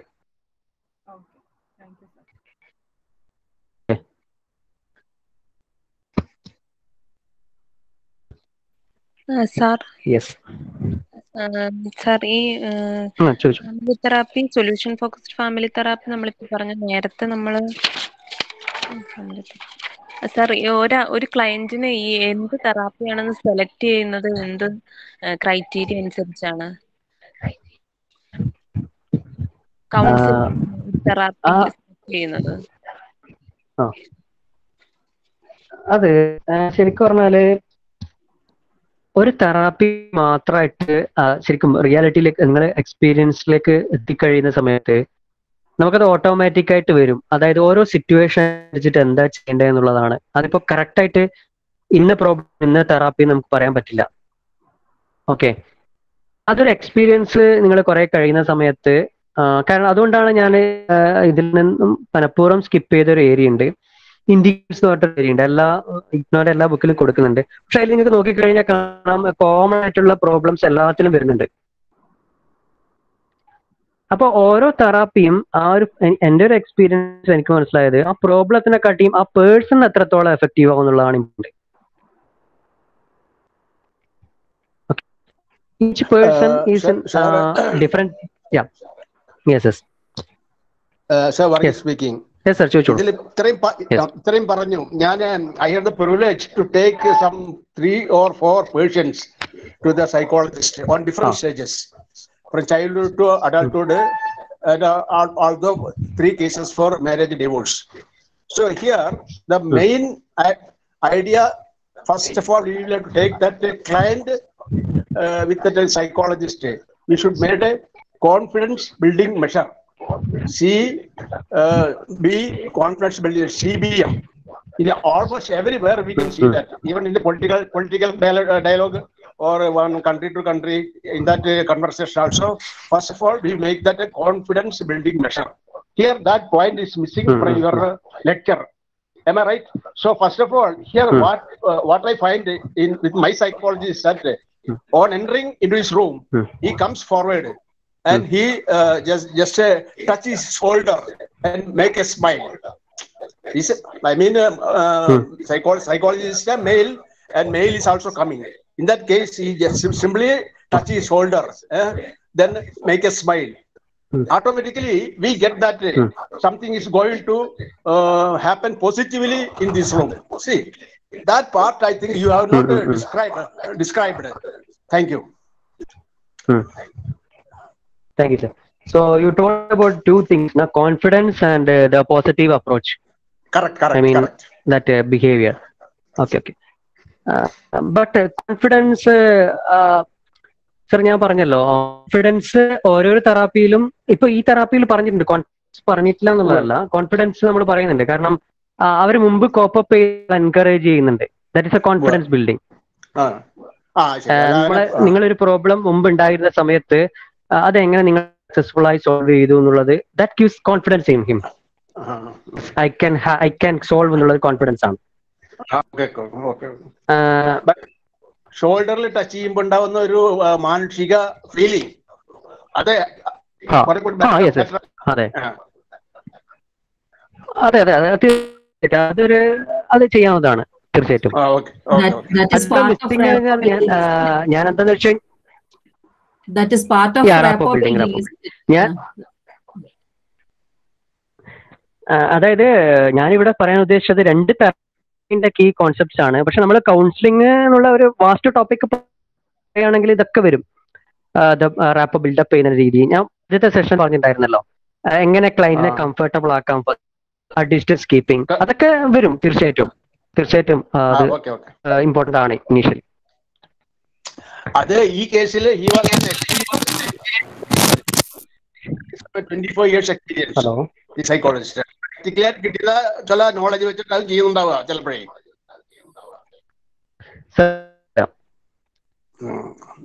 അതൊരു പോസിറ്റീവ് ആറ്റിറ്റ്യൂഡാണെന്ന് എനിക്ക് തോന്നിയത്. തീർച്ചയായിട്ടും പോസിറ്റീവ് ആറ്റിറ്റ്യൂഡാണ്. കാരണം നമുക്കറിയാലോ, ഒരു ടച്ച് എന്ന് പറയുന്നത് ഒരു പ്രോബ്ലം ഡിസ്ട്രോയ് വരുന്ന ഒരാൾക്ക് touch may be A healing, but we can generalise that also. Sometimes എന്താ പറയാ, ഓപ്പോസിറ്റ് ജെൻഡർ ആണെങ്കിൽ എങ്ങനെ ചെയ്യുന്നുള്ളത് that's A question mark. Okay thank you sir.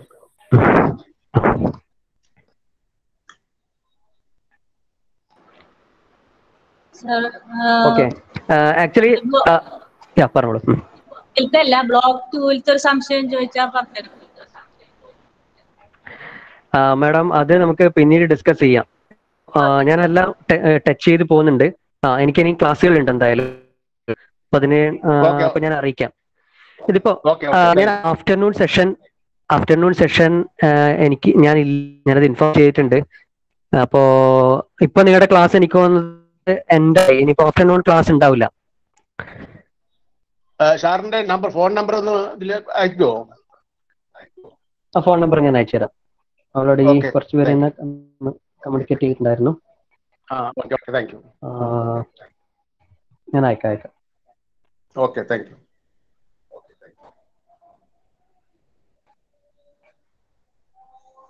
Okay, നമുക്കപ്പോ next വീക്കോ അതിന്റെ അപ്പുറത്തെ വീക്കോ ചെയ്യാം. നമുക്ക് പ്രാക്ടിക്കൽ സെഷൻസ് ഒക്കെ വരുന്നുണ്ട്. ആ സമയത്ത് കുറച്ചും കൂടി നമുക്ക് ഡിസ്കസ് ചെയ്യാം. Okay thank you very much. അപ്പൊ ആഫ്റ്റർനൂൺ സെഷൻ ഇല്ല കേട്ടോ. Hello, my afternoon session is cancelled. Okay. Understood, sir. Thank you. Okay. Sir, practical you will be taking. And please forward your phone number. Yeah, practical. Yeah, me only. The practical sessions, this one, the genogram in different age. That practical session, me only taking. Thank you. Okay, bye. This is for all centers, no? For Vellore only, no? Is it sir? for all centers? You take practical? Practical for all, I think, yes. But you have to submit to the respective this one study center, but the class will be same for all, I think. Okay.